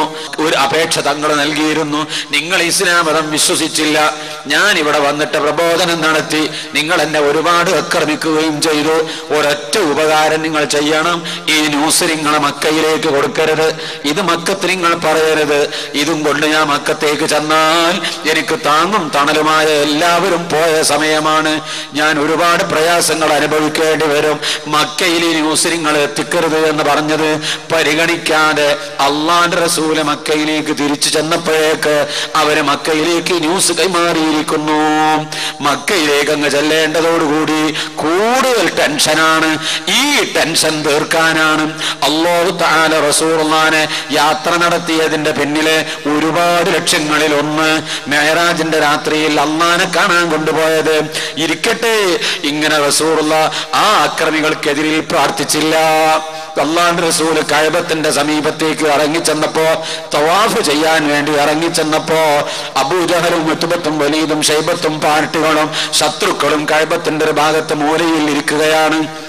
റസൂലുള്ള തവാഫിൽ ചെന്നപ്പോ അബൂജാഹിലിന്റെ ഓർഡർ പ്രകാരം അതാ ശത്രുക്കൾ വന്നിട്ട് അള്ളാന്റെ റസൂലിന്റെ കാലിങ്ങോട്ട് പിടിച്ചു വലിച്ചു. റസൂലുള്ളാഹിന്റെ തല തറയിൽ വെച്ച് അടിച്ചു വീണുപോയി. കാലിന് കയറിട്ട് മുറുക്കിയിട്ട് ഇന്നത്തെ പോലെ മാർബിള് പതിച്ച മത്താഫല്ല, കഅബയുടെ പരിസരത്ത് തവാഫ് ചെയ്യുന്ന സ്ഥലം ഈ 25 കൊല്ലത്തിന് ശേഷമാണ് അത് മാർബിള് പതിച്ചത്. ആദ്യമുണ്ടായിരുന്നത് ഇപ്പോൾ ഇബ്രാഹിം മഖാമ് നിൽക്കുന്ന സ്ഥലവും കഅബയും തമ്മിൽ എത്ര ദൂരമുണ്ട്, ആ സ്ഥലത്ത് ചുറ്റുവട്ടത്തിൽ കുറച്ച് സിമന്റ് ഇട്ടിട്ടുണ്ടായിരുന്നു, അവിടെ മാത്രമേ മാർബിൾ വഹിച്ചിട്ടുണ്ടായിരുന്നുള്ളൂ. 25 കൊല്ലത്തിന് ശേഷമാണ് ചരൽ കല്ലായി കടന്നിരുന്ന വലിയ വലിയ കല്ലുകൾ മുട്ടുകളുമായി കടന്നിരുന്ന മത്താഫ് 20-25 കൊല്ലത്തിന്റെ ഇപ്പുറമാണ് മാർബിൾ പതിച്ചത്. ഇത്രയും പഴക്കമേ അതിലുള്ളൂ. ഈ നിലക്കാണെങ്കിൽ അള്ളാഹുവിന്റെ റസൂലിന്റെ കാലത്ത് കഅബയുടെ പരിസരത്ത് ഒരു ചെറിയ കഷ്ണം മാർബിൾ പോലും പതിച്ചിട്ടില്ല. ഒരു മോതിരക്കല്ലിന്റെ വലുപ്പത്തിലുള്ള മാർബിൾ പോലും പതിക്കാത്ത പാറക്കെട്ടുകളും മണൽ ഭൂമിയുമായി കിടക്കുന്ന മത്താഫില് കഅബയുടെ പരിസരത്ത് അള്ളാഹുവിന്റെ റസൂലിന്റെ കാലിങ്ങോട്ട് പിടിച്ചു വലിച്ചിട്ട് തല തറയിൽ വെച്ച് അടിച്ചു വീണപ്പോ തലയിൽ നിന്ന് രക്തം പൊടിയുമ്പോ ആ കാല് പിടിച്ചിട്ട് കഅബയുടെ ചുറ്റുഭാഗത്തും ഇങ്ങനെ കൊണ്ടു നടക്കുന്നു. ഇന്നത്തെ തവാഫ് ഇങ്ങനെ ആയിരിക്കട്ടെ എന്ന് പറഞ്ഞുകൊണ്ട് കാലുകൊണ്ട് നടന്നിട്ടല്ല, റസൂലുള്ളാഹിന്റെ കഅബത്തിന്റെ ചുറ്റുഭാഗത്ത് വലിച്ചുകൊണ്ട് ഇങ്ങനെ നടക്കുമ്പോ തല നിലത്ത് വെച്ചടിച്ചു, രണ്ട് കൈയും നിലത്ത് വെച്ച് വീണ് വലിച്ചുകൊണ്ട് ബഹുമാനപ്പെട്ട പുണ്യഭൂമേനി അല്ലാ റസൂലുള്ളാഹിന്റെ തിരുശരീരം നിലത്തിട്ട് വലിച്ചു കൊണ്ടുപോകുമ്പോ അള്ളാന്റെ റസൂലിന് പറഞ്ഞുകൂടായിരുന്നോ, ലികുല്ലി നബിയ്യിൻ ദഅവത്തും മുസ്തജാബ, എല്ലാ നബിമാർക്കും ദുആക്ക് ഉത്തരം കിട്ടുന്ന ഒരു ചാൻസ് ഉണ്ട്, ഒരു ദുആ ഉണ്ട്. പടച്ചവനെ, അബൂജാഹിലിന്റെ ശർറിൽ നിന്ന് എന്നെ രക്ഷപ്പെടുത്തണേ അല്ലാ. ബഹുമാനപ്പെട്ട റസൂലുള്ളാഹ് എത്ര പീഡനങ്ങളാണ് അനുഭവിച്ചത് എന്ന് മാത്രമല്ല, ബഹുമാനപ്പെട്ട റസൂലുള്ളാഹിന്റെ സ്വഹാബത്ത് എത്ര വിഷമങ്ങളാണ് അനുഭവിച്ചത്. അമ്മാർ ഇബ്നു യാസിർ എന്ന ഒരു കുടുംബത്തെ, യാസിർ കുടുംബം എന്ന് പറയുന്ന ഒരു കുടുംബത്തെ മുഴുവനും തീയിട്ട് കരിച്ചു കളഞ്ഞില്ലേ? ഈ സന്ദർഭത്തിൽ റസൂലുള്ളാഹി ആയിരുന്നോ ഈ യാസിർ കുടുംബത്തിലെ പെണ്ണുങ്ങളെ വലിയ ഇരുമ്പിന്റെ ഖഡ്ഗം പഴിപ്പിച്ചിട്ട് തീ കണൽ കപ്പൽ പോലെയാക്കി യാസർ കുടുംബത്തിലെ പെണ്ണുങ്ങളുടെ യോനിയിൽ കൂടി ഗുഹ്യസ്ഥാനത്തിൽ കൂടി കയറ്റിയിട്ട് പഴുപ്പിച്ചല്ലേ അവരെ കൊന്നത്. ഇരുമ്പിന്റെ ദണ്ട്, ഇരുമ്പിന്റെ ചട്ടുകങ്ങള് തീയിലിട്ട് പഴുപ്പിച്ചിട്ട് തലക്ക് അടിച്ചിട്ടല്ലേ അമ്മാർ ഇബ്നു യാസിറിന്റെ സഹോദരനെ കൊന്നത്. ഇരുമ്പിന്റെ പടയെങ്കിൽ തീയിലിട്ട് പഴുപ്പിച്ചിട്ട് അത് ശരീരത്തിൽ ധരിപ്പിച്ചുകൊണ്ട് ചുട്ടുപൊള്ളുന്ന മണലിൽ കിടക്കുമ്പോ അള്ളാഹുവിന്റെ റസൂല് പോകുമ്പോ കരഞ്ഞു പെടയുന്ന യാസിറിനെ നോക്കിയിട്ട് ഇസ്ബിർ യാ യാസിർ, ക്ഷമിച്ചോ യാസിറേ എന്ന് പറഞ്ഞുകൊണ്ട് റസൂലുള്ള നടന്നു പോയില്ലേ? വല്ലതും ചെയ്യാൻ കഴിഞ്ഞോ? അന്നത് ചെയ്യാൻ കഴിയുമോ? ഈ സന്ദർഭത്തിൽ റസൂലുള്ളാഹിക്ക് ആയിരുന്നൂടായിരുന്നോ? നൂഹ് നബി ആയിരുന്നില്ലേ? മൂസാ നബി ആയിരുന്നില്ലേ? മറ്റു നബിമാര് ആയിരുന്നില്ലേ? ആ റസൂലുള്ളാഹിക്ക് ആയിരുന്നൂടായിരുന്നില്ലേ? ഈ പഹയര ഷർറിൽ നിന്ന് എന്നെ രക്ഷപ്പെടുത്തണേ അല്ലാ എന്ന് ദ്വാരക്കാതെ സ്വന്തം ജീവിതം അപകടപ്പെട്ടിട്ട് പോലും ഈ ദുആ നടത്താതെ അല്ലാഹുവിന്റെ റസൂൽ ആ ദുആ നീട്ടിവെച്ചിരിക്കുകയാണ്. ഫഇന്നിഖ്തബഅതു ദഅവതി ഇലാ യൗമിൽ ഖിയാമത്തി ശഫാഅത്തൽ ഉമ്മത്തി. നാളെ പരലോകത്ത് അല്ലാഹുവിന്റെ റസൂൽ ദുആ ഇറക്കുന്നു. ആർക്ക് വേണ്ടി? ഈ ദുആ പരലോകത്തേക്ക് നീട്ടിവെച്ചു. ശഫാഅത്തൽ ഉമ്മത്തി, എന്റെ ഉമ്മത്തികൾക്ക് ശഫാഅത്ത് ചെയ്യാൻ വേണ്ടി. ഇത്ര കരുണയുള്ള ഒരു നേതാവുണ്ടോ? മക്കൾ സ്കൂളിലേക്ക് പോകുമ്പോ ഉമ്മ രാവിലെ മക്കൾക്ക് ഉള്ള ഭക്ഷണം കൊടുത്ത് സ്കൂളിലേക്ക് വിട്ടതാണ്. ഒരു ചായ അവിടെ ബാക്കിയുണ്ട്. രാവിലെ ഉണ്ടാക്കിയ പത്തിരിയുടെ ഒരു കഷ്ണം ബാക്കിയുണ്ട്. ആ വീട് ദാരിദ്ര്യത്തിന്റെ വീടാണ്. ഉമ്മ ആ മകന് കൊടുത്ത പത്തിരിയുടെ ഒരു കഷ്ണമാ ബാക്കിയുള്ളത്. ഉമ്മാക്ക് കഴിക്കാനാ വീട്ടിലൊന്നുമില്ല. കുറച്ചു കഴിഞ്ഞപ്പോ ആ പത്തിരി അവിടെ എടുത്തു വെച്ചു, ആ ചായയും അവിടെ മാറ്റിവെച്ചു. എന്താ ഉമ്മ പത്തിരി തിന്നാത്തത്? അടുക്കള ജോലിയൊക്കെ കഴിഞ്ഞിട്ട് തിന്നുന്നാ വിചാരിച്ചത്. എല്ലാം കഴിഞ്ഞ് സ്വസ്ഥമായി കുളിച്ച് കയറി ളുഹർ നിസ്കരിക്കാൻ പോയപ്പോ ഈ പത്തിരിന്റെ കഷ്ണം അവിടെ ഇരിക്കുന്നുണ്ട്. ഉച്ചക്ക് ചോറൊന്നുമില്ല. ദരിദ്രമുള്ള വീട്ടിലാണ്. പഴയ കാലത്ത് നമ്മളെ ഉമ്മമാര് വളർത്തിയത് പലർക്കും അനുഭവം ഉണ്ടാകും. അതാ ആ ഉമ്മ പറയുന്ന മറുപടി, എന്റെ മോ സ്കൂൾ വിട്ടിപ്പം കൊണ്ട് വരും, അത് എന്റെ കുട്ടിക്ക് വേണ്ടി എടുത്തുവെച്ചതാ. ഒരു ഉമ്മ മകനെ എടുത്തു വെക്കാറുണ്ട്. ഉമ്മ പട്ടിണി കിടന്നിട്ട് ഉമ്മ ഭക്ഷണം കഴിക്കാതെ സ്കൂൾ വിട്ടു വരുന്ന എന്റെ കുട്ടിക്ക് വേണ്ടി ഈ പത്തിരിയുടെ കഷ്ണം ഉമ്മ തിന്നാതെ മാറ്റിവെച്ചില്ലേ? അങ്ങനെയല്ലേ നമ്മുടെ ഉമ്മമാര് നമ്മളെ വളർത്തിയത്? ആ ഉമ്മക്ക് നമ്മോടുള്ള സ്നേഹം പോലെയാണോ? അന്ത ഉമ്മുൻ അം ആബോ മാറഅയ്ന ഫീഹിമാ മിസ്ല ഹുസ്നിക ഖത്തു യാ സയ്യിദി ഖൈറൻ നബി. തങ്ങൾ ഞങ്ങളെ മാതാവോ അല്ലെങ്കിൽ പ്രിയ പിതാവോ കണ്ടില്ല അവനിരുവരിലും ഞാൻ തങ്ങളെ ശോഭ തിരുനബിയെ. നമ്മുടെ ഉമ്മയേക്കാ സ്നേഹിച്ച നബിയാണ്, ബാപ്പയേക്കാ സ്നേഹിച്ച നബിയാണ്. അല്ലാഹുവിന്റെ റസൂല് സ്വന്തം ജീവിതം അപകടപ്പെട്ടിട്ട് പോലും ആ ശത്രുക്കൾക്കെതിരിൽ ഒരു ദുആ നടത്താൻ അല്ലാഹുവിന്റെ റസൂലിന്റെ കയ്യിൽ സ്റ്റോക്കുണ്ട്. ഈ ദുആ അവിടെ സ്റ്റോക്കുണ്ട്. തങ്ങൾ ആയിരുന്നില്ല, അത് പരലോകത്തേക്ക് നീട്ടിവെച്ചു. ആർക്ക് വേണ്ടി? നമുക്ക് വേണ്ടി. ശഫാഅത്തൽ ഉമ്മത്തി, എന്റെ ഉമ്മത്തികളെ ശഫാഅത്ത് ചെയ്ത് രക്ഷപ്പെടുത്താൻ. പരലോകത്തെ എല്ലാ നബിമാർക്കും ലികുല്ലി നബിയ്യിൻ മിമ്പറുൻ, എല്ലാ നബിമാർക്കും ഒരു മിമ്പറുണ്ട്. 1,24,000 അമ്പിയാക്കന്മാരും ഈ അർശിന്റെ താഴ്ഭാഗത്ത് സ്വർഗത്തിൽ നിന്ന് കൊണ്ടുവന്ന് കസേരയിൽ ഇരിക്കുമ്പോ ഒരൊറ്റ കസേര മാത്രം ഒഴിഞ്ഞു കിടക്കുന്നു. അഷ്റഫുൽ ഖൽഖ് റസൂലുള്ളാഹി സ്വല്ലല്ലാഹു അലൈഹി വസല്ലം. അത് എന്റെ മിമ്പറാണ്, എന്റെ മിമ്പറാണത്. എന്താ ഞാൻ അതിൽ പോയിരിക്കാത്തത്? അതിൽ ഞാൻ പോയിരിക്കാത്തത്, ഞാൻ അതിൽ ഇരുന്നിട്ട് മറ്റു വിഷയങ്ങൾ ചിന്തിച്ച് എന്റെ കൂട്ടുകാരായ പ്രവാചകന്മാരോട് സംസാരിച്ചു കൊണ്ടിരിക്കുമ്പോ അള്ളാഹു ഞാൻ അറിയാതെ എന്റെ ഉമ്മത്തികളെ കാര്യത്തില് വല്ല തീരുമാനവും എടുത്തു കളഞ്ഞു പോകുമോ എന്ന് പേടിച്ചിട്ട് ഞാൻ അള്ളാഹിന്റെ മുമ്പിൽ പോയിട്ട് ഇങ്ങനെ നിൽക്കുകയാണ്. തങ്ങൾ ആ കസേരയിൽ ഇരിക്കുന്നില്ല. ഇങ്ങനത്തെ ഒരു ഉമ്മ ഉണ്ടോ? ഇങ്ങനത്തെ ഒരു വാപ്പയുണ്ടോ? ബാപ്പ പരലോകത്ത് ഒളിച്ചോടി പോകും മകനെ കാണുമ്പോ എന്ന് നേരത്തെ പറഞ്ഞില്ലേ? ആ സന്ദർഭത്തിലും ഇതാണ് ഉമ്മയേക്കാൾ കൂടുതൽ നമ്മൾ സ്നേഹിക്കണം റസൂലുള്ളാഹിനെ, ബാപ്പയേക്കാൾ കൂടുതൽ സ്നേഹിക്കണം നബി തങ്ങളെ എന്ന് പറഞ്ഞതിന്റെ ഒരു പൊരുൾ നിങ്ങൾ ചിന്തിച്ചു നോക്കൂ. എന്തുമാത്രം അർത്ഥവത്താണ് പറഞ്ഞത്. അള്ളാഹുവിന്റെ റസൂൽ നമുക്ക് വേണ്ടി ശഫാഅത്ത് പരലോകത്തേക്ക് നീട്ടിവെച്ചിട്ട് എന്റെ ഉമ്മത്ത് വിഷമിക്കരുത്, എന്റെ ഉമ്മത്ത് കഷ്ടപ്പെടരുത്. തങ്ങളെ ഇത്രമാത്രം ദ്രോഹിച്ച അബൂജഹലിന് പോലും, ഉത്ബത്ത് വലീദ് ശൈബത്തിന് പോലും ഈ പ്രാർത്ഥന ഉപയോഗപ്പെടുത്താതെ അള്ളാഹുവിന്റെ റസൂൽ ദുനിയാവിൽ അനുഭവിക്കുന്ന പീഡനങ്ങൾ മുഴുവനും അനുഭവിച്ചുകൊണ്ട് അവിടുത്തെ ശിഷ്യന്മാരെ ദുനിയാവിൽ കെട്ടിയിട്ട് ഭക്ഷണം കൊടുക്കാതെ അടിച്ചപ്പോൾ മൂത്രമൊഴിച്ച സ്ഥലത്ത് മണലിലേക്ക് മൂത്രമൊഴിച്ചാൽ മൂത്രം ഉള്ളിലേക്ക് ഇറങ്ങിപ്പോവാ വേണ്ടത്. പക്ഷേ തെറിക്കുന്ന സ്ഥലത്ത് വെച്ച് മൂത്രമൊഴിക്കൽ തെറ്റാണെന്നാണ് ശറഇന്റെ നിയമം. മൂത്രമൊഴിച്ചപ്പോ മൂത്രം ഇങ്ങോട്ട് തന്നെ തെറിക്കുന്നു. മണലിൽ മൂത്രമൊഴിച്ചാൽ മൂത്രം അങ്ങോട്ട് തെറിക്കാൻ പാടില്ലല്ലോ. അവിടെ ഒരു കൊള്ളിക്കഷ്ണം എടുത്ത് ഇളക്കി നോക്കിയപ്പോ ഒരു തോലിന്റെ കഷ്ണം കിട്ടി. ആ തോലിന്റെ കഷ്ണം നായന്റേതല്ല, പന്നിയുടേതല്ല എന്ന് മനസ്സിലായപ്പോ ഇസ്ലാമിക ക്രമപ്രകാരം ഊറക്കിട്ട് ശുദ്ധി വരുത്തി വെള്ളത്തിലിട്ട് കുതിർത്തിത്തുന്നു. പട്ടിണി സഹിക്കാൻ കഴിയാത്തത് കൊണ്ട് അബൂ തൽഹത്തുൽ അൻസാരി റളിയല്ലാഹു അൻഹു, നിങ്ങൾ എനിക്ക് സ്വലാത്ത് ചൊല്ലിക്കോ, നാളെ ഞാൻ അവിടെ കാത്തിരിക്കുന്നുണ്ട് നിങ്ങളെ ഹൗദുൽ കൗസറിൽ നിന്ന് വെള്ളം മുക്കിത്തരാൻ വേണ്ടി. ഹൗദുൽ കൗസറിന്റെ കോപ്പകൾ കയ്യിൽ പിടിച്ചുകൊണ്ട് സജ്ജമായി കാത്തിരിക്കുകയാണ്. വഅന മൗഇദുകുമുൽ ഹൗദ്, ഞാൻ നിങ്ങളെ ഹൗദുൽ കൗസറിന്റെ മുമ്പിൽ കാത്തിരിക്കുകയാണെന്ന് പറഞ്ഞ് എന്റെ പ്രിയപ്പെട്ട മുഅ്മിനീങ്ങളെ, ഈ വാള് സംഘടിപ്പിച്ച ചെറുപ്പക്കാരെ നിങ്ങളോട് വിശേഷിച്ചും ഇവിടെ ആലിമീങ്ങൾ വന്നിട്ട് സ്വലാത്ത് ചൊല്ലാൻ പറഞ്ഞില്ലേ? നിങ്ങളോട് കഴിവിന്റെ പരമാവധി അത് നിലനിർത്താൻ ശ്രമിക്കണം. എന്ത് ഒരു അമല് നമ്മൾ ചെയ്യുകയാണെങ്കിലും അത് നിലനിർത്തുമ്പോഴാണ്. കുറച്ചു കാലം ഒരു ആവേശത്തിന് അങ്ങ് ചെയ്യുക, പിന്നെ കുറച്ചു കാലം അങ്ങോട്ട് ഇല്ലാതാവുക. പിന്നെ ഈ സീഡിയോ വേളോ എപ്പോഴെങ്കിലും ഒന്ന് കേൾക്കുമ്പോ ഒരാവേശം തോന്നിയിട്ട് അങ്ങനെയല്ല, നിത്യവും പതിവാക്കി ചെയ്യാൻ പറ്റിയ വിധത്തിൽ അമലുകൾ നിലനിർത്തലാണ് അല്ലാഹു തആലാക്ക് താല്പര്യം. ഞാൻ നിങ്ങളോട് കുറെ ദിക്റിന്റെ പുണ്യം പറഞ്ഞാൽ അത് നിങ്ങൾ കുറച്ച് ദിവസം ആവേശത്തോടു കൂടി ചെയ്യുക.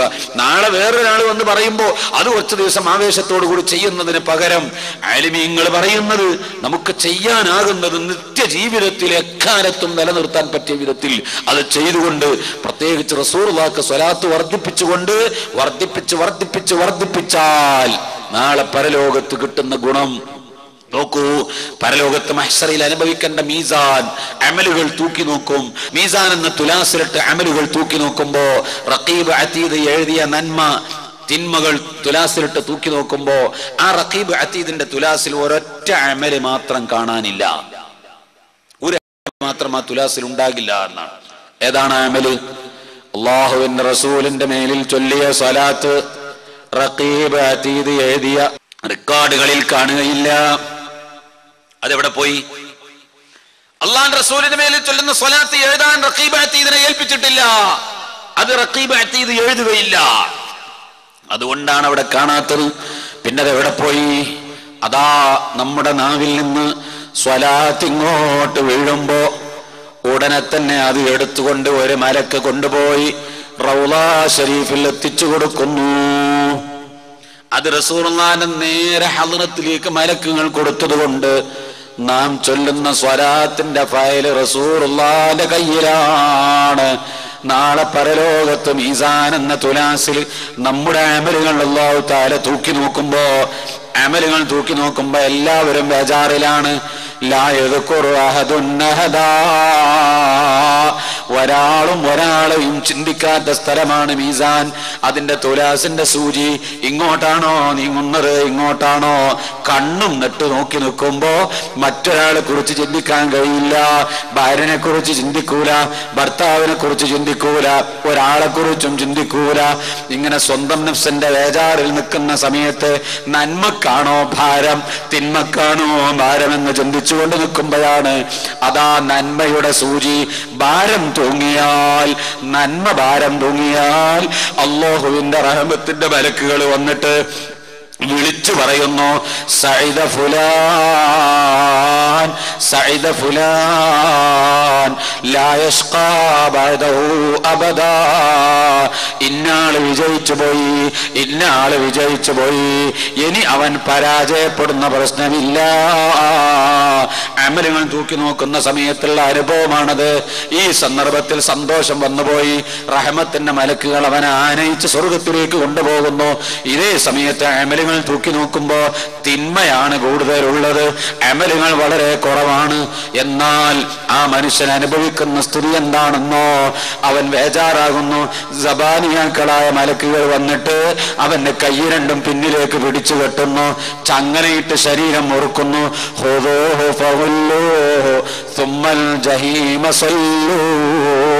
അടുത്ത ഓർഡർ വരികയാണെങ്കിൽ അതാ വരാനുള്ളത്.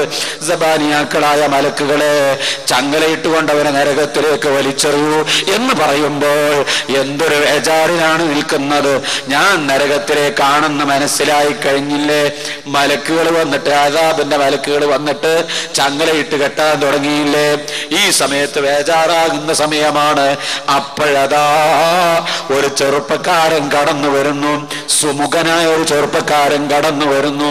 ഈ സുമുഖനായ ചെറുപ്പക്കാരൻ ഒരു കിറ്റും പിടിച്ചിട്ടാ വരുന്നത്.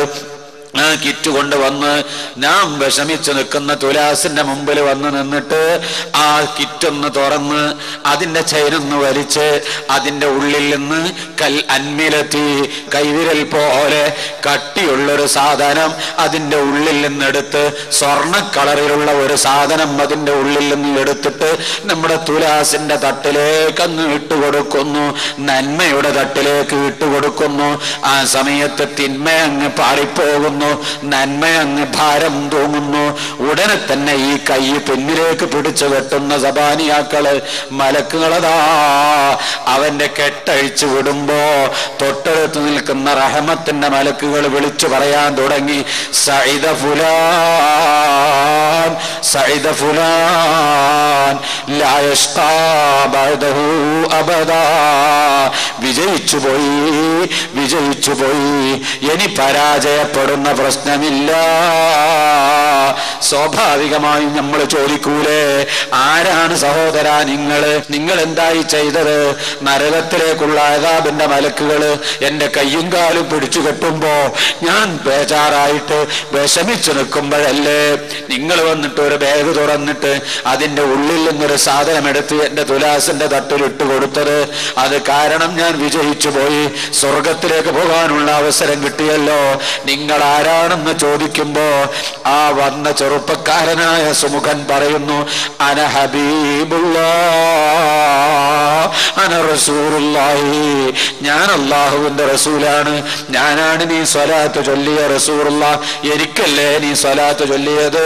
ആ സ്വലാത്തിന്റെ ഫയല് എന്റെ കയ്യിലാണ്, അത് മലക്കുകൾ കൊണ്ടുവന്നിട്ട് എന്റെ കയ്യിൽ ഏൽപ്പിക്കുകയാണ്. നിന്റെ നാവിൽ നിന്ന് സ്വലാത്ത് ഇങ്ങോട്ട് ഉതിർന്നു വീഴുമ്പോ അത് മലക്കുകൾ അപ്പാടെ എടുത്തുകൊണ്ട് എന്റെ അടുക്കൽ കൊണ്ടുവന്ന് തരുമായിരുന്നു. നിങ്ങൾ ചൊല്ലിയ സ്വലാത്തിന്റെ മുഴുവനും എല്ലാ റെക്കോർഡ്സുകളും എന്റെ കയ്യിലാണ്.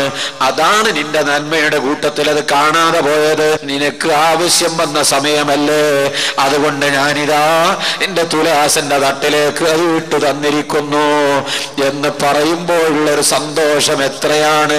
അല്ലാഹുവേ, ഞങ്ങൾക്ക് നിന്റെ ഹബീബ് ആ സ്വലാത്ത് സമ്മാനമായി തരുന്ന, ഞങ്ങളെ രക്ഷപ്പെടുത്തുന്ന അഖീദയിൽ, ഞങ്ങളെ രക്ഷപ്പെടുത്തുന്ന വിശ്വാസത്തിൽ നിന്റെ ഹബീബിനോടുള്ള വിശ്വാസം നിലനിർത്തി തരണേ അല്ലാഹ്.